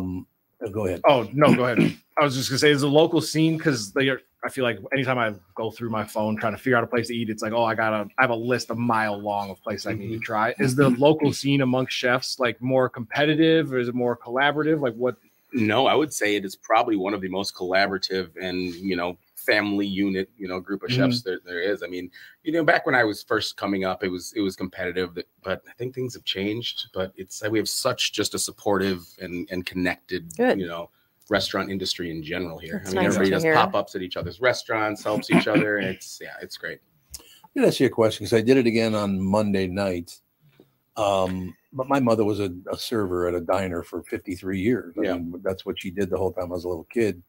Busted her ass, worked really hard, no doubt about it. So when I go to a restaurant, if I enjoyed it, I like to stop by and talk to the manager. And I was at Baccio on Monday night with some friends.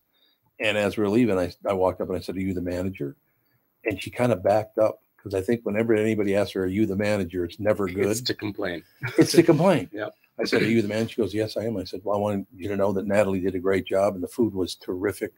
And I just wanted you to know that." She goes, "Could you come back more often?" Right. I mean, she was shocked. Well, I that think did that. we're still, especially management and servers, people that are customer facing in restaurants are still suffering from a lot of PTSD from that pandemic time. I mean, where people lost their damn minds about how they treated people, the expectations of restaurants. I mean, it got pretty bad. I mean, we lost a lot of people, a lot of people in management were like, "I am done with that industry." So yeah, it's understandable that you probably flinched a little bit and then was very pleasantly surprised by your. But I always do that because of what my mother did. I always appreciated the work she did.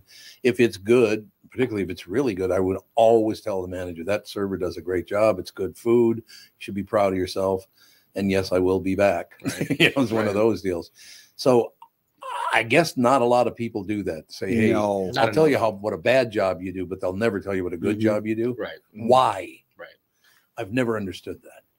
And why would, unless you're offering, constructive criticism, why when it's like bad? I just don't even see the point of just complaining just for the point of complain or just going online to say, hey, this sucked. We want constructive criticism. We want to know if your meal was so we can correct it next time. Sure. But if your entire, end game with that is just to yell at somebody, then that's why that side either. So what I want to do once I get really old is I want to start doing that, like complimenting the chef, say, hey, can I please speak to the chef? Right. So the chef comes out, I tell him how great my meal is. And then I slyly palm him a $1 bill. They'll chase you out and say, clearly you need this more than I do. That's how is tipping going? How is that going? And people still tipping? As far as I know. Yeah. Yes, people are still. It depends. A lot of restaurants have dabbled in the no tip thing. Yeah. Adding the service charge. That's still some uncharted territory.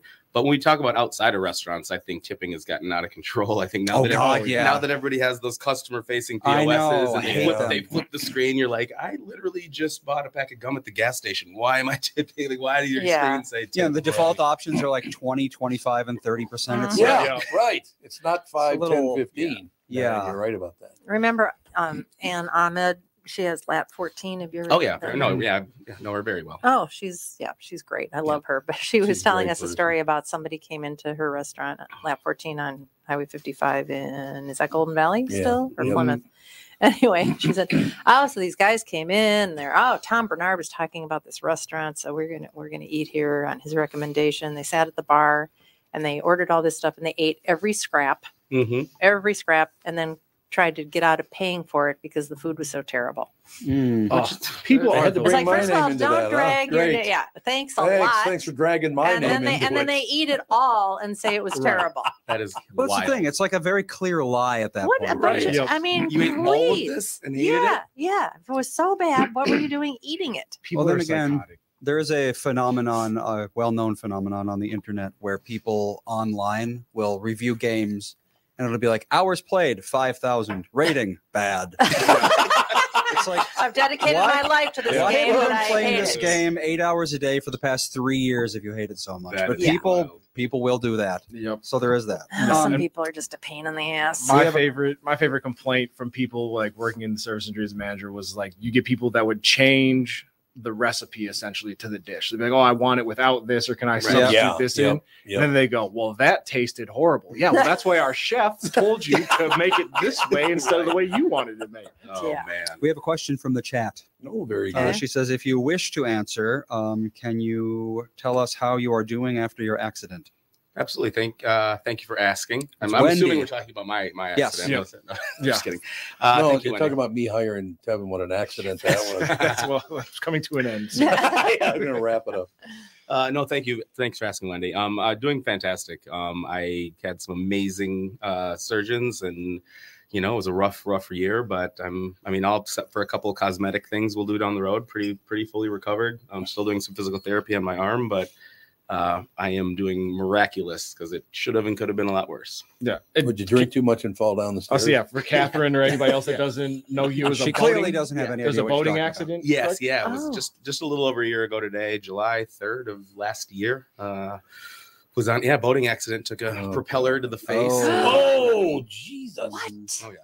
Yeah. Well, it didn't cut you up too badly. You want to see? Were you swimming and somebody ran? No, I was driving my boat.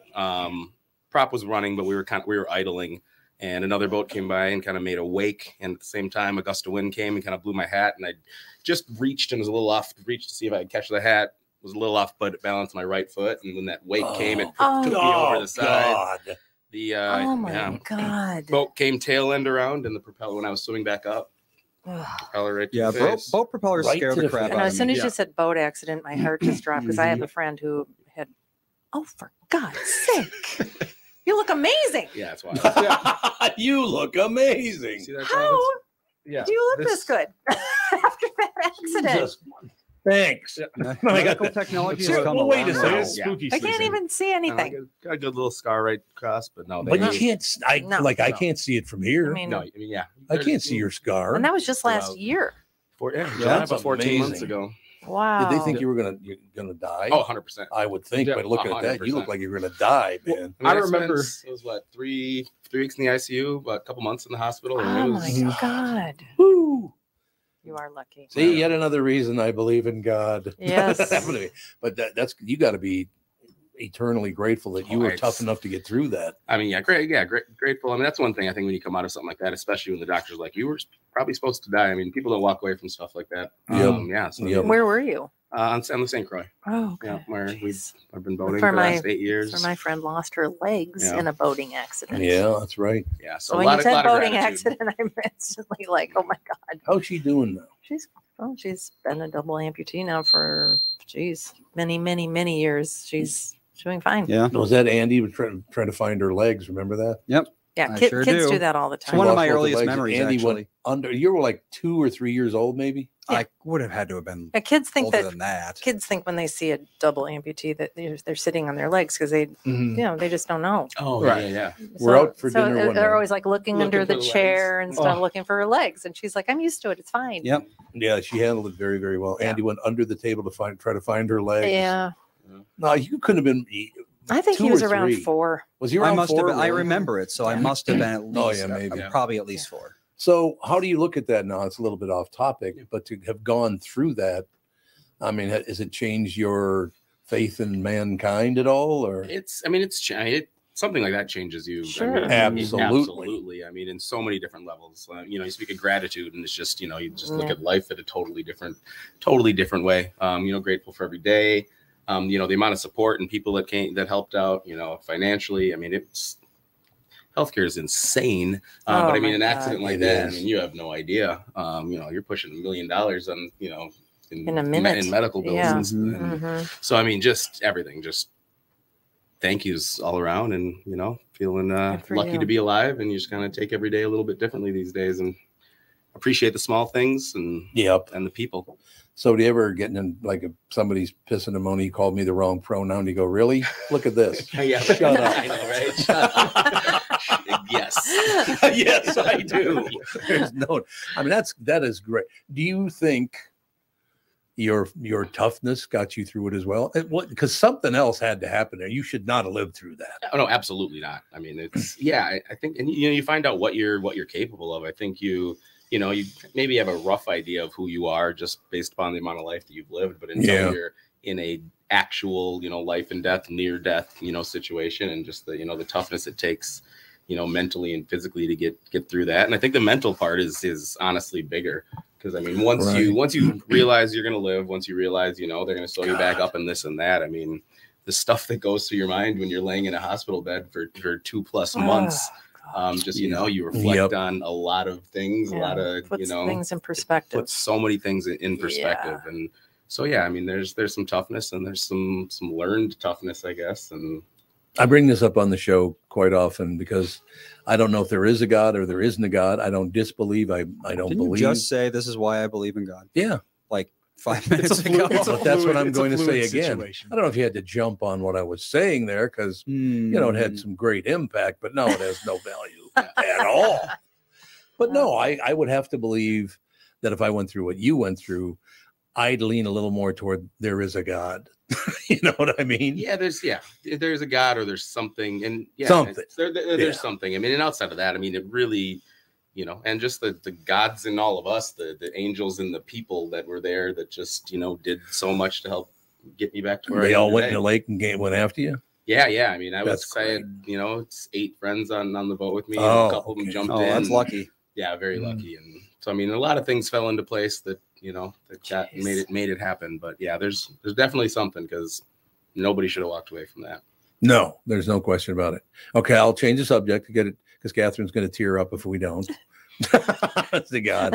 So in Japan, yes, I have always heard. I've never been to Japan. Yep. I've always heard that a lot of places in Japan consider it an insult if you try to tip them.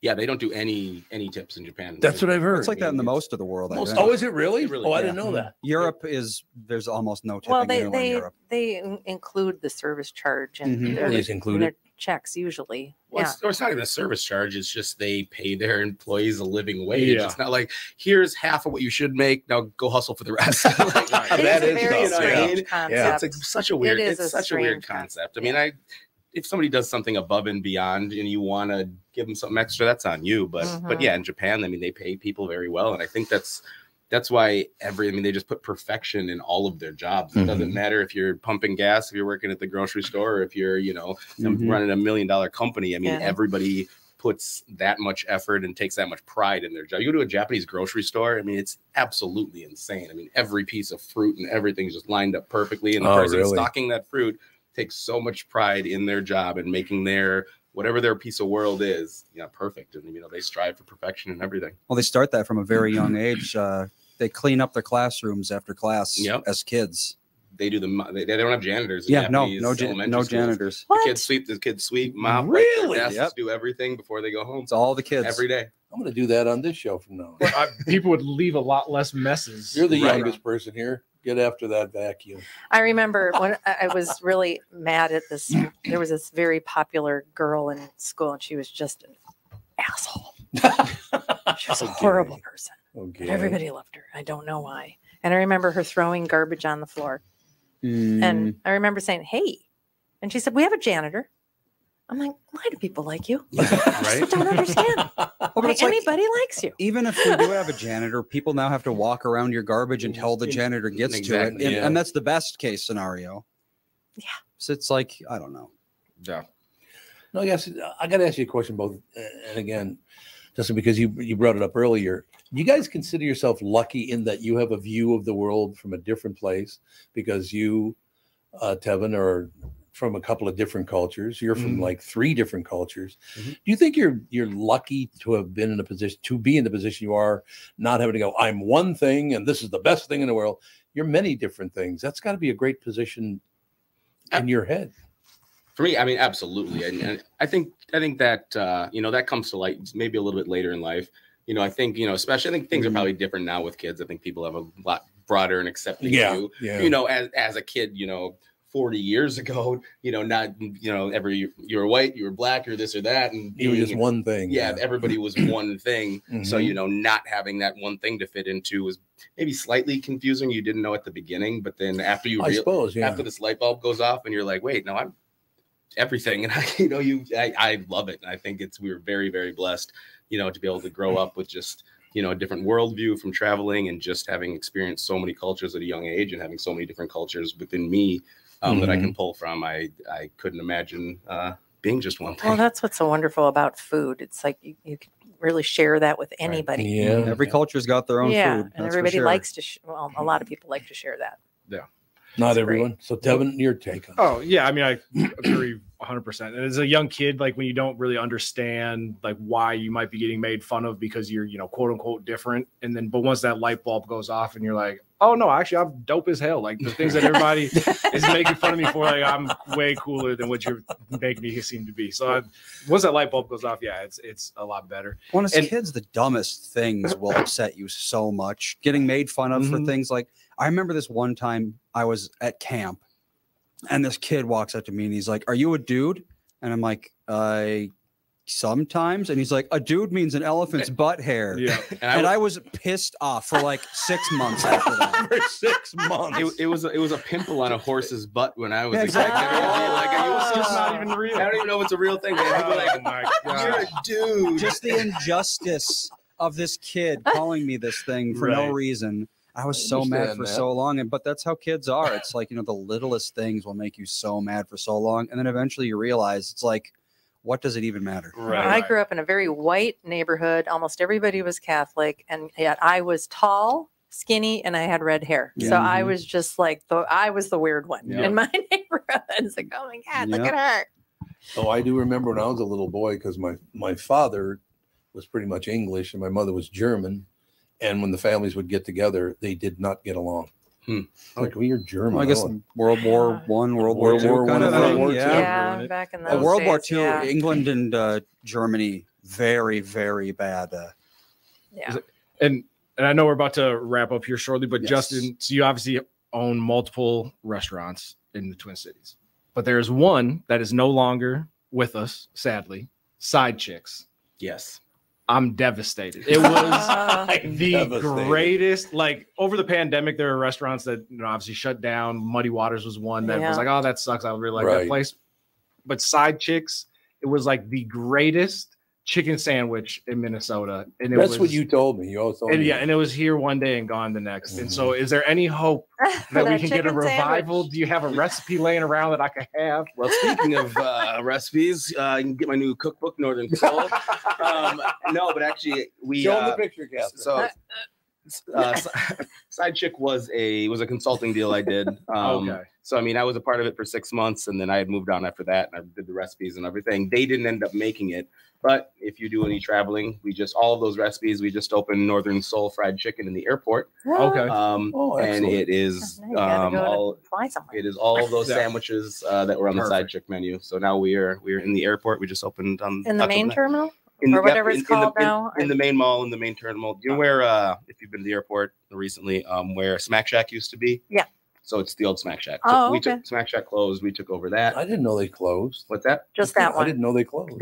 Just the airport. Just But the I airport. wonder why that would have happened. A lot of people can't staff anybody. It wasn't staffing. No, No? it's just, I think, especially coming through pandemic and then with the financial times the world's in, it's hard to convince somebody to buy it. And in the airport, I mean, a $42 lobster roll at the airport. That's a good point. Yeah. I mean, That's it's right. it's Yeah. $38 at the restaurant. You jack that up to airport prices. It just Yeah, they wasn't got all hitting. those fees and taxes. All those fees and stuff. taxes for the airport. So I think, they told me that was part of it. I don't know everything, but either way, I love Smack Shack, but I'm happy they closed in the airport because now we got Northern Soul Fried Chicken. Thank you so much for coming in. So great, because I had no idea that you were the son of a friend of mine. Yeah, it's so great to have you in. Tevin says wonderful things about you, and he usually just rips people to shreds. Yeah. So you know how talented he is. That's his brand. Yep. That's his brand. We'll go off brand food. I make an exception for good food. So. Hey, Catherine, do you happen to have the book you could hold up to the screen one more time? Okay, one more time. One more time, and there's the Wendy book. already bought it, by the way. I'll say Wendy, you've already There's sold his one. face. Thank you, Wendy. Where do they go to buy the book? I mean, most major bookstores around town, but Amazon, is the least expensive and fastest way to get it. Isn't it amazing? You order it now, Amazon will get it to you tomorrow, and it's cheaper than any of the bookstores. I mean, although support your local bookstore, but Yeah. you can get it pretty much anywhere. Good. All right, we're gonna make it. Where should we go? Which restaurant of yours should we go to? Honestly, I would my new restaurant, Big E in St. Paul on Grand Avenue. It's a sandwich shop, an egg sandwich shop, and not breakfast. We just put an egg on everything, but we have amazing sandwiches. So And where is that? It's right next to Grand Old Creamery. Oh, yeah. On Grand Avenue. Oh yeah, because Andy used to live over there. I sure did. Yep. So yeah, definitely Right go there. check out Big E and Northern Soul Fried Chicken when you're at the airport. We'll give it a whirl. Thank you so much for your time today. Thank you guys so much. Thanks. Tevin, good job, Pally. You I do keep all this up. I do all right. You all right. All right. Talk to you later. Later, run. Bye.